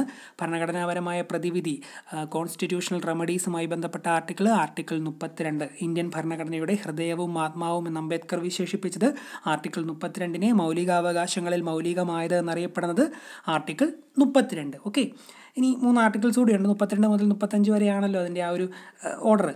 33 മൗലികാവകാശങ്ങളിൽ പ്രതിപാദിച്ചിട്ടുള്ള അവകാശങ്ങളിൽ ഭേദഗതി വരുത്താനുള്ള അധികാരം 33-ൽ പറയുന്നു. മൗലികാവകാശങ്ങളിൽ പ്രതിപാദിച്ചിട്ടുള്ള അവകാശങ്ങളിൽ ഭേദഗതി വരുത്തുന്നതിനുള്ള അധികാരം 33. അതുപോലെ ആയോധന നിയമപ്രകാരം ഏതെങ്കിലും പ്രദേശത്ത് അവകാശങ്ങൾക്ക് നിയന്ത്രണം ഏർപ്പെടുത്താനുള്ള അധികാരം 34. ഭരണഘടനാ പ്രതിവിധികൾക്കുള്ള വ്യവസ്ഥകൾ നടപ്പിലാക്കാനുള്ള നിയമനിർമ്മാണം 35. 3 ഡയറക്റ്റായിട്ട് തന്നെ പഠിച്ചു പോവുക, പ്രത്യേകിച്ച് അതിന് കണക്ഷനൊന്നുമില്ല. 33 എന്ന് പറയുന്നത് മൗലികാവകാശങ്ങളിൽ പ്രതിപാദിച്ചിട്ടുള്ള അവകാശങ്ങളിൽ ഭേദഗതി വരുത്താനുള്ള അധികാരം. ആയോധന നിയമപ്രകാരം ഏതെങ്കിലും പ്രദേശത്ത് അവകാശങ്ങൾക്ക് നിയന്ത്രണം ഏർപ്പെടുത്താനുള്ള അധികാരമാണ് 34. ഭരണഘടനാ പ്രതിവിധികൾക്കുള്ള വ്യവസ്ഥകൾ നടപ്പിലാക്കാനുള്ള നിയമനിർമ്മാണമാണ് 35 കൊണ്ട് ആ സെക്ഷനിലെ ഫണ്ടമെൻ്റൽ റൈറ്റ്സ് അതിലെ എല്ലാ ആർട്ടിക്കിൾസും അവസാനിക്കുന്നതാണ്. അപ്പം അതുകൊണ്ട് അവസാനത്തെ 3 ജസ്റ്റ് ഡയറക്റ്റായിട്ട് പഠിച്ചു പോവുക. 33 മൗലികാവകാശങ്ങളിൽ പ്രതിപാദിച്ചിട്ടുള്ള അവകാശങ്ങളിൽ ഭേദഗതി വരുത്താനുള്ള അധികാരം 33. 34 ആയോധന നിയമപ്രകാരം ഏതെങ്കിലും പ്രദേശത്ത് അവകാശങ്ങൾക്ക് നിയന്ത്രണം ഏർപ്പെടുത്താനുള്ള അധികാരം. 35 ഭരണഘടനാ പ്രതിവിധിക്കുള്ള വ്യവസ്ഥകൾ നടപ്പിലാക്കാനുള്ള നിയമനിർമ്മാണം. ഓക്കെ, അപ്പോൾ ഇത്രയും ആർട്ടിക്കിൾസ് പഠിച്ചു പോകുക. അവസാനത്തെ 3 മാത്രം ഞാൻ ജസ്റ്റ് ഡയറക്റ്റായിട്ട് പറഞ്ഞു പോയതേ ഉള്ളൂ. അതങ്ങനെ PSC പരീക്ഷകളിൽ ചോദിച്ചിട്ടില്ലാത്തതുകൊണ്ട് പറഞ്ഞു പോയതേ ഉള്ളൂ. 32 അതിൽ പ്രധാനമായും അറിഞ്ഞിരിക്കേണ്ടത്. ബാക്കി എല്ലാ ആർട്ടിക്കിളും നമ്മൾ കോഡൊക്കെ ഉപയോഗിച്ച് തന്നെയാണ് പറഞ്ഞത്. അപ്പോൾ അത് നിങ്ങൾ ഓർത്തിരിക്കുമെന്ന് വിശ്വസിക്കുന്നു. ഇതും കൂടെ 33, 34, 35 ജസ്റ്റ് ഒന്ന് അറിഞ്ഞിരിക്കുക. ഓക്കെ, ദേശീയ മനുഷ്യാവകാശ കമ്മീഷൻ ഒരു സ്റ്റാറ്റ്യൂട്ടറി ബോഡിയാണ്. സ്വയംഭരണ അധികാരമുള്ള ഒരു സ്റ്റാറ്റ്യൂട്ടറി ബോഡിയാണ് ദേശീയ മനുഷ്യാവകാശ കമ്മീഷൻ. ഈ മനുഷ്യരാണല്ലോ സ്റ്റാറ്റസ് ഒക്കെ നോക്കി പലരുമായിട്ട് ബന്ധം സ്ഥാപിക്കുന്നതും അങ്ങനെയൊക്കെ. ഇപ്പോൾ സ്റ്റാറ്റസ് കുറഞ്ഞവരോട് ചിലർ മിണ്ടത്തില്ല, അങ്ങനെയൊക്കെയുള്ള ആൾക്കാരൊക്കെ ഉണ്ടല്ലോ. അപ്പോൾ സ്റ്റാറ്റസ് നോക്കുന്നത് മനുഷ്യനാണ്. സ്റ്റാറ്റ്യൂട്ടറി മനുഷ്യാവകാശ കമ്മീഷൻ ഒരു സ്റ്റാറ്റ്യൂട്ടറി ബോഡിയാണ്. മനുഷ്യാവകാശം, മനുഷ്യൻ്റെ അവകാശം. മനുഷ്യൻ എന്ന വാക്കിൻ്റെ ഒരു പര്യായമാണല്ലോ മാനവൻ എന്നൊക്കെ പറയുന്നത്. മാനവൻ, അവകാശവും അധികാരവും ഒക്കെ ഏകദേശം ഒരേ റേഞ്ചിൽ വരുന്ന വാക്കുകളല്ലേ, ഒരു അർത്ഥമല്ല. എന്നാലും അവകാശം അധികാരമൊക്കെ വേണേൽ അടുത്ത് പറയാമല്ലോ. അപ്പം മനുഷ്യൻ്റെ അവകാശം മാനവൻ്റെ അവകാശം എന്ന് വേണേൽ പറയാം. അതുപോലെ അവകാശവും അധികാരവും ഒക്കെ ഒരേപോലെ വരുന്നതുകൊണ്ട് മാനവൻ്റെ അധികാരം എന്ന് കണക്ട് ചെയ്യാമല്ലോ. മാനവ് അധികാർ ഭവൻ, ന്യൂഡൽഹിയിലെ മാനവ് അധികാർ ഭവനാണ് മനുഷ്യാവകാശ കമ്മീഷൻ്റെ ആസ്ഥാനം. ദേശീയ മനുഷ്യാവകാശ കമ്മീഷൻ്റെ ആസ്ഥാനം മാനവ് അധികാർ ഭവൻ, ന്യൂഡൽഹി. പിന്നെ ഇടയ്ക്ക് PSC പരീക്ഷകളിൽ പണ്ട് കാലത്തൊക്കെ കൂടുതലായിട്ട് ചോദിച്ചിരുന്ന ഒരു ചോദ്യമാണ്, ഇന്ത്യയിലെ മനുഷ്യാവകാശങ്ങളുടെ കാവൽക്കാരൻ എന്നറിയപ്പെടുന്നത് ആര്? മനുഷ്യാവകാശങ്ങളുടെ കാവൽക്കാരൻ മനുഷ്യാവകാശ കമ്മീഷൻ. പേരിൽ തന്നെ ഉണ്ടെല്ലാം. മനുഷ്യാവകാശങ്ങളുടെ കാവൽക്കാരൻ എന്നറിയപ്പെടുന്നത് മനുഷ്യാവകാശ കമ്മീഷൻ. ദേശീയ മനുഷ്യാവകാശ കമ്മീഷനാണ് ഇന്ത്യയിൽ മനുഷ്യാവകാശങ്ങളുടെ കാവൽക്കാരനെന്ന് അറിയപ്പെടുന്നത്. ഇനി ഒരു പ്രധാനപ്പെട്ട ഡേറ്റിലേക്കാണ് നമ്മൾ പോകുന്നത്. ദേശീയ മനുഷ്യാവകാശ നിയമം നിലവിൽ വന്നത് 1993 സെപ്റ്റംബർ 28-നാണ്. ദേശീയ മനുഷ്യാവകാശ നിയമം നിലവിൽ വന്നത് 1993 സെപ്റ്റംബർ 28. ഇത് എത്രയൊക്കെ പഠിച്ചാലും നമ്മൾ കുറേ ഡേറ്റുകൾ വേറെ പലതിൻ്റെയും പഠിക്കുന്നുണ്ടല്ലോ. വിവരാവകാശം, അതുപോലെ ഫിനാൻസ് കമ്മീഷൻ, അങ്ങനെ കുറേ കാര്യങ്ങൾ പഠിക്കുന്നുണ്ട്. അപ്പോൾ ഇതെല്ലാം കൂടെ പഠിച്ചു കഴിഞ്ഞ് പരീക്ഷാ ഹാളിലേക്ക് എത്തിക്കഴിയുമ്പം ചിലപ്പോൾ നമുക്ക് പണി കിട്ടാം. 93 മനുഷ്യാവകാശം, അതോ 98 ഇനി 89 അങ്ങനെ കുറേ ഡൗട്ട് വരും. അതിൽ നിന്ന് ഒരു മോചനം നേടാൻ വേണ്ടി മെയിൻലി 90കളിലെ ഒരു ഡേറ്റ് എന്ന രീതിയിലായിരിക്കും നമുക്ക് സംശയം വരുന്നത്. അപ്പോൾ അത് കറക്റ്റായിട്ട് നമുക്ക് ഊട്ടി ഉറപ്പിക്കാൻ വേണ്ടി ഞാൻ ചെറിയൊരു കണക്ഷൻ പറയാം. മനുഷ്യാവകാശമാണല്ലോ, മായിലാണല്ലോ തുടങ്ങുന്നത്. മായിൽ തുടങ്ങുന്ന ഒറ്റ സംഖ്യയല്ലേ ഉള്ളൂ. 1, 2, 3 മായിലല്ലേ തുടങ്ങുന്നത്. ബാക്കി 4, 5, 6, 7, 8, 9, 10 ഒന്നും മായില്ല. അപ്പം സിമ്പിളായിട്ട് മനുഷ്യാവകാശം 3ലും 1993 എന്ന് ഉറപ്പിക്കാമല്ലോ. 1993. ഓക്കെ, ഇനി ഈ 3ൻ്റെ സ്ക്വയർ എത്രയാണ്? 3ൻ്റെ സ്ക്വയർ നമുക്കറിയാം 9 ആണെന്നറിയാം. 9ാം മാസം സെപ്റ്റംബറാണ്. 3 സെപ്റ്റംബർ. അല്ലെങ്കിൽ തന്നെ എന്താണ് ഈ 3ൻ്റെ ഈ മുകളിലത്തെ ഭാഗവും താഴത്തെ ഭാഗമൊക്കെ ഒന്ന് റിവേഴ്സ് ചെയ്ത് എഴുതുവാണെങ്കിൽ S പോലെ വരത്തില്ല. മുകളിലത്തെ ഭാഗം ഇങ്ങനെ നാക്കിയാൽ മതി. മുകളിലത്തെ ഭാഗം മാറ്റുമ്പോൾ S പോലെ വരത്തില്ല. അങ്ങനെ സെപ്റ്റംബറിലേക്ക് എത്താവുള്ളൂ. 1993 സെപ്റ്റംബർ. പിന്നെ ഈ ഒരു 3ൻ്റെ ഇപ്പുറത്ത് ഇങ്ങനെ വേറൊരു 3 മിറർ ഇമേജ് പോലെ എഴുതിയാൽ ഒരു 8 വരത്തില്ലേ. അപ്പോൾ 8ൻ്റെ ഇപ്പുറത്ത് 2 ഇട്ടാൽ സെപ്റ്റംബർ 28 ആവുമല്ലോ. സോ 1993 സെപ്റ്റംബർ 28-നാണ് ദേശീയ മനുഷ്യാവകാശ നിയമം നിലവിൽ വന്നത്. ഓർത്തിരിക്കുക, 1993 സെപ്റ്റംബർ 28-ന് ദേശീയ മനുഷ്യാവകാശ നിയമം നിലവിൽ വന്നു. ഇനി ദേശീയ മനുഷ്യാവകാശ കമ്മീഷൻ സ്ഥാപിതമായത് എപ്പോഴെന്ന് ചോദിക്കാം. എന്തായാലും 93 നിങ്ങൾക്ക് ഉറപ്പിക്കാമല്ലോ. 93 ഒറ്റ മാസത്തോടെ കഴിഞ്ഞ് ഒക്ടോബർ 12 ദേശീയ മനുഷ്യാവകാശ കമ്മീഷൻ സ്ഥാപിതമായത് 1993 ഒക്ടോബർ 12. ഇമ്പോർട്ടൻ്റ് ആണ് 2 ഡേറ്റുകളും. ദേശീയ മനുഷ്യാവകാശ നിയമം നിലവിൽ വന്നത് 1993 സെപ്റ്റംബർ 28. ദേശീയ മനുഷ്യാവകാശ കമ്മീഷൻ സ്ഥാപിതമായത് 1993 ഒരു മാസം കഴിഞ്ഞ് 12-ാം തീയതി ഒക്ടോബർ 12. 1993 ഒക്ടോബർ 12-നാണ് ദേശീയ മനുഷ്യാവകാശ കമ്മീഷൻ സ്ഥാപിതമായത്. ഇനി 2 വർഷങ്ങളൂടെ നമ്മൾ നോട്ട് ചെയ്യണം. 2006-ഉം 2019. 2006 6-ലാണല്ലോ അവസാനിക്കുന്നത്. 6 ഒന്ന് റിവേഴ്സ് ചെയ്ത് എഴുതിയാൽ 9 പോലെ ആവുമല്ലോ. പിന്നെ ഒരു ഒന്നുകൂടി ഇട്ടാൽ 0 മാറ്റി ഒന്നുകൂടി ഇട്ടാൽ 2019 2006 2019. ഇത് എന്തിനാണ് ഓർത്തിരിക്കുന്നതെന്ന് വെച്ചാൽ ദേശീയ മനുഷ്യാവകാശ നിയമം ഭേദഗതി ചെയ്ത 2 വർഷങ്ങളാണ് ഈ 2006 2019. ദേശീയ മനുഷ്യാവകാശ നിയമം ഭേദഗതി അമെൻഡ് ചെയ്ത 2 വർഷങ്ങളാണ് 2006 2019. അപ്പോൾ ഇത്രയും പറഞ്ഞ കാര്യങ്ങൾ ഏകദേശം നിങ്ങൾക്ക് ക്ലിയർ ആണെന്ന് വിചാരിക്കുന്നു. ഇനി അടുത്ത പോയിന്റുകളിലേക്ക് നമുക്ക് പോകാം. ദേശീയ മനുഷ്യാവകാശ കമ്മീഷൻ്റെ അംഗങ്ങളുടെയും കാര്യങ്ങളുടെയൊക്കെ കുറച്ച് പോയിന്റ് നമുക്ക് പഠിക്കാനുണ്ട്. പ്രധാനമായും ഇതിൽ എത്ര അംഗങ്ങളുണ്ടെന്ന് നമ്മൾ അറിഞ്ഞിരിക്കണം. അത് നമ്മൾ ഒരുപാട് കമ്മീഷനുകൾ പഠിക്കുന്നുണ്ടല്ലോ, മനുഷ്യാവകാശം, വിവരാവകാശം, അങ്ങനെ ഏതാണ്ടൊക്കെ പഠിക്കുന്നില്ലേ. അപ്പം അംഗങ്ങളുടെ നമ്പറും നമുക്ക് കൺഫ്യൂഷൻ വന്നേക്കാം. ദേശീയ മനുഷ്യാവകാശ കമ്മീഷനിലെ അംഗങ്ങളുടെ എണ്ണമാണ് ആദ്യം പറയുന്നത്. മനുഷ്യാവകാശ, മലയാളത്തിൽ എഴുതുമ്പോൾ മനുഷ്യാവകാശ, അതിലെത്ര അക്ഷരങ്ങളുണ്ട്? ഈ വള്ളിയും പുള്ളിയൊക്കെ വിട്ടേക്കുക, നോക്കുക. മ, ന, ഷ, ബ, ക, ശ, 6 എണ്ണമല്ലേ? 6 അക്ഷരമുണ്ട് മനുഷ്യാവകാശ എന്ന വാക്കിൽ. കമ്മീഷൻ എടുക്കേണ്ട, മനുഷ്യാവകാശ 6 അക്ഷരം. സോ 6 അംഗങ്ങൾ, ചെയർമാനും 5 സ്ഥിരാംഗങ്ങളും, ചെയർമാനും 5 സ്ഥിരാംഗങ്ങളും അടങ്ങുന്നതാണ് ദേശീയ മനുഷ്യാവകാശ കമ്മീഷൻ. അപ്പോൾ 6 എണ്ണമുണ്ട്. മനുഷ്യാവകാശ എന്ന വാക്കിൽ നിന്ന് 6 എന്ന നമ്പറിലേക്ക് എത്തിയ 6 അംഗങ്ങൾ, ചെയർമാനും 5 സ്ഥിരാംഗങ്ങളും അടങ്ങുന്നതാണ് ദേശീയ മനുഷ്യാവകാശ കമ്മീഷൻ. ഓക്കെ, ഇനി ദേശീയ മനുഷ്യാവകാശ കമ്മീഷനെ നിയമിക്കാനും നീക്കം ചെയ്യാനും ഒക്കെ അധികാരമുള്ളത് രാഷ്ട്രപതിക്ക് മാത്രമാണ്. എപ്പോഴും ഓർത്തണം, നീക്കം ചെയ്യാൻ ഒട്ടുമിക്ക എല്ലാ കമ്മീഷനിലും അധികാരം രാഷ്ട്രപതിക്കാണ്. മിക്കപ്പോഴും അത് സംസ്ഥാനത്തെ മനുഷ്യാവകാശ കമ്മീഷനാണെങ്കിലും രാഷ്ട്രപതിക്ക് നീക്കം ചെയ്യാൻ പറ്റത്തുള്ളൂ. പക്ഷേ നിയമിക്കുന്നത് അവിടെ സംസ്ഥാനത്താണെങ്കിൽ ഗവർണറാണ്.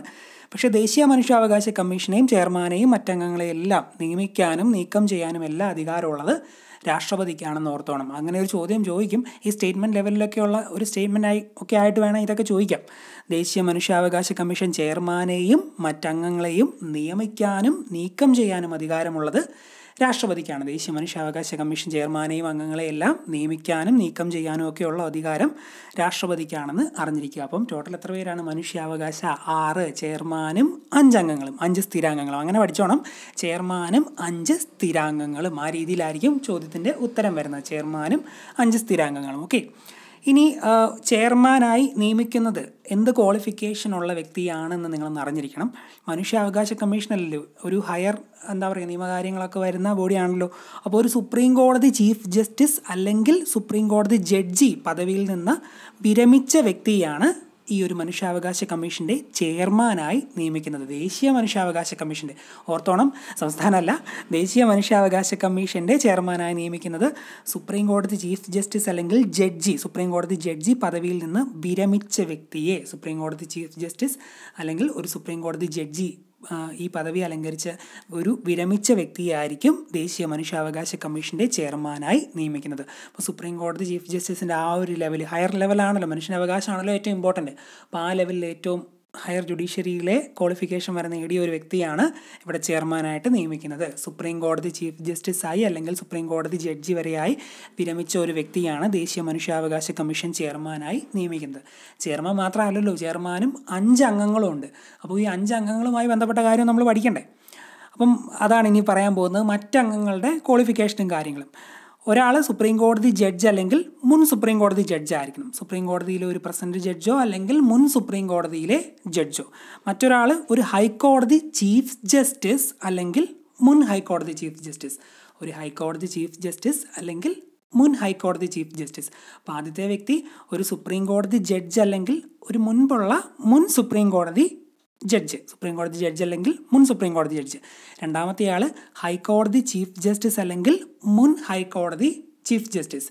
ഇനി ബാക്കി ഒരു 3 പേരുടെ ഉണ്ട്. ഈ 2 പേരുടെ ക്വാളിഫിക്കേഷൻ ഒന്ന് എടുത്ത് ഓർത്തിരിക്കുക. ബാക്കി ഒരു 3 പേരുടെ ഉണ്ട്. അവർ ഈ മനുഷ്യാവകാശവും കാര്യങ്ങളെ പറ്റിയൊക്കെയുള്ള ഒരു അറിവുള്ള കുറച്ച് പ്രഗത്ഭരായ 3 പേര്, അങ്ങനെ ഒരു 3 പേരുടെ ഉണ്ട്. മനുഷ്യാവകാശങ്ങളെ സംബന്ധിച്ച കാര്യങ്ങളിൽ അറിവോ പ്രായോഗിക പരിജ്ഞാനമോ ഉള്ള ആളുകളിൽ നിന്ന് നിയമിക്കപ്പെടുന്ന ഒരു 3 അംഗങ്ങളോടെ ഉണ്ട്.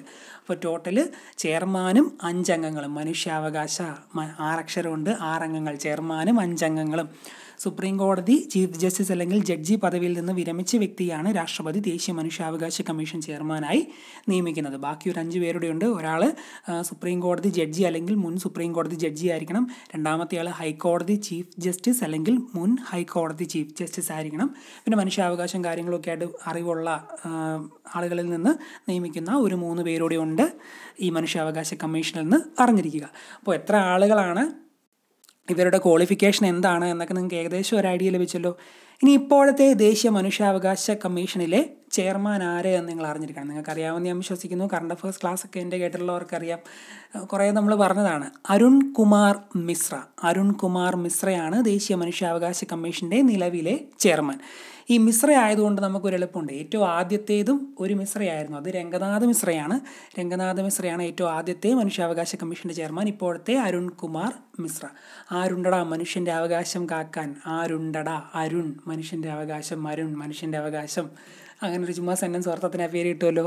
അരുൺ കുമാർ മിശ്ര ദേശീയ മനുഷ്യാവകാശ കമ്മീഷൻ്റെ നിലവിലെ ചെയർമാൻ അരുൺ കുമാർ മിശ്രയാണ്. ഓക്കെ, അരുൺ കുമാർ മിശ്ര. ആരുണ്ടടാ മനുഷ്യൻ്റെ അവകാശം കാക്കാൻ എന്നൊരു ചോദ്യം ചുമ്മാ സ്വയം ഒന്ന് ചോദിച്ചാൽ മതി. ഇടയ്ക്ക് മുറിയിലൊക്കെ ഇരുന്ന് ചുമ്മാ ചോദിച്ചു. അപ്പോൾ ആരുണ്ടടാ അരുൺ മനുഷ്യാവകാശ കമ്മീഷൻ, ദേശീയ മനുഷ്യാവകാശ കമ്മീഷൻ്റെ നിലവിലെ ചെയർമാനാണ് അരുൺ കുമാർ മിശ്ര. ഇനി ഒരു 3-4 പേരൂടെ ഉണ്ട്. നമുക്കറിയാം ഒരാൾ മാത്രമല്ലല്ലോ, ബാക്കി കുറച്ച് പേരൂടെ ഉണ്ട്. ദേശീയ മനുഷ്യാവകാശ കമ്മീഷൻ്റെ നിലവിലെ മറ്റംഗങ്ങളുടെ പേരൂടെ നിങ്ങൾ അറിഞ്ഞിരിക്കണം. ഒരു 4 പേരുണ്ട്. മഹേഷ് മിത്തൽ കുമാർ, ജ്യോതിക കൾറ, ധനേശ്വർ മനോഹർ മുലായ്, രാജീവ് ജെയിൻ. ഈ 4 വ്യക്തികളുടെ പേരൂടെ ജസ്റ്റ് ഒന്ന് അറിഞ്ഞിരിക്കുക. അതിന് കോഡൊന്നും പറയുന്നില്ല, കാരണം ഇതങ്ങനെ ചോദിക്കുകയല്ലെന്നാണ് നമ്മൾ എക്സ്പെക്ട് ചെയ്യുന്നത്. അപ്പോൾ അതുകൊണ്ട് വലിയ ഒന്നും അറിയണ്ട, എന്നാലും ജസ്റ്റ് ഒന്ന് മനസ്സിൽ എവിടെയെങ്കിലും ആ പേരുകളൊന്ന് കണക്ട് ചെയ്ത് പോവുക. ജസ്റ്റിസ് മഹേഷ് മിത്തൽ കുമാർ, ജ്യോതിക കൾറ, ധ്യാനേശ്വർ മനോഹർ മുലായ്, രാജീവ് ജെയിൻ. മഹേഷ് മിത്തൽ കുമാർ, ജ്യോതിക കൾറ, ധ്യാനേശ്വർ മനോഹർ മുലായ്, അതുപോലെ തന്നെ രാജീവ് ജെയിൻ. ഇത്രയും പേരാണ് മനുഷ്യാവകാശ കമ്മീഷനിലുള്ളത്. ഓക്കെ, ഇനി മനുഷ്യാവകാശ കമ്മീഷനെ തിരഞ്ഞെടുക്കുന്ന ഒരു കമ്മിറ്റിയുണ്ട്. ആ കമ്മിറ്റിയിൽ ആരൊക്കെയാണ് അംഗങ്ങളുള്ളത്? താഴെ കൊടുത്തിരിക്കുന്നവരിൽ ആരാണ് മനുഷ്യാവകാശ കമ്മീഷനെ തിരഞ്ഞെടുക്കുന്ന കമ്മിറ്റിയിൽ അംഗമല്ലാത്തത്? അങ്ങനെയൊക്കെയുള്ള ചോദ്യങ്ങൾ പലപ്പോഴും പരീക്ഷകളിൽ വരാറുണ്ട്. പ്രത്യേകിച്ച് പ്രിലിംസ് പരീക്ഷയ്ക്കൊക്കെ തയ്യാറെടുക്കുന്നവർ അതെന്തായാലും പഠിച്ചിരിക്കണം. കഴിഞ്ഞ പ്രിലിംസിനും ആ രീതിയിലുള്ള ചോദ്യങ്ങളൊക്കെ ഉണ്ടായിരുന്നു. ഏത് പ്രിലിംസ് ആണെന്ന് ഓർക്കുന്നില്ല, എന്തായാലും അങ്ങനെ ചോദ്യം ഉണ്ടായിരുന്നു. അപ്പോൾ അത് നമ്മൾ പഠിക്കാൻ പോവാണ്. മനുഷ്യാവകാശ കമ്മീഷനെ തിരഞ്ഞെടുക്കുന്ന കമ്മിറ്റിയിലെ അംഗങ്ങൾ ആരൊക്കെ? എന്തായാലും പ്രധാനമന്ത്രി വേണമല്ലോ. പ്രധാനമന്ത്രിയാണല്ലോ നമ്മുടെ നാട്ടിലെ ഏറ്റവും മെയിൻ. പ്രധാനമന്ത്രി വേണം. മനുഷ്യാവകാശ കമ്മീഷനെ തിരഞ്ഞെടുക്കുന്ന കമ്മിറ്റിയിലെ ഒന്നാമത്തെ വ്യക്തി പ്രധാനമന്ത്രി തന്നെയാണ്. ചെയർമാൻ പ്രധാനമന്ത്രി തന്നെയാണ്. അപ്പം പ്രധാനമന്ത്രി വരുമ്പോൾ ഒരു പ്രതിപക്ഷ നേതാവും സംഭവമൊക്കെ വരണ്ടേ? പ്രധാനമന്ത്രിയുടെ ഏറ്റവും പ്രധാനമായിട്ടുള്ള പ്രതിപക്ഷ നേതാവ് ഏത് ഭാഗത്തായിരിക്കും വരുന്നത്? ലോക്സഭയിലായിരിക്കുമല്ലോ. ലോക്സഭയിലെ പ്രതിപക്ഷ നേതാവ് അല്ലെങ്കിൽ ചുമ്മാ ഭരിക്കുന്ന പാർട്ടി മാത്രമാണെങ്കിൽ ഒരു എന്താ പറയുക, അവരുടെ ഇഷ്ടത്തിന് അവർ തിരഞ്ഞെടുക്കത്തില്ലേ? അപ്പം അതൊന്നും പറ്റത്തില്ല. എല്ലാത്തിലും ഈക്വാലിറ്റി വേണം, ന്യൂട്രാലിറ്റി വേണം. അപ്പോൾ ലോകസഭയിലെ ഒരു പ്രതിപക്ഷ നേതാവ്, പ്രധാനമന്ത്രി ചെയർമാനായിട്ടുള്ളത്, പിന്നെ ലോക്സഭയിലെ പ്രതിപക്ഷ നേതാവ്. അതുകൂടാതെ തന്നെ മന്ത്രിമാരിൽ നിന്ന്, പ്രധാനമന്ത്രി അല്ലാതെ നമ്മുടെ മിനിസ്റ്റേഴ്സിൽ നിന്ന് ആഭ്യന്തരമന്ത്രിയും ഇതിനകത്ത് അംഗമാണ്. ആഭ്യന്തരമന്ത്രി ലാസ്റ്റ് ഓർത്താലും ഈ പ്രധാനമന്ത്രിക്ക് തുല്യമായിട്ടെന്നുള്ള രീതിയിൽ ലോക്സഭ പ്രതിപക്ഷ നേതാവിലേക്ക് നമുക്കെത്താം. പിന്നെ ലോക്സഭ മാത്രമല്ലല്ലോ, വേറൊരു സഭയും കൂടി ഇല്ലേ, രാജ്യസഭ. ആ രാജ്യസഭയിലെയും പ്രതിപക്ഷ നേതാവുണ്ട്, ലോക്സഭയിലെയും പ്രതിപക്ഷ നേതാവുണ്ട്, രാജ്യസഭയിലെയും പ്രതിപക്ഷ നേതാവുണ്ട്. അപ്പോൾ പ്രധാനമന്ത്രിയുണ്ട്, അപ്പോൾ 2 പ്രതിപക്ഷ നേതാക്കൾ, ലോക്സഭയിലെയും രാജ്യസഭയിലെയും പ്രതിപക്ഷ നേതാക്കൾ. അതുപോലെ തന്നെ ലോക്സഭയിലെ സ്പീക്കറും രാജ്യസഭയിലെ ഡെപ്യൂട്ടി ചെയർമാനും ഇതിനകത്ത് അംഗമാണ്. രാജ്യസഭയിലെ ഡെപ്യൂട്ടി ചെയർമാനാണ്. ലോക്സഭയിലെ സ്പീക്കറും രാജ്യസഭയിലെ ഡെപ്യൂട്ടി ചെയർമാനും പിന്നെ ആഭ്യന്തരമന്ത്രിയും. ഇത്രയും പേരാണ് ഇതിനകത്തുള്ളത്. ചുമ്മാ നമ്മൾ പ്രധാനമന്ത്രി, ആഭ്യന്തരമന്ത്രി, ലോക്സഭാ സ്പീക്കർ, പ്രതിപക്ഷ നേതാവ് അങ്ങനെ കുറേ പ്രാവശ്യം കാണാതെ പഠിച്ച് അല്ലെങ്കിൽ വായിച്ചൊരു ശ്രദ്ധയില്ലാതെ പോയാൽ നമ്മൾ ഓർത്തിരിക്കത്തില്ല. അതുകൊണ്ട് ഇങ്ങനെ ഒന്ന് കണക്റ്റ് എന്തെങ്കിലും രീതിയിൽ, പ്രധാനമന്ത്രി ഉണ്ടെങ്കിൽ പ്രതിപക്ഷത്തിന് വേണ്ടി ഒരു പ്രതിപക്ഷ നേതാവ് വേണം, അങ്ങനെയൊക്കെ ഓർത്താൽ പെട്ടെന്ന് നമുക്കൊന്ന് വിഷ്വലൈസ് ചെയ്ത് കിട്ടും. അപ്പോൾ ആദ്യം പ്രധാനമന്ത്രി ഉണ്ടല്ലോ, പ്രധാനമന്ത്രി വന്നാൽ എന്തായാലും പ്രതിപക്ഷ നേതാവ് വേണം. ലോകസഭയിലെയും രാജ്യസഭയിലെയും പ്രതിപക്ഷ നേതാവ്. അതുപോലെ തന്നെ ലോക്സഭയിലെയും രാജ്യസഭയിലെയും പ്രതിപക്ഷ നേതാവ് വരുമ്പോൾ അവിടുത്തെ ഒരു മെയിൻ ആളോട് വേണമല്ലോ. ലോക്സഭയിലെ സ്പീക്കറുണ്ട്, പക്ഷേ രാജ്യസഭയിലെ മാത്രം ഡെപ്യൂട്ടി ചെയർമാനാണ്. രാജ്യസഭയിലെ ഡെപ്യൂട്ടി ചെയർമാനാണ്. പിന്നെ നമ്മുടെ നിയമമല്ലല്ലോ, ഈ പോലീസ് മന്ത്രി എന്നൊക്കെ പറയുന്ന ആഭ്യന്തരമന്ത്രി, ഹോം അഫയേഴ്സ് കൈകാര്യം ചെയ്യുന്ന ആഭ്യന്തരമന്ത്രിയും കൂടെ ഇതിനകത്തുണ്ട്. അതുകൂടെ ഓർത്തണം, ആഭ്യന്തരമന്ത്രി. അപ്പോൾ 2 ഭരിക്കുന്ന മന്ത്രിസഭയിൽ 2 പേര്, പ്രധാനമന്ത്രിയും ആഭ്യന്തരമന്ത്രിയും. പിന്നെ സഭകളിൽ ലോക്സഭയിലെ പ്രതിപക്ഷ നേതാവ്, രാജ്യസഭയിലെ പ്രതിപക്ഷ നേതാവ്, ലോക്സഭയിലെ സ്പീക്കർ, രാജ്യസഭയിലെ ഡെപ്യൂട്ടി ചെയർമാനുമാണെന്ന് അറിഞ്ഞിരിക്കുക. മനുഷ്യാവകാശ കമ്മീഷനെ തിരഞ്ഞെടുക്കുന്ന കമ്മിറ്റിയിലെ അംഗങ്ങളാണ്. ഞാൻ ഈ പറയുമ്പോൾ തന്നെ മനസ്സിൽ പറഞ്ഞ് പഠിച്ചു വെക്കണം, ഓർത്ത് പിന്നത്തേന് വെക്കരുത്. പിന്നെ ഇടയ്ക്കൊന്ന് റിവൈസും ചെയ്യണം. ഈ ഒരു സാധനമൊക്കെ നമുക്ക് അങ്ങനെ കോഡൊന്നും ഇതിനകത്ത് വെക്കാൻ പറ്റത്തില്ല. നമ്മൾ ഓർത്തിരിക്കുക എന്നുള്ളത് മാത്രമേ ഉള്ളൂ. ഈ രീതിയിൽ ഓർത്തിരുന്നോണം, മറന്നു പോകരുത്. ഇമ്പോർട്ടൻ്റ് ആണ്, വളരെയധികം ഇമ്പോർട്ടൻ്റ് ആണ്. ഇനി ദേശീയ മനുഷ്യാവകാശ കമ്മീഷനിൽ കുറച്ച് എക്സ് ഒഫീഷ്യോ അംഗങ്ങൾ എന്ന് പറയുന്ന സംഭവങ്ങളുണ്ട്. എക്സ് ഒഫീഷ്യോ അംഗങ്ങൾ കുറച്ച് കമ്മീഷനുകളിലെ ചെയർമാന്മാരാണ് ഈ എക്സ് ഒഫീഷ്യോ അംഗങ്ങളായിട്ടുള്ളത്. ഇതെല്ലാം നമ്മളൊരു സിമ്പിൾ ഒരു ട്രിക്ക് ഉപയോഗിച്ചാൽ മൊത്തം നമുക്ക് ഓർത്തിരിക്കാം. കുറേ പേരുണ്ട്, പക്ഷെ അതെല്ലാം ഓർത്തിരിക്കാൻ പറ്റും. ഈ മനുഷ്യൻ്റെ അവകാശം പ്രധാനമായും ലംഘിക്കപ്പെടുന്നത് കുറച്ച് പവർ കുറഞ്ഞ ആൾക്കാരുടെ അല്ലേ സമൂഹത്തിൽ ഇപ്പം മൈനോറിറ്റി ആയിട്ടുള്ളവർ പവർ കുറഞ്ഞവരാണ്. അതുപോലെ പിള്ളേർക്ക് പവർ കുറവാണ്, വനിതകൾക്ക് മസിൽ പവറൊക്കെ ആണുങ്ങളെ അപേക്ഷിച്ച് കുറവല്ലേ. ഇന്ന് വനിതകളും ആണുങ്ങളും സ്ത്രീയും പുരുഷനും എല്ലാം തുല്യമാണ്. എന്നാലും ചില സ്ഥലത്തൊക്കെ ഇപ്പോഴും വനിതകളുടെ അവകാശങ്ങൾ നമ്മുടെ സൊസൈറ്റിയിലുണ്ട്, നമുക്കറിയാമല്ലോ. അപ്പം എന്താ പറയുക, ഞാൻ പറഞ്ഞത് എന്താണ്, മൈനോറിറ്റി ന്യൂനപക്ഷത്തിന് കുറവാണ്, കുഞ്ഞുങ്ങൾക്ക് കുറവാണ്, വനിതകൾക്ക് കുറവാണ്, അതുപോലെ പുറകോട്ട് നിൽക്കുന്ന ബാക്ക്വേർഡ് ക്ലാസ്സിന് കുറവാണ്, SC ST വിഭാഗങ്ങൾക്ക് കുറവാണ്. അങ്ങനെ അവരെല്ലാം ഒന്ന് ഓർത്തി, പുറകോട്ട് നിൽക്കുന്ന കുറച്ച് പവർ കുറഞ്ഞ ആൾക്കാർ, പവർ കുറഞ്ഞവർക്കെല്ലാം മനുഷ്യാവകാശം അവസരം കിട്ടിയാൽ ഈ സിനിമയിലെ വില്ലന്മാരെ പോലുള്ള ആൾക്കാർ അവരുടെ മനുഷ്യാവകാശം കടന്നുകയറ്റത്തിന് ശ്രമിക്കും അല്ലേ. അപ്പോൾ അവരെയൊക്കെ സംരക്ഷിക്കണം.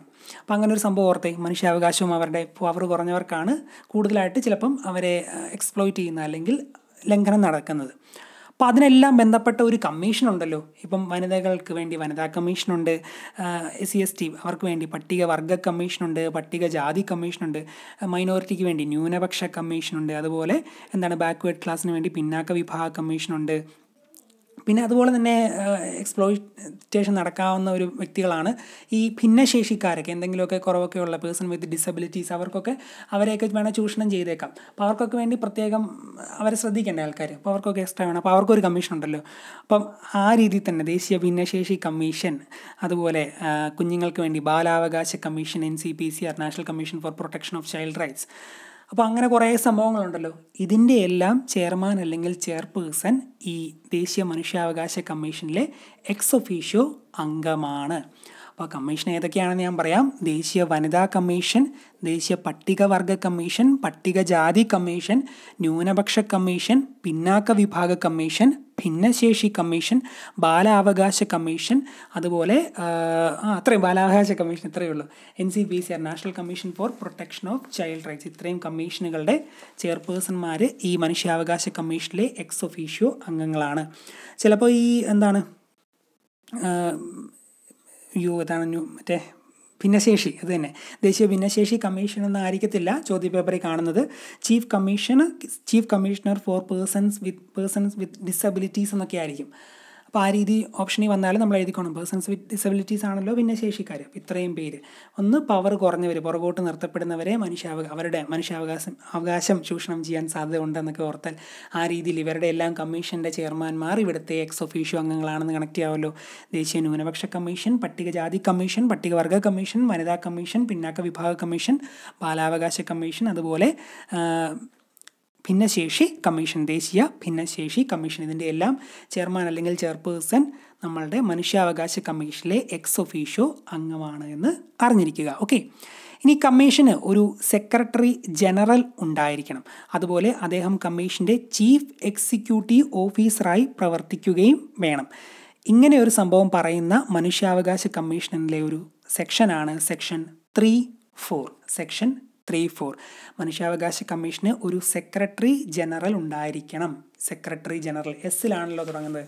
S ഇങ്ങനെ മുകളിലത്തെ ഭാഗം ഒന്ന് മാറ്റി എഴുതിയാൽ അത് 3 പോലെ വരത്തില്ലേ, 3. അപ്പം 3 എന്ന ആ ഒരു സെക്ഷൻ 3 കണക്ട് ചെയ്യാമല്ലോ. Secretary general 3. ഒരു സെക്രട്ടറി ജനറൽ ഉണ്ടായിരിക്കണമെന്നും അദ്ദേഹം കമ്മീഷൻ്റെ ചീഫ് എക്സിക്യൂട്ടീവ് ഓഫീസറായി പ്രവർത്തിക്കണമെന്നും നിയമത്തിൽ സെക്ഷൻ 3(4) പറയുന്നു. 3(4) സെക്ഷൻ 3(4). എന്നോട് പറയാം. കമ്മീഷന് ഒരു സെക്രട്ടറി ജനറൽ ഉണ്ടായിരിക്കണമെന്നും അദ്ദേഹം കമ്മീഷൻ്റെ ചീഫ് എക്സിക്യൂട്ടീവ് ഓഫീസറായി പ്രവർത്തിക്കണമെന്നും മനുഷ്യാവകാശ നിയമത്തിൽ സെക്ഷൻ 3(4) പറയുന്നു. സെക്ഷൻ 3(4) ഞാൻ ഈ പറയുമ്പോൾ തന്നെ പഠിച്ചോണം കേട്ടോ. പിന്നത്തേന് നിങ്ങൾ ഒന്ന് അലസമട്ടി കേട്ടിട്ട് പിന്നെ കുറച്ച് നേരം കഴിഞ്ഞ് പഠിക്കാമെന്ന് ഓർക്കരുത്. ഈ കേൾക്കുന്ന മൊമെൻറ്റിൽ തന്നെ മനസ്സിൽ റിപ്പീറ്റഡായിട്ട് പറഞ്ഞ് അതൊന്ന് വിഷ്വലൈസ് ചെയ്ത് പഠിച്ചു പോവുക. കമ്മീഷൻ ഒരു സെക്രട്ടറി ജനറൽ, തിരിച്ച് ഞാൻ 3 ആക്കിയതൊക്കെ പറഞ്ഞല്ലോ, 3(4) സെക്രട്ടറി ജനറൽ ഉണ്ടായിരിക്കണമെന്നും അദ്ദേഹം കമ്മീഷൻ്റെ ചീഫ് എക്സിക്യൂട്ടീവ് ഓഫീസറായി പ്രവർത്തിക്കണമെന്നും മനുഷ്യാവകാശ നിയമം സെക്ഷൻ 3(4) പ്രതിപാദിക്കുന്നു. അതുപോലെ ചെയർപേഴ്സണും മറ്റ് അംഗങ്ങളുമൊക്കെ രാജിക്കത്ത് സമർപ്പിക്കേണ്ടത് ആർക്ക് എന്ന രീതിയിൽ ചോദ്യം വരും. എന്തായാലും നിയമിക്കുന്നതും നീക്കം ചെയ്യുന്നതും ഒക്കെ പ്രസിഡന്റ് തന്നെയല്ലേ. സോ രാജിക്കത്തും പ്രസിഡന്റിന് തന്നെ സമർപ്പിച്ചാൽ മതി. പ്രസിഡന്റിന് തന്നെയാണ് ചെയർപേഴ്സണും മറ്റംഗങ്ങളും എല്ലാം രാജിക്കത്ത് സമർപ്പിക്കേണ്ടത്. നമ്മുടെ ചെയർപേഴ്സണും എല്ലാ അംഗങ്ങളും 5 അംഗങ്ങളുണ്ടല്ലോ, ഇവരെല്ലാം രാജിക്കത്ത് സമർപ്പിക്കേണ്ടത് പ്രസിഡന്റിനാണ് എന്നറിഞ്ഞിരിക്കുക. അടുത്ത പോയിന്റ് പറയുന്നതിന് മുമ്പ് ഞാൻ ഒരു കാര്യം പറയാം. ഇപ്പോൾ എന്തെങ്കിലുമൊക്കെ ഒരു സാധനം ചെറിയ ലൈറ്റ് വെയിറ്റ് ആയിട്ടുള്ള വല്ല ബോട്ടിലോ അല്ലെങ്കിൽ റിമോട്ടോ ഒക്കെ നമ്മുടെ മേശപ്പുറത്ത് വെച്ചിട്ട് അതിനെ ആ ഇരിക്കുന്ന പൊസിഷനിൽ നിന്ന് ഒന്ന് നീക്കം ചെയ്യാൻ വേണ്ടി അല്ലെങ്കിൽ ഒന്ന് മൂവ് ചെയ്യിക്കാൻ വേണ്ടി വേണമെങ്കിൽ നമുക്കൊരു പഞ്ച് കൊടുക്കാമല്ലോ. ഒരു ഇടി കൊടുത്താൽ അത് തെറിച്ച് പൊക്കോളും അല്ലേ, ഒന്ന് നീങ്ങിപ്പൊക്കോളും. എടുത്തു മാറ്റാം, എന്നാലും നമ്മൾ ഇടി കൊടുക്കുന്ന പഞ്ച് കൊടുക്കുന്ന ആ ഒരു സംഭവം ഓർത്താൽ മതി നീക്കം ചെയ്യണമെങ്കിൽ. അല്ലാതെ പറഞ്ഞിട്ട് മാറിയില്ലെങ്കിൽ നമ്മുടെ അനിയന്മാരെയൊക്കെ ഓർത്താൽ മതി. അനിയന്മാരെ അനിയത്തിമാരൊക്കെ ഒരു സ്ഥലത്ത് നിന്ന് നമ്മൾ പറഞ്ഞിട്ട് മാറിയില്ലെങ്കിൽ ഒരു പഞ്ച് കൊടുക്കും. ഒരു പഞ്ച് കൊടുത്ത് ഒരു ഇടി കൊടുക്കുമ്പോൾ അവർ മാറിക്കോളും. പഞ്ച് 5ലേക്ക് എത്താമല്ലോ, പഞ്ചിൽ നിന്ന് 5 പറയാൻ കാരണം എന്താണെന്ന് വെച്ചാൽ നമ്മുടെ മനുഷ്യാവകാശ കമ്മീഷൻ ചെയർമാനെയും അംഗങ്ങളെയൊക്കെ നീക്കം ചെയ്യുന്നത് അതിനുള്ള അധികാരം പ്രസിഡന്റിനാണെന്ന് പറഞ്ഞു. ഇത് പ്രതിപാദിക്കുന്നത് 5-ാം വകുപ്പിലാണ്. 5-ാം വകുപ്പിലാണ് ഇത് പ്രതിപാദിക്കുന്നത്. മനുഷ്യാവകാശ നിയമത്തിലെ 5-ാം വകുപ്പിലാണ് ഈ ഒരു സംഭവം പ്രതിപാദിക്കുന്നത്.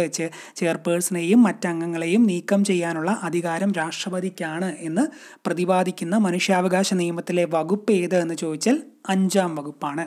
അപ്പോൾ 5-ാം വകുപ്പ് നീക്കം ചെയ്യുന്നതുമായി ബന്ധപ്പെട്ട കാര്യങ്ങൾ പറയുന്നു. ഇനിയുണ്ട് 5-ാം വകുപ്പിൽ തന്നെ 5(2), 5(3) അങ്ങനെ കുറച്ച് സാധനങ്ങളൊക്കെ പഠിക്കാനുണ്ട്. അപ്പോൾ 5ആണല്ലോ നീക്കം ചെയ്യുന്ന വകുപ്പ്, അതൊന്നും മനസ്സിൽ ഊട്ടി ഉറപ്പിച്ചല്ലോ. ബാക്കി നമുക്ക് അതുമായിട്ട് കണക്ട് ചെയ്ത് ഓർത്തിരിക്കാൻ പറ്റും. ഇനി ഈ 5-ാമത്തെ വകുപ്പിലെ സെക്ഷൻ 5(2) സെക്ഷൻ പ്രകാരം 5(2) സെക്ഷനിൽ അംഗങ്ങളെ നീക്കം ചെയ്യാനുള്ള 2 കാരണം പറയുന്നുണ്ട്. പെരുമാറ്റ ദൂഷ്യം, കഴിവില്ലായ്മ, ഇൻകേപ്പബിൾ, മിസ്ബിഹേവിയർ, ആ ഒരു സംഭവം. പെരുമാറ്റ ദൂഷ്യം, കഴിവില്ലായ്മ എല്ലാ ഇതിലും നമ്മുടെ ഇപ്പം നീക്കം ചെയ്യുന്നതിൽ പ്രസിഡന്റിനെ ആണെങ്കിലും ഈ ഒരു സംഭവം ഈ 2 ടേമുകളുണ്ടല്ലോ, പെരുമാറ്റ ദൂഷ്യവും കഴിവില്ലായ്മയും. 5(2)ൽ പറയുന്നതാണ്, അതോർത്തോണം. 5(2) സെക്ഷൻ 5(2)ൽ പറയുന്ന നീക്കം ചെയ്യുന്നതിനുള്ള 2 കാരണങ്ങളാണ് പെരുമാറ്റ ദൂഷ്യം, കഴിവില്ലായ്മ. 5(3)ലും കുറച്ച് നീക്കം ചെയ്യാനുള്ള കുറച്ച് സംഭവങ്ങളൊക്കെ പറയുന്നുണ്ട്. അപ്പോൾ 5(2)ലാണ് പെരുമാറ്റ ദൂഷ്യം, കഴിവില്ലായ്മ. മനുഷ്യാവകാശ നിയമത്തിലെ സെക്ഷൻ 5(2) പ്രകാരം ചെയർമാനെയും അംഗങ്ങളെയും നീക്കം ചെയ്യാനുള്ള കാരണങ്ങൾ പെരുമാറ്റ ദൂഷ്യം, കഴിവില്ലായ്മ. ഓക്കെ, ഇനി നീക്കം ചെയ്യുന്നതിന് കുറച്ച് പ്രക്രിയയുണ്ട്. ചുമ്മാ അങ്ങോട്ട് നീക്കം ചെയ്യുമല്ല, ആ പ്രക്രിയ 5(2)ൽ പറയുന്നുണ്ട്. അതുപോലെ തന്നെ പ്രസിഡന്റിന് നേരിട്ട് നീക്കം ചെയ്യാം, അത് 5(3)ലാണ് പറയുന്നത്. ഇപ്പം 5(2)ൽ പറയുന്ന ആ ഒരു പ്രക്രിയയാണ് നമ്മൾ പറയാൻ പോകുന്നത്. പ്രക്രിയ എന്ന് പറഞ്ഞ് ഈയിടെ അടുത്ത് ഒരു ട്രോൾ ഉണ്ടായിരുന്നല്ലോ, മറ്റേ ഭീഷ്മപർവ്വത്തിലെ നമ്മുടെ പേരെന്താണ് നടൻ്റെ, പേര് കിട്ടുന്നില്ല, ഷൈൻ ടോം ചാക്കോ, അവനുമായിട്ട് ബന്ധപ്പെട്ട. അപ്പോൾ പ്രക്രിയ സെക്ഷൻ 5(2)ൽ മനുഷ്യാവകാശ കമ്മീഷൻ ചെയർമാനെ മറ്റംഗങ്ങളെയും നീക്കം ചെയ്യുന്നതിനുള്ള പ്രക്രിയ, ആ ഒരു പ്രോസസ്സ് പറയുന്നു. ആദ്യം രാഷ്ട്രപതി സുപ്രീം കോടതിക്ക് ഈ ഒരു സംഭവം റെഫർ ചെയ്യുന്നു. രാഷ്ട്രപതിക്കാണല്ലോ ഏറ്റവും അധികാരം. അപ്പോൾ രാഷ്ട്രപതി നീക്കം ചെയ്യുന്നതിന് മുമ്പ് ആദ്യം ഈ ഒരു സംഭവം സുപ്രീം കോടതിക്ക് അങ്ങോട്ട് റെഫർ ചെയ്യുന്നു. ഫസ്റ്റ് സ്റ്റെപ്പ് രാഷ്ട്രപതി സുപ്രീം കോടതിക്ക് റെഫർ ചെയ്യുന്നു. ഉടനെ സുപ്രീം കോടതി കയറി നീക്കം ചെയ്യുമൊന്നുമല്ല, സുപ്രീം കോടതി ഇതിനെപ്പറ്റി ഒന്ന് അന്വേഷിക്കും, അന്വേഷണ വിചാരണയും കാര്യങ്ങളൊക്കെ നടത്തും. സുപ്രീം കോടതി അന്വേഷണ വിചാരണ നടത്തുന്നു. രാഷ്ട്രപതി സുപ്രീം കോടതിയോട് പറയുന്നു, സുപ്രീം കോടതി ഇതിൻ്റെ അന്വേഷണ വിചാരണ നടത്തുന്നു. ഈ അന്വേഷണത്തിൻ്റെ അടിസ്ഥാനത്തിൽ ഇവരൊരു റിപ്പോർട്ട് തയ്യാറാക്കും. അന്വേഷണത്തിൻ്റെ അടിസ്ഥാനത്തിൽ സുപ്രീം കോടതി ഒരു റിപ്പോർട്ട് തയ്യാറാക്കി രാഷ്ട്രപതിക്ക് സമർപ്പിക്കുന്നു.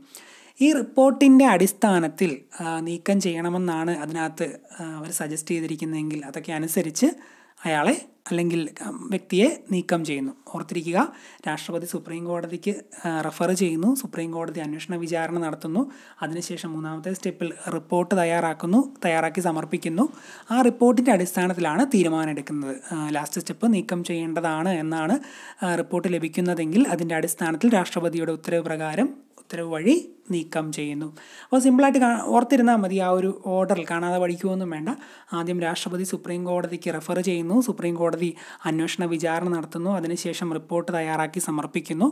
റിപ്പോർട്ടിൻ്റെ അടിസ്ഥാനത്തിൽ രാഷ്ട്രപതി തീരുമാനമെടുക്കുന്നു. ഉത്തരവ് വഴി നീക്കണമെന്നാണെങ്കിൽ രാഷ്ട്രപതിയുടെ ഉത്തരവ് പ്രകാരം നീക്കം ചെയ്യുന്നു. ഓക്കെ, അതാണ് 5(2)ൽ പറയുന്ന ചെയർമാനെയും മറ്റംഗങ്ങളെയും നീക്കം ചെയ്യുന്നതിനുള്ള പ്രക്രിയ. അംഗങ്ങളെ നീക്കം ചെയ്യാനുള്ള കാരണങ്ങളും 5(2)ൽ പറയുന്നുണ്ട്. കഴിവില്ലായ്മയും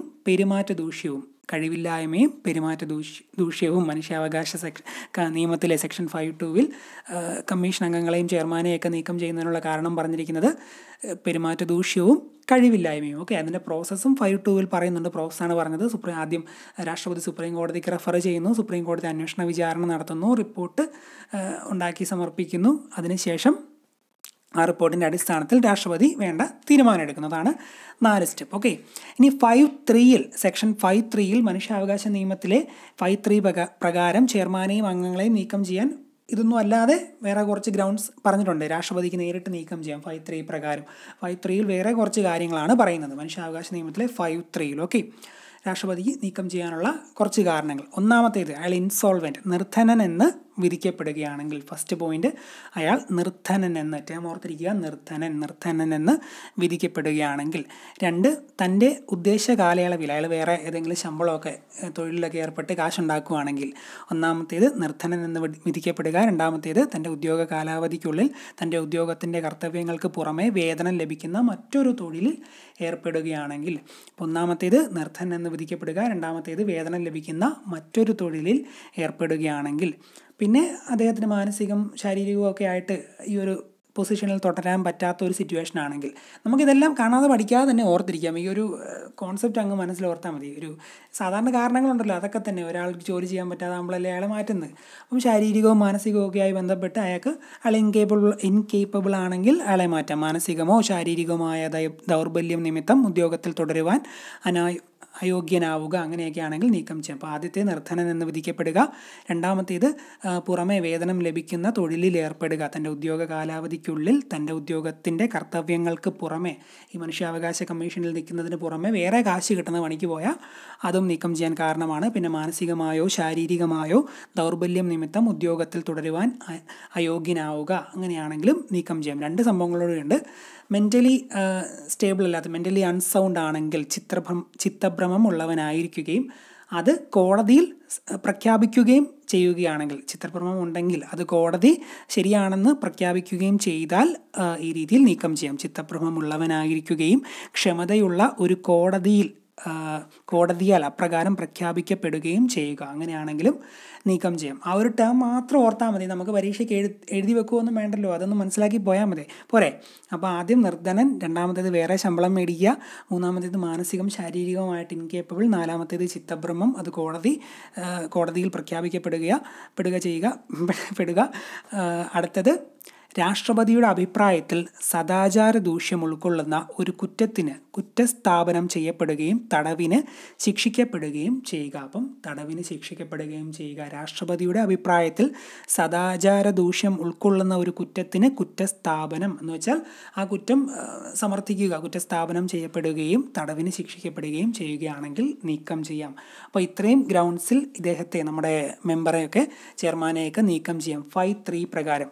സോ ഓർത്തിരിക്കുക, മനുഷ്യാവകാശ നിയമത്തിലെ സെക്ഷൻ 5(3) പ്രകാരം ചെയർമാനെയും അംഗങ്ങളെയും നീക്കം ചെയ്യാനുള്ള കാരണങ്ങളാണ് ഇപ്പോൾ പറഞ്ഞ ഈ 4-5 എണ്ണം. 5 എണ്ണമല്ലേ, 1, 2, 3, 4, 5 തന്നെ, 5 കാരണങ്ങൾ. അത് ഞാൻ വീണ്ടും പറയുന്നു, കാണാതെ പഠിക്കേണ്ട, ആ ഒരു ഓർഡർ ഒന്ന് ഓർത്ത് പോയാൽ മതി. ആദ്യം നിർധനൻ, പിന്നെ വേറെ തൊഴിൽ, മാനസികവും ശാരീരികവുമായിട്ട് ഇൻകേപ്പബിൾ, ചിത്തഭ്രമമുള്ളവൻ, അത് കോടതിയിൽ പ്രഖ്യാപിക്കപ്പെടുന്നു.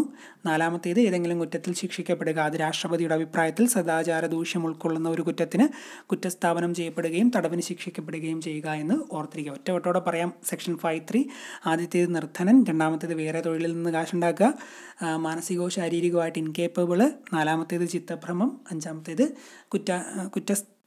ഒരു കുറ്റത്തിന് ശിക്ഷിക്കപ്പെടുക. ഓക്കെ, അതാണ് 5 കാര്യങ്ങൾ മനുഷ്യാവകാശ നിയമത്തിലെ സെക്ഷൻ 5(3) പറയുന്നത് രാഷ്ട്രപതിക്ക് നീക്കം ചെയ്യാനുള്ള അധികാരം. അപ്പോൾ 5 രാഷ്ട്രപതിക്ക് നീക്കം ചെയ്യുന്നതിനെ പറ്റിയുള്ള കാര്യങ്ങൾ 5-ാം വകുപ്പിലാണ് പറയുന്നത്. ചെയർമാനെ, അംഗങ്ങളെയൊക്കെ 5(2) അതിൻ്റെ കാരണങ്ങളായി പെരുമാറ്റ ദൂഷ്യം, കഴിവില്ലായ്മ പറഞ്ഞു. 5(2) പിന്നെ അതിൻ്റെ ആ ഒരു പ്രക്രിയ പറഞ്ഞു. 5(3) രാഷ്ട്രപതിക്ക് നീക്കം ചെയ്യാനുള്ള വേറെ കുറച്ച് കാര്യങ്ങളൂടെ നമ്മളിപ്പം ഡിഫൈൻ ചെയ്തു. ഓക്കെ, ഇനി നമ്മൾ അറിഞ്ഞിരിക്കേണ്ട മറ്റൊരു പ്രധാന സംഭവം, എപ്പോഴും PSC പരീക്ഷയ്ക്ക് ചോദിക്കുന്ന ഒന്നാണ്, ദേശീയ മനുഷ്യാവകാശ കമ്മീഷൻ ചെയർമാൻ്റെയും മറ്റംഗങ്ങളുടെയും കാലാവധി എത്ര എന്നുള്ളത്. നേരത്തെ അംഗങ്ങൾ നമ്മൾ പഠിച്ചപ്പോൾ മനുഷ്യാവകാശ അക്ഷരങ്ങളുടെ എണ്ണം കൂട്ടിയാണ് അംഗങ്ങളുടെ എണ്ണം നമ്മൾ കണക്ട് ചെയ്ത്. പക്ഷേ ഇവിടെ നമ്മൾ കണക്ട് ചെയ്യാൻ പോകുന്നത് മനുഷ്യാവകാശമാണല്ലോ. മനുഷ്യൻ, മായിലാണ്, ആ മായ എന്ന അക്ഷരം വീണ്ടും എടുക്കുന്നത്, മായിലാണല്ലോ തുടങ്ങുന്നത്. മായ എടുക്കുന്നു. മായിൽ തുടങ്ങുന്ന ഒറ്റസംഖ്യ ഏതാണ്? 3 മാത്രമല്ലേ ഉള്ളൂ, നേരത്തെ പറഞ്ഞല്ലോ 3. 3 വർഷം അല്ലെങ്കിൽ 70 വയസ്സ്. ദേശീയ മനുഷ്യാവകാശ കമ്മീഷൻ ചെയർമാൻ്റെയും അംഗങ്ങളുടെയും കാലാവധി 3 വർഷം അല്ലെങ്കിൽ 70 വയസ്സ്. ദേശീയ മനുഷ്യാവകാശ ചെയർമാൻ്റെയും മറ്റംഗങ്ങളുടെയും കാലാവധി ഓർത്തിരിക്കുക, 3 വർഷം അല്ലെങ്കിൽ 70 വയസ്സ്. അതുപോലെ ദേശീയ മനുഷ്യാവകാശ കമ്മീഷൻ ചെയർമാൻ്റെയും മറ്റംഗങ്ങളുടെയും കാലാവധി അവസാനിക്കുമ്പോൾ അവർ കേന്ദ്ര ഗവൺമെൻറ്റിൻ്റെയും സംസ്ഥാന ഗവൺമെൻറ്റിൻ്റെയും പദവികളൊന്നും തന്നെ വഹിക്കാൻ അർഹരല്ല എന്നും അറിഞ്ഞിരിക്കുക. ഇതോടുകൂടി വേറെ മറ്റ് പദവികളൊന്നും വഹിക്കാൻ അർഹരല്ല. കാലാവധി എത്രയാണ്? 3 വർഷവും അല്ലെങ്കിൽ 70 വയസ്സ്. നേരത്തെ ഞാൻ ഇപ്പോഴത്തെ ചെയർമാൻ ആരുണ്ടടാ മനുഷ്യാവകാശം സംരക്ഷിക്കാൻ എന്നൊക്കെ പറഞ്ഞ് അരുൺ കുമാർ മിശ്രയാണ് ഇപ്പോഴത്തെ ചെയർമാൻ എന്നൊക്കെ പറഞ്ഞല്ലോ.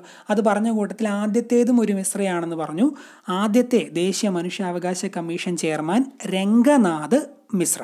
ആദ്യത്തെ ദേശീയ മനുഷ്യാവകാശ കമ്മീഷൻ്റെ ചെയർമാൻ രംഗനാഥ് മിശ്ര. അതുപോലെ തന്നെ ദേശീയ മനുഷ്യാവകാശ കമ്മീഷൻ്റെ രണ്ടാമത്തെ ചെയർമാൻ MN വെങ്കടച്ചെല്ലയ്യ. MN വെങ്കടച്ചെല്ലയ്യ. ആദ്യത്തേത് രംഗനാഥ മിശ്ര, രണ്ടാമത്തേത് MN വെങ്കടച്ചെല്ലയ്യ. അതൊന്ന് ഡയറക്റ്റായിട്ട് പഠിച്ചു പോവുക. MN വെങ്കടച്ചെല്ലയ്യ, രണ്ടാമത്തെ ദേശീയ മനുഷ്യാവകാശ കമ്മീഷൻ്റെ ചെയർമാൻ MN വെങ്കടച്ചെല്ലയ്യ. ഇനി ഇതിൻ്റെ ചെയർമാനായ മലയാളി ആരെന്ന് ചോദിക്കാം. അത് KG ബാലകൃഷ്ണനാണ്. ദേശീയ മനുഷ്യാവകാശ കമ്മീഷൻ്റെ ചെയർമാനായ മലയാളി KG ബാലകൃഷ്ണൻ. ദേശീയ മനുഷ്യാവകാശ കമ്മീഷൻ്റെ ചെയർമാനായ മലയാളി ആരെന്ന് ചോദിച്ചാൽ KG ബാലകൃഷ്ണൻ. ഒന്നാമത്തേത് രംഗനാഥ മിശ്ര, രണ്ടാമത്തേത് MN വെങ്കടച്ചെല്ലയ്യ, മലയാളിയായ ചെയർമാനായ മലയാളി KG ബാലകൃഷ്ണൻ. ഒറ്റ ഒരെണ്ണോടുണ്ട് ദേശീയ മനുഷ്യാവകാശ കമ്മീഷൻ അംഗമായ മലയാളി വനിത ആര് എന്ന് ചോദിക്കാം. അത് ഫാത്തിമ ബീവിയാണ്. ജസ്റ്റിസ് ഫാത്തിമ ബീവി. ദേശീയ മനുഷ്യാവകാശ കമ്മീഷനിൽ അംഗമായ മലയാളി വനിത ഫാത്തിമ ബീവി. ഓക്കെ, അപ്പോൾ ആദ്യത്തേത് രംഗനാഥ മിശ്ര, രണ്ടാമത്തേത് വെങ്കടച്ചെല്ലയ്യ, ചെയർമാനായ മലയാളി KG ബാലകൃഷ്ണൻ, അതിൽ അംഗമായ മലയാളി വനിത ജസ്റ്റിസ് ഫാത്തിമ ബീവി. മനുഷ്യാവകാശ കമ്മീഷൻ്റെ ചെയർമാൻ ഇല്ലെങ്കിൽ അല്ലെങ്കിൽ ചെയർമാൻ്റെ അസാന്നിധ്യത്തിൽ മറ്റൊരു അംഗത്തെ ചെയർമാനായി അധികാരപ്പെടുത്തും. അത് പറയുന്ന ഒരു സെക്ഷനുണ്ട്, സെക്ഷൻ 7. സെക്ഷൻ 7 പ്രകാരം ചെയർമാൻ്റെ അസാന്നിധ്യത്തിൽ അംഗങ്ങളിൽ ഒരാളെ ചെയർമാനായി പ്രവർത്തിക്കാൻ അധികാരപ്പെടുത്തുന്നു. അപ്പോൾ സെക്ഷൻ 7 പ്രകാരമാണ് ചെയർമാൻ്റെ അസാന്നിധ്യത്തിൽ അംഗങ്ങളിൽ ഒരാളെ ചെയർമാനായി പ്രവർത്തിക്കാൻ അധികാരപ്പെടുത്തുന്നത്. അതൊന്ന് ഓർത്തിരിക്കാൻ വേണ്ടി, ഇപ്പോൾ ഏതെങ്കിലും ഒരു യുദ്ധത്തിലൊക്കെ വലിയ ഭരണാധികാരികളെ വീഴുകയാണെങ്കിൽ മറ്റൊരാളെ ഭരണാധികാരിയാക്കുന്നു, അല്ലെങ്കിൽ സൈനിക തലവനാക്കുന്നു, അങ്ങനെയൊക്കെയുള്ള സംഭവങ്ങളില്ലേ. അപ്പോൾ വീഴുകയാണെങ്കിൽ മറ്റൊരാൾ, വീഴുക 7. അപ്പോൾ ചെയർമാൻ വീഴുകയാണെങ്കിൽ പുതിയ ആളെ അത്രയും നേരത്തേക്ക് എണീക്കുന്നവരെ അവിടെ ഇരുത്തുമെന്നൊക്കെ ഓർത്ത്, വീഴുക എന്ന വാക്കിൽ നിന്ന് 7ലേക്ക് എത്താൻ വേണ്ടിയാണ്. അപ്പോൾ സെക്ഷൻ 7 പ്രകാരമാണ് ചെയർമാൻ്റെ അസാന്നിധ്യത്തിൽ അംഗങ്ങളിൽ ഒരാളെ ചെയർമാനായി പ്രവർത്തിക്കുവാൻ അധികാരപ്പെടുത്തുന്നത്. ഓർത്തിരിക്കുക, സെക്ഷൻ 7 പ്രകാരം ചെയർമാൻ്റെ അസാന്നിധ്യത്തിൽ അംഗങ്ങളിൽ ഒരാളെ ചെയർമാനായി പ്രവർത്തിക്കുവാൻ അധികാരപ്പെടുത്തുന്നു. ഇനി ഇതിൻ്റെ കാര്യങ്ങളൊക്കെ മനുഷ്യാവകാശ കമ്മീഷൻ്റെ ചുമതലകളുടെയൊക്കെ കാര്യക്ഷമമായ നിർവഹണത്തിന് വേണ്ടി ഒരു പോലീസ് ഉദ്യോഗസ്ഥനെയും കുറച്ച് പോലീസുകാരെയൊക്കെ ഉപയോഗിക്കാം. അതിനുവേണ്ടി എന്താ പറയുക, കാര്യങ്ങളൊക്കെ ചെയ്യാൻ വേണ്ടി നിയമിക്കാം. അപ്പോൾ അതുമായി ബന്ധപ്പെട്ട ഒരു പോയിൻ്റാണ്, ആ പോലീസ് ഉദ്യോഗസ്ഥൻ പോലീസ് ഡയറക്ടർ ജനറൽ പദവിയിൽ താഴെയല്ലാത്ത ഒരു ഉദ്യോഗസ്ഥനായിരിക്കണം. പോലീസ് ഡയറക്ടർ ജനറൽ പദവിയിൽ താഴെയല്ലാത്ത ഒരു ഉദ്യോഗസ്ഥനെയും അദ്ദേഹത്തിൻ്റെ കീഴിൽ അന്വേഷണ ഉദ്യോഗസ്ഥന്മാരെയും കമ്മീഷൻ്റെ ചുമതലകളുടെ കാര്യക്ഷമമായ നിർവഹണത്തിന് നിയമിക്കുന്നു. അവിടെ നമ്മൾ നോട്ട് ചെയ്യേണ്ട പ്രധാനപ്പെട്ട പോയിന്റ് ചോദിക്കാൻ സാധ്യതയുള്ളത്, ഏത് പൊസിഷനിൽ കുറവല്ലാത്ത പോലീസുകാരനെ ആയിരിക്കണം എന്നുള്ള രീതിയിലായിരിക്കാം ഒരുപക്ഷെ വന്നാൽ ഒന്ന് ചോദിക്കാൻ സാധ്യതയുള്ളത്. അപ്പോൾ ഓർത്തിരിക്കുക, പോലീസ് ഡയറക്ടർ ജനറൽ പദവിയിൽ താഴെയല്ലാത്ത ഒരു ഉദ്യോഗസ്ഥൻ, പോലീസ് ഡയറക്ടർ ജനറൽ പദവിയിൽ താഴെയല്ലാത്ത ഒരു ഉദ്യോഗസ്ഥനെയും അദ്ദേഹത്തിൻ്റെ കീഴിൽ അന്വേഷണ ഉദ്യോഗസ്ഥന്മാരെയും കമ്മീഷൻ്റെ ചുമതലകളുടെ കാര്യക്ഷമമായ നിർവഹണത്തിന് വേണ്ടി നിയമിക്കുന്നു. ഓക്കെ, മനുഷ്യാവകാശ കോടതി എന്നൊരു സംഭവമുണ്ട്. മനുഷ്യാവകാശ നിയമത്തിലെ സെക്ഷൻ 30 ഈ മനുഷ്യാവകാശ കോടതിയുമായി ബന്ധപ്പെട്ട കാര്യം പറയുന്നത്. സെക്ഷൻ 30 മനുഷ്യാവകാശ കോടതി. ഈ മനുഷ്യാവകാശവുമായി ബന്ധപ്പെട്ട കേസൊക്കെ പെട്ടെന്ന് നടത്താൻ വേണ്ടി സർക്കാരൊക്കെ ഇടപെട്ട് ഓരോ ജില്ലയിലെയും സെഷൻസ് കോടതിയെ മനുഷ്യാവകാശ കോടതിയൊക്കെയായി മാറ്റാം. അപ്പോൾ അതുമായി ബന്ധപ്പെട്ട കാര്യമാണ് ഈ മനുഷ്യാവകാശ കോടതി സെക്ഷൻ 30 പറയുന്നത്. അപ്പോൾ സെക്ഷൻ 30 മനുഷ്യാവകാശ കോടതിയുമായി ബന്ധപ്പെട്ട കാര്യം പറയുന്നത്. ഓർത്തിരിക്കുക, മനുഷ്യാവകാശ കോടതി സെക്ഷൻ 30 ഡയറക്റ്റായി തന്നെ പഠിച്ചു പോവുക. മനുഷ്യാവകാശ നിയമത്തിലെ സെക്ഷൻ 30 പ്രതിപാദിക്കുന്നത് മനുഷ്യാവകാശ കോടതി. മനുഷ്യാവകാശ നിയമത്തിലെ സെക്ഷൻ 30 പ്രതിപാദിക്കുന്നത് മനുഷ്യാവകാശ കോടതി. മനുഷ്യാവകാശ ലംഘനങ്ങളിൽ നിന്നും ഉദ്ഭവിക്കുന്ന കുറ്റങ്ങൾക്ക് ദ്രുതഗതിയിലുള്ള പെട്ടെന്നുള്ള വിചാരണ ഏർപ്പെടുത്തുന്നതിന് സംസ്ഥാന സർക്കാരിന് ചീഫ് ജസ്റ്റിസിന്റെ യോജിപ്പോടുകൂടി ഓരോ ജില്ലയിലും സെഷൻസ് കോടതിയെ മനുഷ്യാവകാശ കോടതിയായി അധികാരപ്പെടുത്താവുന്നതാണ്. ഇതാണ് സെക്ഷൻ 30 പറയുന്നത്. അതാണ് മനുഷ്യാവകാശ കോടതി. ഓക്കെ, അപ്പം മനുഷ്യാവകാശ കോടതിയെപ്പറ്റി പ്രതിപാദിക്കുന്നത് സെക്ഷൻ 30. ഇനി നമ്മൾ പഠിക്കാൻ പോകുന്നത് സംസ്ഥാന മനുഷ്യാവകാശ കമ്മീഷനുമായി ബന്ധപ്പെട്ട കാര്യങ്ങളാണ്. അതിലാദ്യത്തെ പോയിന്റ്, കേരള സംസ്ഥാന മനുഷ്യാവകാശ കമ്മീഷൻ രൂപീകൃതമായ ഡേറ്റ് ആണ്. അത് 1998 ഡിസംബർ 11. 1998 ഡിസംബർ 11 കേരള സംസ്ഥാന മനുഷ്യാവകാശ കമ്മീഷൻ രൂപീകൃതമായത്. അത് ഓർത്തിരിക്കാൻ വേണ്ടി ചെറിയൊരു കണക്ഷൻ ഞാൻ പറയാം, ഒരു സെൻറ്റൻസ് ഞാൻ പറയാം. കേരളത്തിലെ കുറച്ച് പൊക്കി പറഞ്ഞുകൊണ്ടാണ് സെൻറ്റൻസ്, അപ്പോൾ നിങ്ങൾ ഓർത്തിരിക്കും. പിന്നെ നമുക്ക് നമ്മുടെ കേരളത്തിന് നമ്മളല്ലാതെ പിന്നെ ആരും വെക്കാനാണ്. അപ്പം സെൻറ്റൻസ് ഞാൻ പറയാം. നമ്മുടെ കേരള സംസ്ഥാനത്ത് ആരെങ്കിലുമൊക്കെ ആരുടെയെങ്കിലുമൊക്കെ മനുഷ്യാവകാശം ലംഘിച്ചാൽ അവൻ 8ൻ്റെ പണി കൊടുക്കും, അല്ലെങ്കിൽ അവനെ വെട്ടി നുറുക്കുമെന്ന് ഓർത്ത് 8ൻ്റെ പണി കൊടുക്കും. അങ്ങനെ ഓർത്ത് 8ൻ്റെ പണി കൊടുക്കും. അപ്പോൾ 8ൻ്റെ പണി 8 98 എത്താമല്ലോ. 8ൻ്റെ പണി കൊടുക്കും, അവനെ വെട്ടി നുറുക്കുമെന്ന് ഞാൻ പറഞ്ഞല്ലോ. വെട്ടി നുറുക്കും എന്ന വാക്കിൽ നിന്നും 8 എത്താം. ഞാൻ ഈ ഒരു നമ്പർ മാത്രം വർഷത്തിനെ കണക്ട് ചെയ്യുന്നത് എന്നാന്ന് വെച്ചാൽ, ഇത് പഠിക്കുന്ന ഒരാൾക്ക് മെയിൻലി സംശയം വരുന്നത് പരീക്ഷയ്ക്ക് ആ 98 93 ആ ഒരു എന്താ പറയുക ഡെക്കേഡിലെ ആ കുറച്ച് വർഷങ്ങളായിരിക്കും. അപ്പോൾ 8ൻ്റെ പണി കേരള സംസ്ഥാനത്ത് ആരെങ്കിലും മനുഷ്യാവകാശം ലംഘിക്കാൻ ശ്രമിച്ചാൽ അവൻ 8ൻ്റെ പണി കൊടുക്കും, വെട്ടി നുറുക്കും എന്നൊക്കെ ഓർത്താൽ ആ ഒരു സെൻറ്റൻസ് വെച്ച് നമുക്ക് 8 എത്തി നമ്മൾ ഒന്നുകൂടെ മൈൻഡിൽ ഉറപ്പാവും 98 അതുകൊണ്ടാണ് ഇങ്ങനെ പറയുന്നത്. അപ്പോൾ 1998. ഇനി വെട്ടി നുറുക്കുമെന്ന് പറഞ്ഞല്ലോ. വെട്ടി നുറുക്കുന്നത് ഇപ്പോൾ സാമ്പാറിൽ കഷ്ണങ്ങൾ അരിയുന്ന പോലെ ഓരോന്നായിട്ട് വെട്ടി നുറുക്കുമെന്ന് ഓർത്തേ.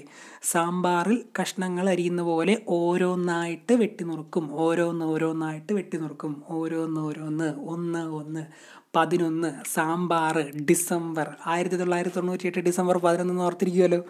ഇനി മറക്കരുത്, കേരള സംസ്ഥാന മനുഷ്യാവകാശ കമ്മീഷൻ രൂപീകൃതമായത് 1998 ഡിസംബർ 11. കേരള സംസ്ഥാന മനുഷ്യാവകാശ കമ്മീഷൻ രൂപീകൃതമായത് 1998 ഡിസംബർ 11. ഓക്കെ.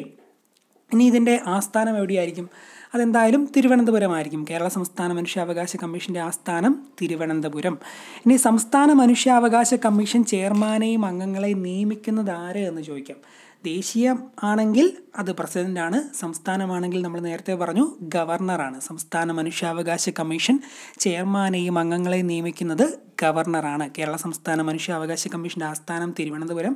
അതുപോലെ ചെയർമാനെയും അംഗങ്ങളെയും നിയമിക്കുന്നത് ഗവർണറാണ്. പക്ഷെ നീക്കം ചെയ്യാൻ പ്രസിഡന്റിന് മാത്രമേ അധികാരമുള്ളൂ. ചെയർമാൻ ഉൾപ്പെടെ സംസ്ഥാന മനുഷ്യാവകാശ കമ്മീഷനിലെ അംഗങ്ങൾ 3. ദേശീയ മനുഷ്യാവകാശ കമ്മീഷനാണെങ്കിൽ നമ്മൾ 5, 1, 6 പഠിച്ചു. പക്ഷേ ഇവിടെ 3. ഇമ്പോർട്ടൻ്റ് ആണ്, അത് മാറിപ്പോകരുത്, മാറിപ്പോകാൻ സാധ്യതയുണ്ട്. ചെയർമാൻ ഉൾപ്പെടെ സംസ്ഥാന മനുഷ്യാവകാശ കമ്മീഷനിലെ അംഗങ്ങൾ 3. ഓർത്തിരിക്കുക, ചെയർമാൻ ഉൾപ്പെടെ സംസ്ഥാന മനുഷ്യാവകാശ കമ്മീഷനിലെ അംഗങ്ങൾ 3. സംസ്ഥാന മനുഷ്യാവകാശ കമ്മീഷനെ അല്ലേ ഗവർണർ നിയമിക്കുന്നത്. ഗവർണർ ഗായിലാണല്ലോ തുടങ്ങുന്നത്. ഗായ് എന്നിങ്ങനെ നേരെ എഴുതിയാൽ ഇങ്ങനെ ഒരു സംഭവം വരത്തില്ല, എസ് പോലെ. എസിൻ്റെ മുകളിലത്തെ ആ ഒരു വാള് പോലത്തെ ഭാഗം തിരിച്ചിട്ടാൽ അത് 3 ആവും അല്ലേ. 3 അംഗങ്ങൾ. അങ്ങനെ ഗവർണർ നിയമിക്കുന്നിടത്ത് 3 വർഷമേ കാലാവധി ഉള്ളെന്ന് ഓർക്കാമല്ലോ. 3 വർഷം കാലാവധിയല്ല, 3 അംഗങ്ങളെ ഉള്ളെന്ന്. 3 അംഗങ്ങൾ ചെയർമാൻ ഉൾപ്പെടെ സംസ്ഥാന മനുഷ്യാവകാശ കമ്മീഷനിലെ അംഗങ്ങൾ 3 അറിഞ്ഞിരിക്കുക. ഓക്കെ. ഇനി നമ്മൾ പഠിക്കേണ്ടത് എന്താണ്? ഈ ഓരോ ചെയർമാൻ്റെയും ഇവരുടെയൊക്കെ ക്വാളിഫിക്കേഷനും കാര്യങ്ങളൊക്കെ അല്ലേ. അതല്ലേ നമ്മൾ ദേശീയ മനുഷ്യാവകാശ കമ്മീഷനിൽ ആദ്യം പഠിച്ചത്. അതുതന്നെയാണ് ഇവിടെയും പഠിക്കാൻ പോകുന്നത്. ഹൈക്കോടതി ചീഫ് ജസ്റ്റിസ് അല്ലെങ്കിൽ ജഡ്ജിയായി വിരമിച്ച ഒരു വ്യക്തിയാണ് ചെയർപേഴ്സണായിട്ട് നിയമിക്കുന്നത്. ഹൈക്കോടതി ചീഫ് ജസ്റ്റിസ് അല്ലെങ്കിൽ ജഡ്ജിയായി വിരമിച്ച വ്യക്തി. മറ്റേ ദേശീയ തലത്തിൽ ആരാണ്? അത് സുപ്രീം കോടതി. അത് സുപ്രീം കോടതി മാറി ഹൈക്കോടതി ആയെന്നേ ഉള്ളൂ. സിമ്പിളായിട്ട് ഓർത്തിരിക്കാമല്ലോ. സംസ്ഥാനമാണെങ്കിൽ ഹൈക്കോടതി, ദേശീയമാണെങ്കിൽ സുപ്രീം കോടതി. അപ്പോൾ ഹൈക്കോടതി ചീഫ് ജസ്റ്റിസായി അല്ലെങ്കിൽ ജഡ്ജിയായി വിരമിച്ച ഒരു വ്യക്തിയാണ് ചെയർപേഴ്സണായി നിയമിക്കുന്നത്. മൊത്തം 3 അംഗങ്ങളല്ലേ. അപ്പോൾ ചെയർപേഴ്സണായപ്പോൾ 1 അംഗമായി. ഇനി 2 പേരുടെ ഉള്ളൂ. മറ്റംഗങ്ങളുടെ യോഗ്യതയൊക്കെ പറയാം.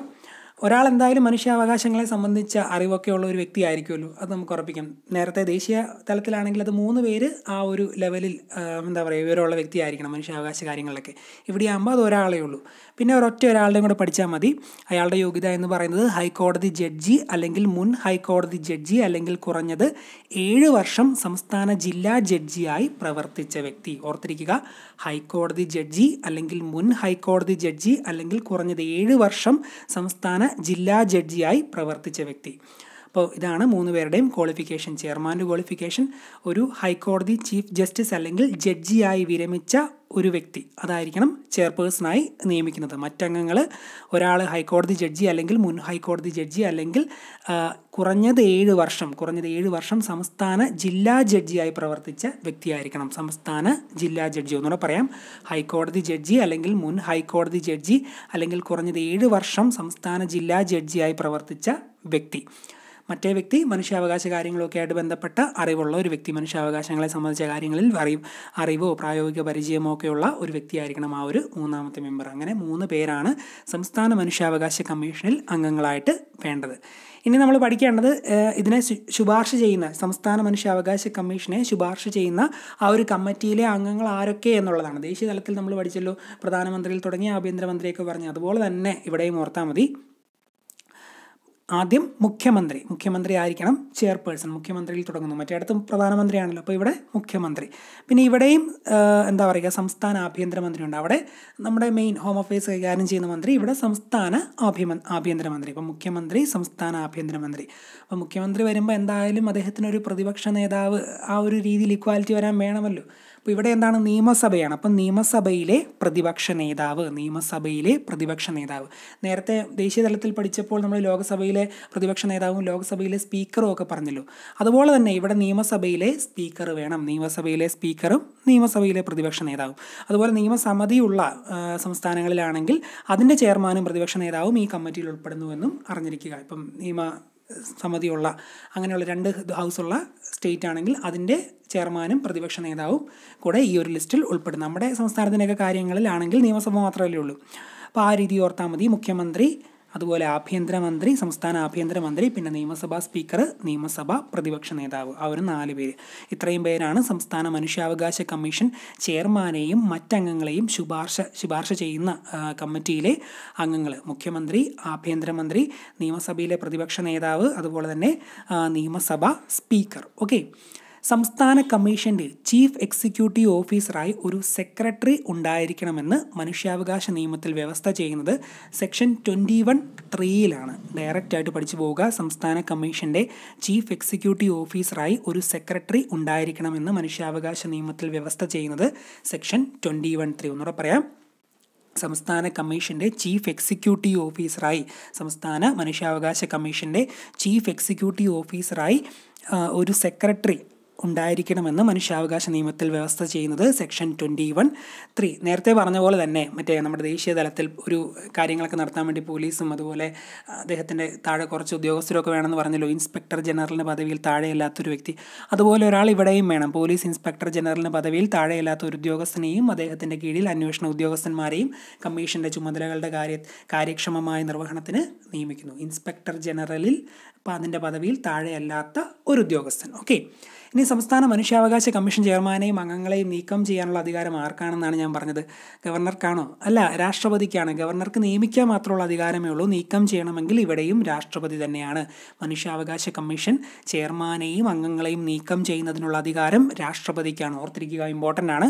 സംസ്ഥാന മനുഷ്യാവകാശ കമ്മീഷൻ ചെയർമാനെയും അംഗങ്ങളെയും നീക്കം ചെയ്യുന്നത് രാഷ്ട്രപതിയാണ്. അതുപോലെ തന്നെ സംസ്ഥാന മനുഷ്യാവകാശ കമ്മീഷൻ ചെയർമാൻ്റെയും അംഗങ്ങളുടെയും കാലാവധി 3 വർഷം അല്ലെങ്കിൽ 70 വയസ്സ്. മനുഷ്യാവകാശ കമ്മീഷനിലെ അംഗങ്ങൾ നേരത്തെ 3 ആണെന്ന് ഞാൻ പറഞ്ഞു, സംസ്ഥാന മനുഷ്യാവകാശ കമ്മീഷൻ. അതുപോലെ തന്നെ ഇവരുടെ കാലാവധിയും 3 വർഷം അല്ലെങ്കിൽ 70 വയസ്സാണ്. കാലാവധി 3 വർഷം അല്ലെങ്കിൽ 70 വയസ്സ്. സംസ്ഥാന മനുഷ്യാവകാശ കമ്മീഷൻ ചെയർമാൻ്റെയും അംഗങ്ങളുടെയും കാലാവധി 3 വർഷം അല്ലെങ്കിൽ 70 വയസ്സ്. കേരള സംസ്ഥാന മനുഷ്യാവകാശ കമ്മീഷൻ്റെ ആദ്യ ചെയർമാൻ MM പരീത് പിള്ളയാണ്. കേരള സംസ്ഥാന മനുഷ്യാവകാശ കമ്മീഷൻ്റെ ആദ്യ chairman MM Pareeth Pillai, justice MM Pareeth Pillai. ഓർത്തിരിക്കുക, കേരള സംസ്ഥാന മനുഷ്യാവകാശ കമ്മീഷൻ്റെ ആദ്യ chairman justice MM Pareeth Pillai. അതുപോലെ തന്നെ നിലവിലെ ചെയർമാൻ ആൻ്റണി ഡൊമിനിക്കാണ്. നിലവിലെ ചെയർമാൻ ആൻ്റണി ഡൊമിനിക്ക്. ആദ്യത്തേത് പരീത് പിള്ള, നിലവിലെ ആൻ്റണി ഡൊമിനിക്ക്. ഡയറക്റ്റായിട്ട് പഠിച്ചു പോകുക ഇതൊക്കെ. ആദ്യത്തേത് പരീത് പിള്ള, നിലവിലെ ആൻ്റണി ഡൊമിനിക്ക്. കേരള സംസ്ഥാന മനുഷ്യാവകാശ കമ്മീഷൻ്റെ ആദ്യ chairman justice MM Pareeth Pillai, അതുപോലെ നിലവിലെ ചെയർമാൻ ആൻ്റണി ഡൊമിനിക്. ഓക്കെ. അതുപോലെ മനുഷ്യാവകാശ സംരക്ഷണ നിയമം 1993 കുറച്ച് പ്രധാന അധ്യായങ്ങളും പ്രതിപാദ്യ വിഷയങ്ങളും നമ്മൾ പഠിക്കണം. അതാണ് ഇനി പറയാൻ പോകുന്നത്. അധ്യായം 2, അധ്യായം 3, അധ്യായം 5, അധ്യായം 6 ഇവയൊക്കെയാണ്. അധ്യായം 2 പറയുന്നത് ദേശീയ മനുഷ്യാവകാശ കമ്മീഷൻ. അധ്യായം 2 ദേശീയ മനുഷ്യാവകാശ കമ്മീഷൻ. 3 എന്താണ്? ചുമതലകളും അധികാരങ്ങളും. അധ്യായം 3 കമ്മീഷൻ്റെ ചുമതലകളും അധികാരങ്ങളും. 2 ദേശീയ മനുഷ്യാവകാശ കമ്മീഷൻ. 3 ചുമതലകളും അധികാരങ്ങളും. 5 സംസ്ഥാന മനുഷ്യാവകാശ കമ്മീഷൻ. 6 മനുഷ്യാവകാശ കോടതി. നമ്മൾ നേരത്തെ സെക്ഷൻ 30 പറഞ്ഞില്ലേ മനുഷ്യാവകാശ കോടതി, അതുപോലെ തന്നെ 5 സംസ്ഥാന മനുഷ്യാവകാശ കമ്മീഷനെ പറ്റി പറയുന്നത്, 6 മനുഷ്യാവകാശ കോടതി. അതൊന്ന് രണ്ട് പ്രാവശ്യം റിപ്പീറ്റഡായിട്ട് കേട്ട് പഠിച്ചു പോവുക. പിന്നെ ഇടയ്ക്കിടയ്ക്ക് റിവൈസ് ചെയ്താൽ മതി ഈ ഒരു അധ്യായങ്ങൾ. പ്രത്യേകിച്ച് കോഡൊന്നുമില്ല, ഡയറക്റ്റായിട്ട് തന്നെ നമ്മളത് പഠിക്കണം. അധ്യായം 2 ദേശീയ മനുഷ്യാവകാശ കമ്മീഷൻ. 3 കമ്മീഷൻ്റെ ചുമതലകളും അധികാരങ്ങളും. 2 ദേശീയ മനുഷ്യാവകാശ കമ്മീഷൻ. 3 കമ്മീഷൻ്റെ ചുമതലകളും അധികാരങ്ങളും. 5 സംസ്ഥാന മനുഷ്യാവകാശ കമ്മീഷൻ വരുന്നത്. 6 മനുഷ്യാവകാശ കോടതികൾ. 6 കോടതികൾ. ഓക്കെ, സെക്ഷൻ 30 വരുന്ന കോടതികൾ, മനുഷ്യാവകാശ കോടതികൾ അധ്യായം 6 വരുന്നു. ഒന്നുകൂടെ പറയാം. അധ്യായം 2 ദേശീയ മനുഷ്യാവകാശ കമ്മീഷൻ. അധ്യായം 3 കമ്മീഷൻ്റെ ചുമതലകളും അധികാരങ്ങളും.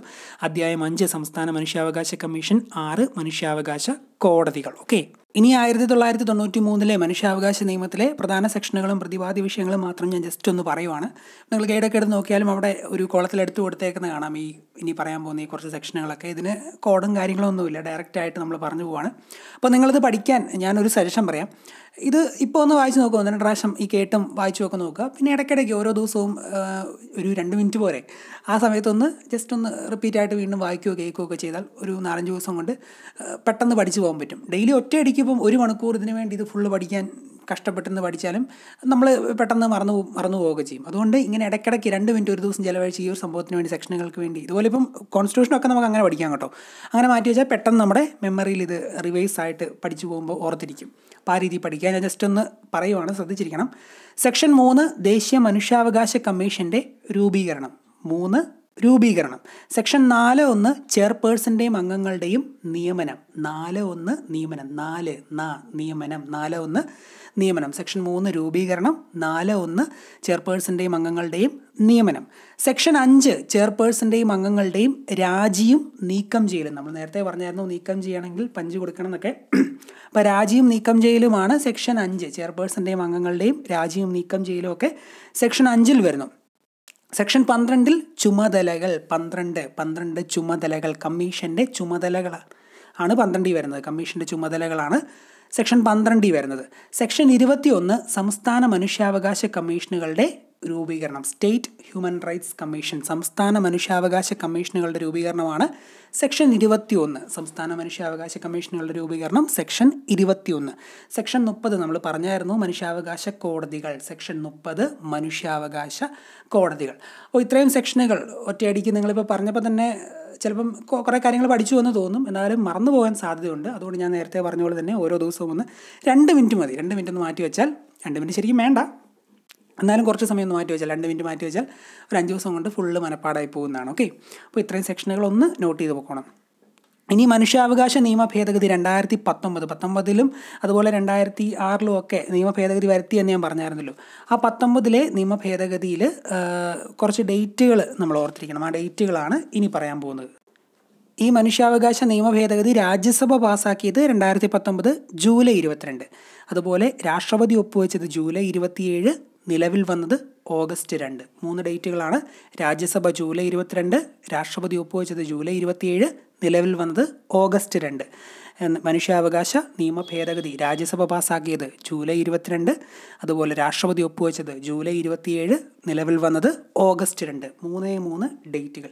അതങ്ങനെ ചോദിക്കാൻ സാധ്യത കുറവാണ് എന്നാണ് എൻ്റെ ഒരു 6ാം ഇന്ദ്രിയത്തിൽ 6th സെൻസ് എനിക്ക് തോന്നുന്നത്. പക്ഷേ നമുക്കൊന്ന് ജസ്റ്റ് ഒന്ന് നോട്ട് ചെയ്തേ പറ്റത്തുള്ളൂ, എങ്ങാനും ചോദിച്ചാലോ. അപ്പോൾ അങ്ങനെ പഠിച്ചു പോവുക. July 22, 27, August 2. രാജ്യസഭ 22 ജൂലൈ 22, രാഷ്ട്രപതി ജൂലൈ 27, നിലവിൽ വന്നത് ഓഗസ്റ്റ് 2. എല്ലാം 2019. ഓക്കെ. ധനകാര്യ കമ്മീഷൻ, പട്ടികജാതി കമ്മീഷൻ, പട്ടികവർഗ കമ്മീഷൻ, അതുപോലെ പിന്നാക്ക വിഭാഗ കമ്മീഷൻ. ധനകാര്യ കമ്മീഷൻ അഥവാ ഫിനാൻസ് കമ്മീഷനുമായി ബന്ധപ്പെട്ട കാര്യങ്ങളാണ്. ധനകാര്യ കമ്മീഷൻ നിലവിൽ വന്നതെന്ന്, അതാണ് നമ്മൾ പഠിക്കാൻ പോകുന്നത്. ഫസ്റ്റ് പോയിന്റ്, ധനകാര്യ കമ്മീഷൻ നിലവിൽ വന്നത് 1951 വർഷം ഓർത്തിരിക്കണം, ഇമ്പോർട്ടൻ്റ് ആണ്. 1951 ധനകാര്യ കമ്മീഷൻ, 1ാം ധനകാര്യ കമ്മീഷൻ നിലവിൽ വന്നത്. അപ്പോൾ ഇത് പരീക്ഷാ സമയത്ത് ഒരുപക്ഷെ 1951 ആണോ 52 ആണോ 53 ആണോ എന്നൊക്കെ സംശയം വന്നേക്കാം. ചിലപ്പം സ്റ്റേറ്റ്മെൻറ്റ് രീതിയിലൊക്കെ ചോദ്യങ്ങൾ വന്നേക്കാം. ധനകാര്യ കമ്മീഷൻ നിലവിൽ വന്നത് 1954, നിലവിൽ വന്നത് 51, അങ്ങനെയൊക്കെ വന്നാലും കൺഫ്യൂഷൻ തോന്നും. ആ സമയത്ത് ആ മൊമെൻറ്റ് ഇപ്പോൾ തോന്നുന്നു നിങ്ങൾ 51 പഠിച്ചു പോയെന്ന്, പക്ഷേ ആ മൊമെൻറ്റ് കൺഫ്യൂഷൻ തോന്നും.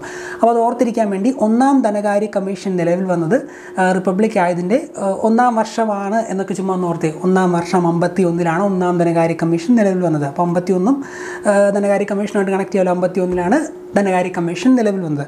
അല്ലെങ്കിൽ തന്നെ ഇങ്ങനെ ഓർത്താൽ മതി. ഇപ്പോൾ ധനം, കാശ്, സമ്പത്ത്, പൈസയൊക്കെ ആണല്ലോ നമുക്ക് ജീവിതത്തിൽ ഏറ്റവും ഒന്നാമതായി വേണ്ടുന്ന ഒരു നോൺ ലിവിങ് തിങ് അല്ലെങ്കിൽ ഒരു വസ്തു എന്ന് പറയുന്നത്. പൈസ ഉണ്ടെങ്കിൽ ഒട്ടുമിക്ക എല്ലാ പ്രശ്നങ്ങൾക്കും ഒരു പരിധി വരെ നമുക്ക് പ്രതിവിധി കണ്ടെത്താൻ പറ്റും. അപ്പോൾ ഒന്നാമതായി മനുഷ്യൻ്റെ സ്നേഹവും അതുപോലുള്ള കാര്യങ്ങളൊക്കെ കഴിഞ്ഞാൽ ഒന്നാമതായി നമ്മൾ വാല്യൂ കൊടുക്കേണ്ട ഒരു സംഭവം കൂടിയാണ് പൈസ. നമ്മുടെ നിത്യജീവിതത്തിന് ആവശ്യമായിട്ടുള്ള അരി സാധനങ്ങളും എല്ലാം മേടിക്കണമെങ്കിലും പൈസ വേണ്ടേ. അപ്പോൾ പൈസ വളരെയധികം ഇമ്പോർട്ടൻ്റ് ആണ്. അപ്പം ധനം എല്ലാവരും ഒന്നാമതായി മൂല്യം കൊടുക്കുന്ന ഒരു സംഭവമാണെന്ന് ഓർത്താലും ധനവും ഒന്നുമായിട്ട് കണക്ട് ചെയ്ത് 51-ലേക്കൊന്ന് ആ ഒരു നമ്പർ ഊട്ടി ഉറപ്പിക്കാം. 51-ലാണ് ധനകാര്യ കമ്മീഷൻ നിലവിൽ വന്നത്. ഓക്കെ, ഇനി നെക്സ്റ്റ് പോയിന്റ് ധനകാര്യ കമ്മീഷനുമായി ബന്ധപ്പെട്ടിരിക്കുന്ന ആർട്ടിക്കിൾ, അതിനെപ്പറ്റി പ്രതിപാദിക്കുന്ന ഭരണഘടനയിലെ അനുച്ഛേദം ഏത് എന്ന് ചോദിക്കാം.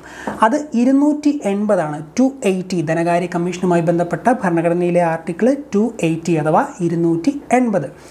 അതൊന്ന് ഓർത്തിരിക്കാൻ വേണ്ടി ആദ്യമായിട്ട് പഠിക്കുന്നവർക്ക് വേണ്ടി ധനം എന്നെഴുതുന്നത് ഇങ്ങനെ ദായിലല്ലേ തുടങ്ങുന്നത്. ദായിലെ ഈ മുകളിലത്തെ ഭാഗം ഇങ്ങനെ കണക്ട് ചെയ്താൽ അത് എന്താ പറയുക, 8 ഇങ്ങനെ നേരെ എഴുതിയ പോലെ ഇരിക്കത്തില്ല. 8 എന്ന നമ്പർ അതൊന്ന് നമ്മൾ നേരെയാക്കുവാണെങ്കിൽ ഇതുപോലെ 8 വരും. ഒരു 8 എന്ന നമ്പറിലേക്ക് നമുക്ക് എത്തിച്ചേരാൻ സാധിക്കും. 8 അല്ലേ?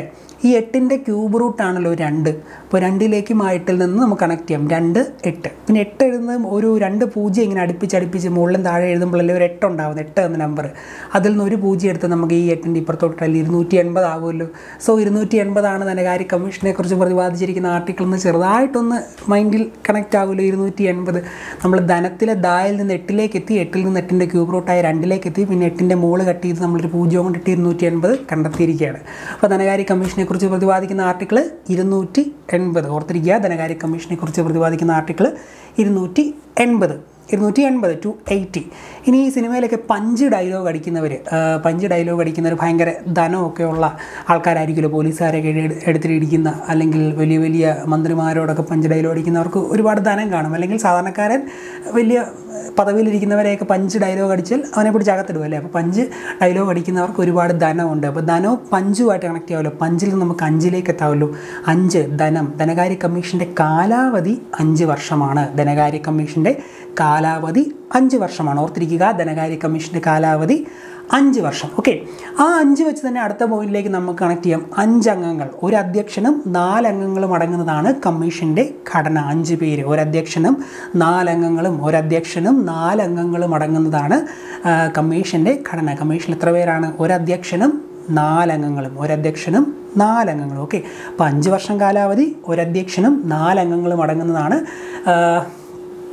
കമ്മീഷൻ്റെ ഘടന. ഓക്കെ, ഇനി ഒന്നാം ധനകാര്യ കമ്മീഷൻ ആര് എന്ന് ചോദിക്കാം. ഒന്നാം ധനകാര്യ കമ്മീഷൻ അത് ഓർത്തിരിക്കാൻ വേണ്ടി, 1ഉം 2ഉം ഒക്കെ ഓർത്തിരിക്കാൻ വേണ്ടി ധനമെന്ന് പറയുന്നത് എല്ലാവർക്കും ഇപ്പോൾ ഇല്ല. ഇപ്പം നമ്മുടെ മുകേഷ് അംബാനി, അതുപോലെ ടാറ്റ ഗ്രൂപ്പ്, പിന്നെ ആരാണ് ലോകത്തിലെ ബിൽ ഗേറ്റ്സ്, ഇവർക്കൊക്കെ ഇഷ്ടംപോലെ ധനമുണ്ടല്ലേ. അപ്പോൾ ആ ലെവലിലൊക്കെ ധനം നമുക്കൊക്കെ കിട്ടണമെങ്കിൽ ഭയങ്കര പാടാണ്. അതിനൊക്കെ ഒരു നിയോഗം വേണമെന്ന് ഓർത്തി. ധനമൊക്കെ നമുക്ക് വലിയ ധനികനായിട്ടൊക്കെ ജീവിക്കണമെങ്കിൽ എല്ലാവരും അങ്ങനെ വളരെ കുറച്ച് പേരിലെ ലോകത്ത് വലിയ സമ്പന്നരായിട്ടുള്ളൂ. ബാക്കിയുള്ളവരെല്ലാം സാധാരണക്കാരാണ്. ചിലർ അതിലും താഴെയാണ്, ഭയങ്കര ബുദ്ധിമുട്ടൊക്കെ ജീവിക്കുന്നവരില്ലേ. അപ്പോൾ ധനം ഭയങ്കരമായിട്ട് ഉണ്ടാകുന്നത് ഒരു നിയോഗം പോലെ ജീവിതത്തിൽ ലഭിക്കുന്നതാണ്. ചിലപ്പം ചിലർ ഭയങ്കര ദരിദ്രനായിട്ടായിരിക്കും ജനിക്കുന്നത്, പക്ഷേ ഭയങ്കര ലോകത്തിലെ ഏറ്റവും വലിയ സമ്പന്നനൊക്കെ ആയിട്ടായിരിക്കും, അവരിലൊരാളായിരിക്കും മരിക്കുന്നതൊക്കെ.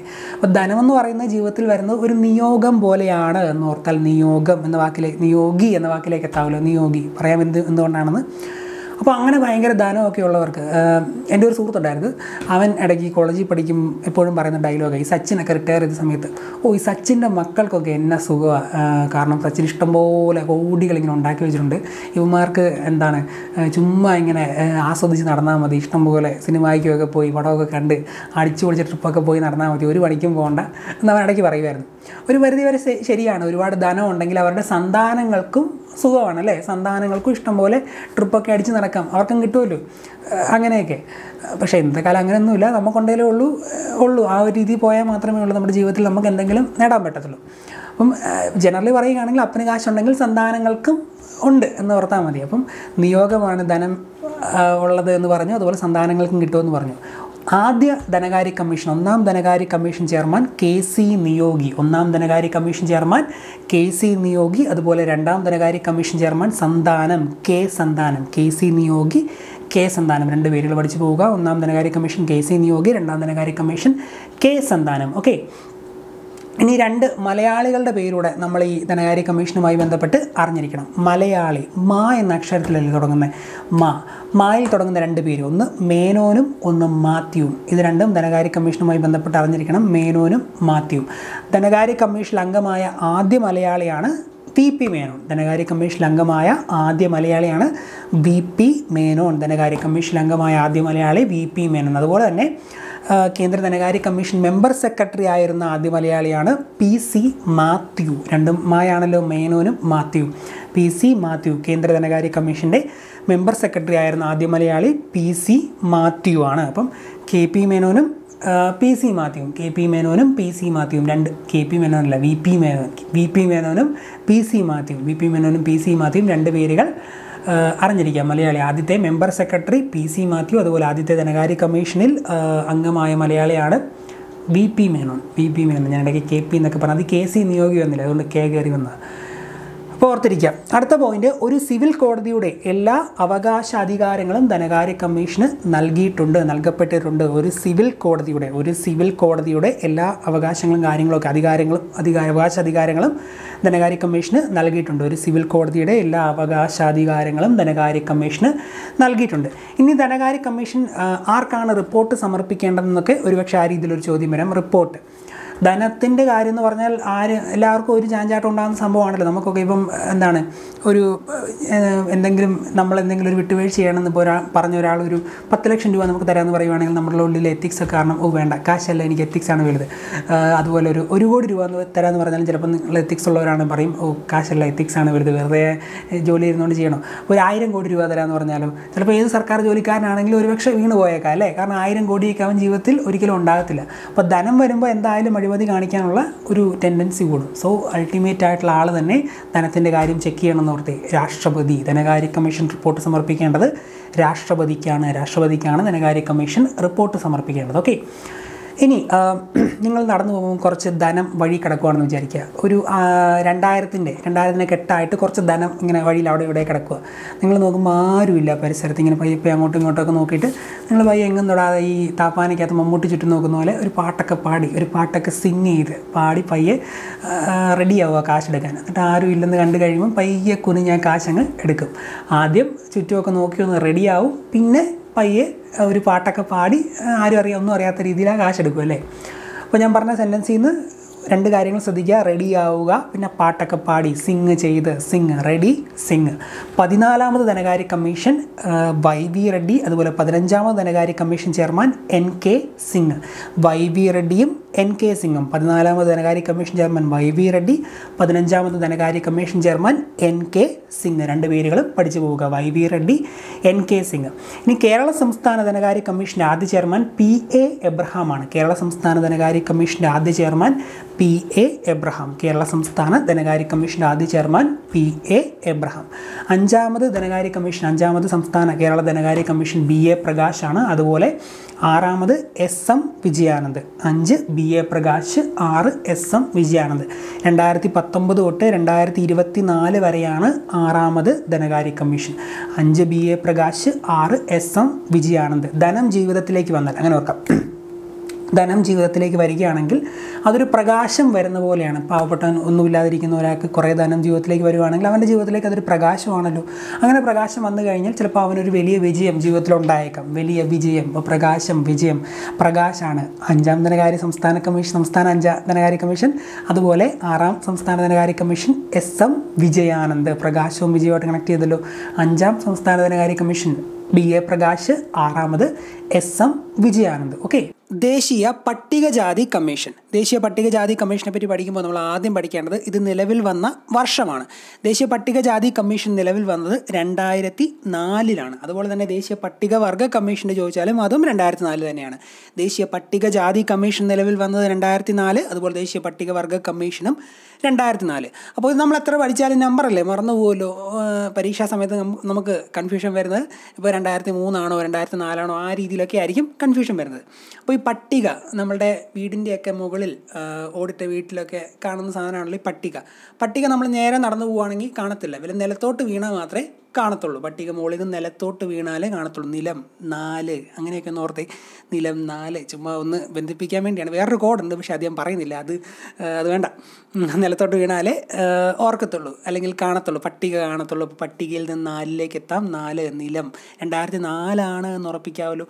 ആ 4 നമുക്ക് കിട്ടണം, അത് വെച്ചാണ് നമ്മളെല്ലാം കണക്ട് ചെയ്ത് പോകുന്നത്. പട്ടികജാതി കമ്മീഷൻ നിലവിൽ വന്നത് 2004 ഓക്കെ. ഇനി 2004 ആ വർഷം, ആ അക്കങ്ങളിലെ ആദ്യവും അവസാനം കിടക്കുന്ന 2ഉം 4ഉം തമ്മിൽ, 2ഉം 4 മാത്രമല്ലേ ഉള്ളൂ, ബാക്കി 0ആണ്, 0ത്തിന് വാല്യൂ ഇല്ലല്ലോ. അപ്പോൾ 2ഉം 4ഉം തമ്മിൽ ഒന്ന് ഗുണിക്കുക, അപ്പോൾ നമുക്ക് 8 എന്ന് ലഭിക്കും അല്ലേ. 8, 2ഉം 4ഉം തമ്മിൽ ഗുണിക്കുമ്പം 8 എന്ന് ലഭിക്കും. ഈ 8നെ എന്താ പറയുക, 8നെ 2ആയിട്ട് മുറിക്കുക. 8 ഇങ്ങനെ നമ്മൾ പറയുകയാണെങ്കിൽ 3 2 പ്രാവശ്യം എഴുതുന്ന പോലെയല്ലേ 8. ഒരു 3 എഴുതിയിട്ട് അതിൻ്റെ മിറർ ഇമേജ് ആയിട്ട് ഇപ്പുറത്തോട്ട് ഒരു 3 കൂടെ എഴുതുമ്പം അതൊരു 8 മാറും അല്ലേ. അപ്പോൾ 8നെ നമുക്ക് അങ്ങനെ ഒന്ന് ഡിഫൈൻ ചെയ്യാമല്ലോ. അപ്പോൾ 8ലെ ആ 2 3നെ നമ്മൾ സെപ്പറേറ്റ് ആയിട്ടൊന്ന് വേർതിരിച്ചാൽ ഒരു 2 3 ഇപ്പുറത്ത് കിട്ടത്തില്ലേ. അപ്പം 338 എന്നൊരു നമ്പറിലേക്ക് നമുക്ക് പോകാമല്ലോ. 338. അപ്പോൾ നമ്മൾ പട്ടികയിൽ നിന്ന് 4 ഉറപ്പിച്ചു. 2004 ആദ്യം അവസാനം കിടക്കുന്ന 2ഉം 4ഉം ഗുണിച്ച് 8ലേക്ക് എത്തി. 8നെ 2ആയിട്ട് ഡിവൈഡ് ചെയ്ത് 2 3 നമ്മൾ കണ്ടെത്തി. 338 എത്തി. പറയാൻ കാരണം എന്താണെന്ന് വെച്ചാൽ പട്ടികജാതി കമ്മീഷനുമായി ബന്ധപ്പെട്ട ആർട്ടിക്കിൾ 338. പട്ടികജാതി കമ്മീഷനുമായി ബന്ധപ്പെട്ട ആർട്ടിക്കിൾ 338. ഈ ഒരു നമ്പർ ഇങ്ങനെ കണക്ട് ചെയ്താൽ ആദ്യമായിട്ട് പഠിക്കുന്ന ഒരാളാണെങ്കിൽ ഇതിൽ നിന്ന് പട്ടികവർഗ കമ്മീഷൻ്റെ ആർട്ടിക്കിളും പട്ടികവർഗ കമ്മീഷൻ ആർട്ടിക്കിളും അതുപോലെ പിന്നാക്ക വിഭാഗത്തിൻ്റെ ഒക്കെ നമുക്ക് കണക്ട് ചെയ്യാൻ പറ്റും. അപ്പോൾ ഇതിങ്ങനെ ഓർത്തിരിക്കുക, 338 പട്ടികജാതി കമ്മീഷൻ്റെ ആർട്ടിക്കിൾ. ഓക്കെ. അപ്പം 2004 ഇത് നിലവിൽ വന്നത്. 338 ആർട്ടിക്കിൾ. ചെയർമാൻ ഉൾപ്പെടെ 5 അംഗങ്ങളാണ് ദേശീയ പട്ടികജാതി കമ്മീഷനിൽ ഉള്ളത്. ചെയർമാൻ ഉൾപ്പെടെ 5 അംഗങ്ങളാണ് പട്ടികജാതി കമ്മീഷനിൽ ഉള്ളത്. നമ്മൾ നിലത്തോട്ട് പട്ടിക വീണ് 4 എന്ന് പറഞ്ഞല്ലോ. 4ൻ്റെ തൊട്ട് പുറകിലത്തെ നമ്പറല്ലേ 3, 4ൻ്റെ തൊട്ടടുത്ത നമ്പറല്ലേ 5. അപ്പോൾ 3 നമ്മൾ 338 എടുത്തു, 5 നമ്മൾ എവിടെയാണ് എടുത്തത്, 5 അംഗങ്ങൾ. അങ്ങനെയും വേണമെങ്കിൽ ഒന്ന് കണക്ട് ചെയ്യാം. 4ന് അപ്പുറം ഇപ്പുറം ഉള്ള നമ്പറിനെയൊക്കെ നമ്മളിതിനകത്ത് എടുത്തെന്ന് ഓർത്താൽ മതി. അപ്പോൾ 5 അംഗങ്ങൾ, ചെയർമാൻ ഉൾപ്പെടെ 5 അംഗങ്ങൾ. ദേശീയ പട്ടികജാതി കമ്മീഷനിൽ ചെയർമാൻ ഉൾപ്പെടെ 5 അംഗങ്ങളാണ് ഉള്ളത്. ദേശീയ പട്ടികജാതി കമ്മീഷനിൽ ചെയർമാൻ ഉൾപ്പെടെ 5 അംഗങ്ങളാണ് ഉള്ളത്. ഇനി ദേശീയ പട്ടികജാതി കമ്മീഷൻ്റെ ആദ്യത്തെ ചെയർമാൻ ആര്, അതുപോലെ നിലവിലെ ചെയർമാൻ ആര്, ഇതിൻ്റെ ആസ്ഥാനം എവിടെ എന്നൊക്കെ നമ്മൾ അറിഞ്ഞിരിക്കണം. ഇതിൻ്റെ ആസ്ഥാനം നമുക്ക് ആദ്യം പഠിക്കാം. ലോക് നായക് ഭവൻ, ന്യൂഡൽഹി. ന്യൂഡൽഹിയിലെ ലോക് നായക് ഭവനാണ് ദേശീയ പട്ടികജാതി കമ്മീഷൻ്റെ ആസ്ഥാനം. ലോകനായക് ഭവൻ, ന്യൂഡൽഹി. ലോകത്തിൻ്റെ ശരിക്കുള്ള നായകൻ ആരാ? എന്താ പറയുക, ഇപ്പം അമേരിക്കൻ പ്രസിഡൻറ്റോ ഇന്ത്യൻ പ്രധാനമന്ത്രിയോ അങ്ങനെ ആരെങ്കിലും ആണോ? അല്ല. ഈ ലോകത്തെല്ലാ ജീവജാലങ്ങളും നിലനിൽക്കുന്നതിൻ്റെ ഒരു പ്രധാന കാരണം എന്ന് പറയുന്നത് സൂര്യനാണല്ലേ. സൂര്യൻ്റെ പ്രകാശം, അതിൽ നിന്നാണ് അൾട്ടിമേറ്റ് എനർജി ഒക്കെ ഉണ്ടാകുന്നത്. സൂര്യനാണ് ലോകത്തിൻ്റെ നായകൻ എന്ന് വേണേൽ പറയാം. അപ്പം ദേശീയ പട്ടികജാതി കമ്മീഷൻ്റെ ആസ്ഥാനം ലോകനായക് ഭവനാണ് എന്നറിയാവുന്നവർക്ക്, ലോകനായകൻ സൂര്യനാണെന്നറിയാവുന്നവർക്ക് ഇതിൻ്റെ ആദ്യത്തെ ചെയർമാൻ സൂര്യൻ്റെ ഹിന്ദി വാക്കായ സൂരജിലേക്ക് എത്താം. സൂരജ് ഭാനിലേക്കൊന്ന് കണക്ട് ചെയ്യാമല്ലോ. ദേശീയ പട്ടികജാതി കമ്മീഷൻ്റെ ആദ്യത്തെ ചെയർമാൻ സൂരജ് ഭാൻ. ദേശീയ പട്ടികജാതി കമ്മീഷൻ്റെ ആദ്യത്തെ ചെയർമാൻ സൂരജ് ഭാൻ. അതുപോലെ തന്നെ ഒരാളുടെ ജീവിതത്തിൽ സൂര്യൻ ഉദിച്ചു എന്നൊക്കെ ഒരു പ്രയോഗം നമ്മൾ പറഞ്ഞില്ല. അയാളുടെ ജീവിതത്തിൽ എന്തെങ്കിലും വിജയിച്ചു അല്ലെങ്കിൽ എന്തെങ്കിലും വിജയകരമായിട്ടുള്ള സംഭവം ചെയ്തു എന്നല്ലേ അർത്ഥം. അപ്പം വിജയത്തിലേക്ക് കണക്ട് ചെയ്യാമല്ലോ. ദേശീയ പട്ടികജാതി കമ്മീഷൻ്റെ നിലവിലെ ചെയർമാൻ വിജയ് സമ്പളയാണ് ദേശീയ പട്ടികജാതി കമ്മീഷൻ്റെ നിലവിലെ ചെയർമാൻ. അപ്പോൾ സൂരജ് ഭാനും വിജയ് സമ്പളയും ഇപ്പോൾ തന്നെ പഠിച്ചു പോകുക. ഈ ക്ലാസ് കുറച്ച് ഞാൻ വിശദീകരിച്ചാണ് പറഞ്ഞു പോകുന്നത്. അത് നിങ്ങൾ ഈ മൊമെൻറ്റിൽ തന്നെ പഠിക്കാനാണ്, പിന്നെ തന്നെ വെക്കരുത്, ഇപ്പോൾ തന്നെ സെറ്റാക്കിക്കോണം. ഓക്കെ. അപ്പം ലോകനായക് ഭവൻ ന്യൂഡൽഹിയാണ് ആസ്ഥാനം. അതുപോലെ സൂരജ് ഭാനാണ് ആദ്യ ചെയർമാൻ, നിലവിലെ ചെയർമാൻ വിജയ് സമ്പള. പിന്നെ നമ്മൾ 8 മുറിച്ചാണല്ലോ 3 ആക്കിയത്, 2 3 ആക്കി. അപ്പോൾ 3 ഇവിടെ ഭയങ്കര പ്രസക്തി ഉണ്ടല്ലോ പട്ടികജാതി കമ്മീഷനിലേക്ക്. ആ 3 ഒന്നുകൂടെ എടുക്കുക. 3 വർഷമാണ് ദേശീയ പട്ടികജാതി കമ്മീഷൻ അംഗങ്ങളുടെ കാലാവധി. ദേശീയ പട്ടികജാതി കമ്മീഷൻ അംഗങ്ങളുടെ കാലാവധി 3 വർഷമാണ്. ഓക്കെ. അപ്പോൾ ഇത്രയും പോയിന്റുകളാണ് ദേശീയ പട്ടികജാതി കമ്മീഷനുമായി ബന്ധപ്പെട്ട് അറിഞ്ഞിരിക്കേണ്ടത്. ഒറ്റവട്ടം കൂടെ ഞാനൊന്ന് ആ പറഞ്ഞ പോയിന്റുകൾ പെട്ടെന്ന് പറഞ്ഞു പോകാം. അതുകൂടെ പറഞ്ഞു തീരുമ്പോൾ ഇത് പക്കായിട്ട് പഠിച്ചിരിക്കണം. പിന്നെ നിങ്ങൾ ബുക്ക് തുറന്ന് നോക്കിയില്ലേ പോലും മനസ്സിലുണ്ടായിരിക്കണം. ആ രീതിയിൽ കോൺസെൻട്രേറ്റ് ചെയ്ത് കേട്ടോണം. ഓക്കെ, ദേശീയ പട്ടികജാതി കമ്മീഷൻ നിലവിൽ വന്നത് 2004. ചെയർമാൻ ഉൾപ്പെടെ 5 അംഗങ്ങളാണ് ദേശീയ പട്ടികജാതി കമ്മീഷനിൽ ഉള്ളത്. ചെയർമാൻ ഉൾപ്പെടെ 5 അംഗങ്ങൾ. ദേശീയ പട്ടികജാതി കമ്മീഷനുമായി ബന്ധപ്പെട്ട ആർട്ടിക്കിൾ ഏതെന്ന് ചോദിക്കാം. 338. എങ്ങനെയാണ് ആർട്ടിക്കിളിലേക്ക് വന്നതെന്നുള്ള കോഡൊക്കെ ഞാൻ പറഞ്ഞു. 338. ദേശീയ പട്ടികജാതി കമ്മീഷൻ ആദ്യ ചെയർമാൻ സൂരജ് ഭാൻ, അതുപോലെ തന്നെ നിലവിലെ ചെയർമാൻ വിജയ് സമ്പള. ദേശീയ പട്ടികജാതി കമ്മീഷനിലെ അംഗങ്ങളുടെ കാലാവധി 3 വർഷമാണ്. ഈ 5ഉം 3ഉം തമ്മിൽ കൺഫ്യൂഷൻ ആയി പോകാം. ചെയർമാൻ ഉൾപ്പെടെ 5 അംഗങ്ങളാണുള്ളത്, പക്ഷെ കാലാവധി 3 വർഷമാണ്. ഓക്കെ, ദേശീയ പട്ടികജാതി കമ്മീഷൻ്റെ ആസ്ഥാനം ലോക് നായക് ഭവൻ, ന്യൂഡൽഹി. ഇനി നമുക്ക് തൊട്ടടുത്ത് ഇതോട് തന്നെ ചേർന്നിരിക്കുന്ന മറ്റൊരു കമ്മീഷനാണ്, ഈ കൂട്ടത്തിൽ തന്നെ പഠിച്ചു പോകാൻ, ദേശീയ പട്ടികവർഗ കമ്മീഷൻ. ദേശീയ പട്ടികവർഗ കമ്മീഷൻ ഞാൻ പറഞ്ഞു, അതും നിലവിൽ വന്നത് 2004 തന്നെയാണ്. ദേശീയ പട്ടികവർഗ കമ്മീഷനും നിലവിൽ വന്നത് 2004 തന്നെയാണ്. അവിടെയും ചെയർമാൻ്റെയും അംഗങ്ങളുടെയും കാലാവധി 3 വർഷം തന്നെയാണ്. നമ്മൾ നേരത്തെ പട്ടികജാതി കമ്മീഷനിൽ 3 വർഷം എന്ന് പറഞ്ഞല്ലോ, ഇവിടെയും അത് തന്നെ സംഭവം സെയിം ആണ്. ദേശീയ പട്ടികവർഗ കമ്മീഷനിലെയും ചെയർമാൻ്റെയും അംഗങ്ങളുടെയും കാലാവധി 3 വർഷമാണ്. നേരത്തെ പട്ടികജാതി കമ്മീഷൻ പഠിച്ചപ്പോൾ 338 ഇതുമായി ബന്ധപ്പെട്ട ആർട്ടിക്കിൾ എന്ന് പറഞ്ഞു.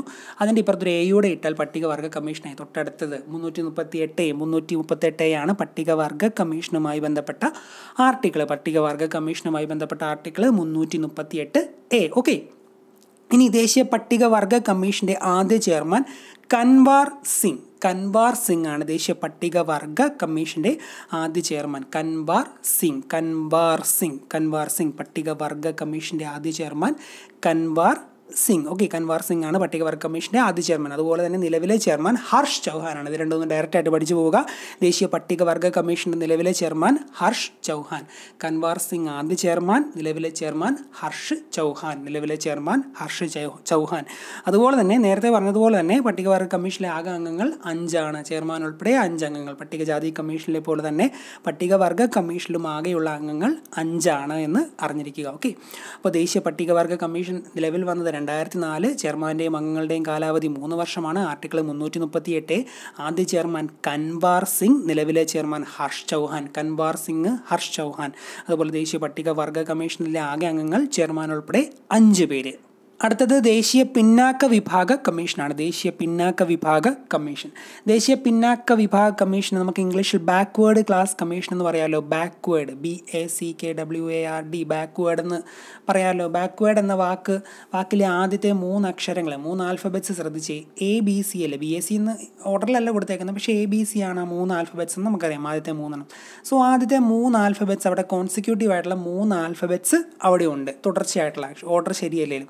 ബാക്കിയുള്ളതൊന്നും അങ്ങനെയല്ല, പിന്നെ KN W ഒക്കെ അല്ലേ. അപ്പം 3 എണ്ണമാണ് തുടർച്ചയായിട്ടുള്ളത്. ആ ഒരു സമയം മനസ്സിൽ കൊണ്ടുവന്നേ. ഇത് കൊണ്ടുവരാൻ 3ലേക്കൊക്കെ മനസ്സ് കൊണ്ടുവരാൻ പറയാൻ കാരണം എന്താണെന്ന് വെച്ചാൽ 93 ഇത് രൂപീകൃതമായത്, 1993. അപ്പോൾ നമ്മൾ ഈ കുറേ കമ്മീഷനും കാര്യങ്ങളൊക്കെ പഠിക്കുന്നുള്ളതുകൊണ്ട് ഇപ്പോൾ പഠിക്കുമ്പോൾ നിങ്ങൾ 93 സിമ്പിളായിട്ട് ഒറ്റവട്ടം ഞാൻ പറഞ്ഞാലും മനസ്സിൽ ഓർത്തു പോകും. പക്ഷേ ഒരു 2-3 ആഴ്ചയൊക്കെ കഴിയുമ്പം ഈ കുറേ ഇലക്ഷൻ കമ്മീഷനും അതുപോലെ നമ്മുടെ സ്വാതന്ത്ര്യ സമരത്തിലെ വർഷങ്ങളും എല്ലാം പഠിച്ച് കഴിയുമ്പം ബാക്ക്വേർഡ് ക്ലാസ് ഏതെന്ന് ചോദിക്കുമ്പോൾ ഇനി 93 ആണോ 98 ആണോ 2004 ആണോ എന്ന് കൺഫ്യൂഷൻ വരും.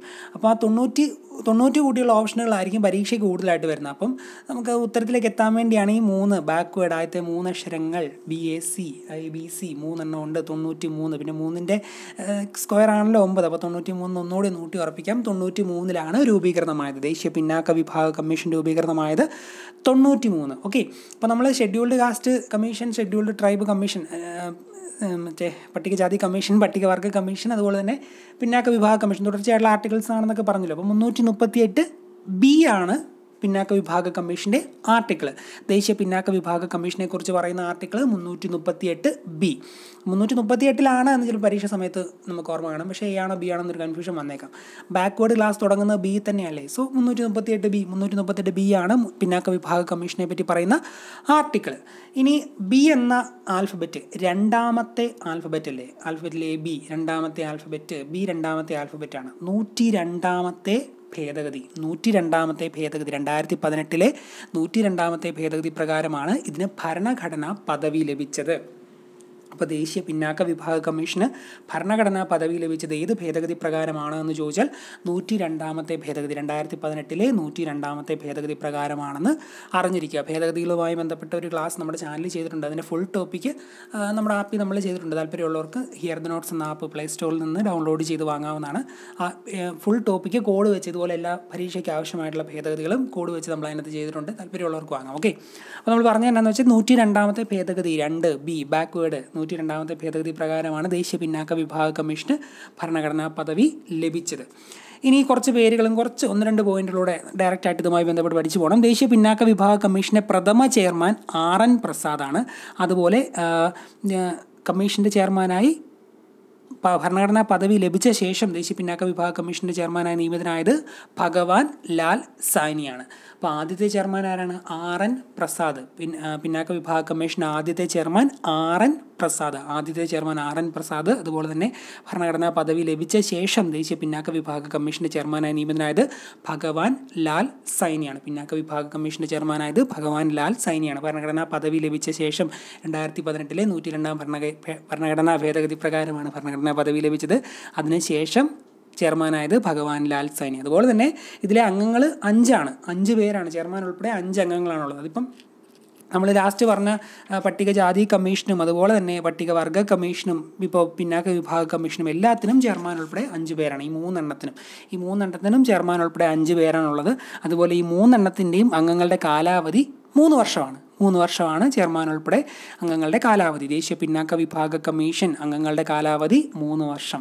5 അംഗങ്ങളാണുള്ളത്, കാലാവധി 3 വർഷം. പറഞ്ഞ പോയിന്റുകൾ ഒന്നുകൂടെ പറയാം. ദേശീയ പിന്നാക്ക വിഭാഗ കമ്മീഷൻ രൂപീകൃതമായതെന്നാണ് 93 പിന്നാക്കം ബാക്ക്വേഡ് ആദ്യത്തെ 3 അക്ഷരം കോൺസിക്യൂട്ടീവ് 93. അപ്പോൾ ആർട്ടിക്കിൾ 338B അതുപോലെ തന്നെ 102ാം ഭേദഗതി പ്രകാരമാണ് ഭരണഘടനാ പദവി ലഭിച്ചത്. RN പ്രസാദാണ് ആദ്യത്തെ ചെയർമാൻ. അതുപോലെ ഇപ്പോഴത്തെ 2018 ഭരണഘടനാ ഭേദഗതി ലഭിച്ചതിന് ശേഷം ചെയർമാനായത് ഭഗവാൻ ലാൽ സൈനി. പിന്നാക്ക വിഭാഗ കമ്മീഷൻ ചെയർമാനെ നിയമിക്കുന്നത് രാഷ്ട്രപതിയാണ്. അതുകൂടെ ഓർത്തണം. പിന്നാക്ക വിഭാഗ കമ്മീഷൻ ചെയർമാനെ നിയമിക്കുന്നത് രാഷ്ട്രപതിയാണെന്ന് ഓർത്തിരിക്കുക. ചെയർമാൻ ഉൾപ്പെടെ 5 അംഗങ്ങളാണുള്ളത്. ഇവരുടെ എല്ലാം കാലാവധി 3 വർഷമാണ്. നിയമിക്കുന്നത് രാഷ്ട്രപതിയാണെന്ന് ഓർത്തിരിക്കുക.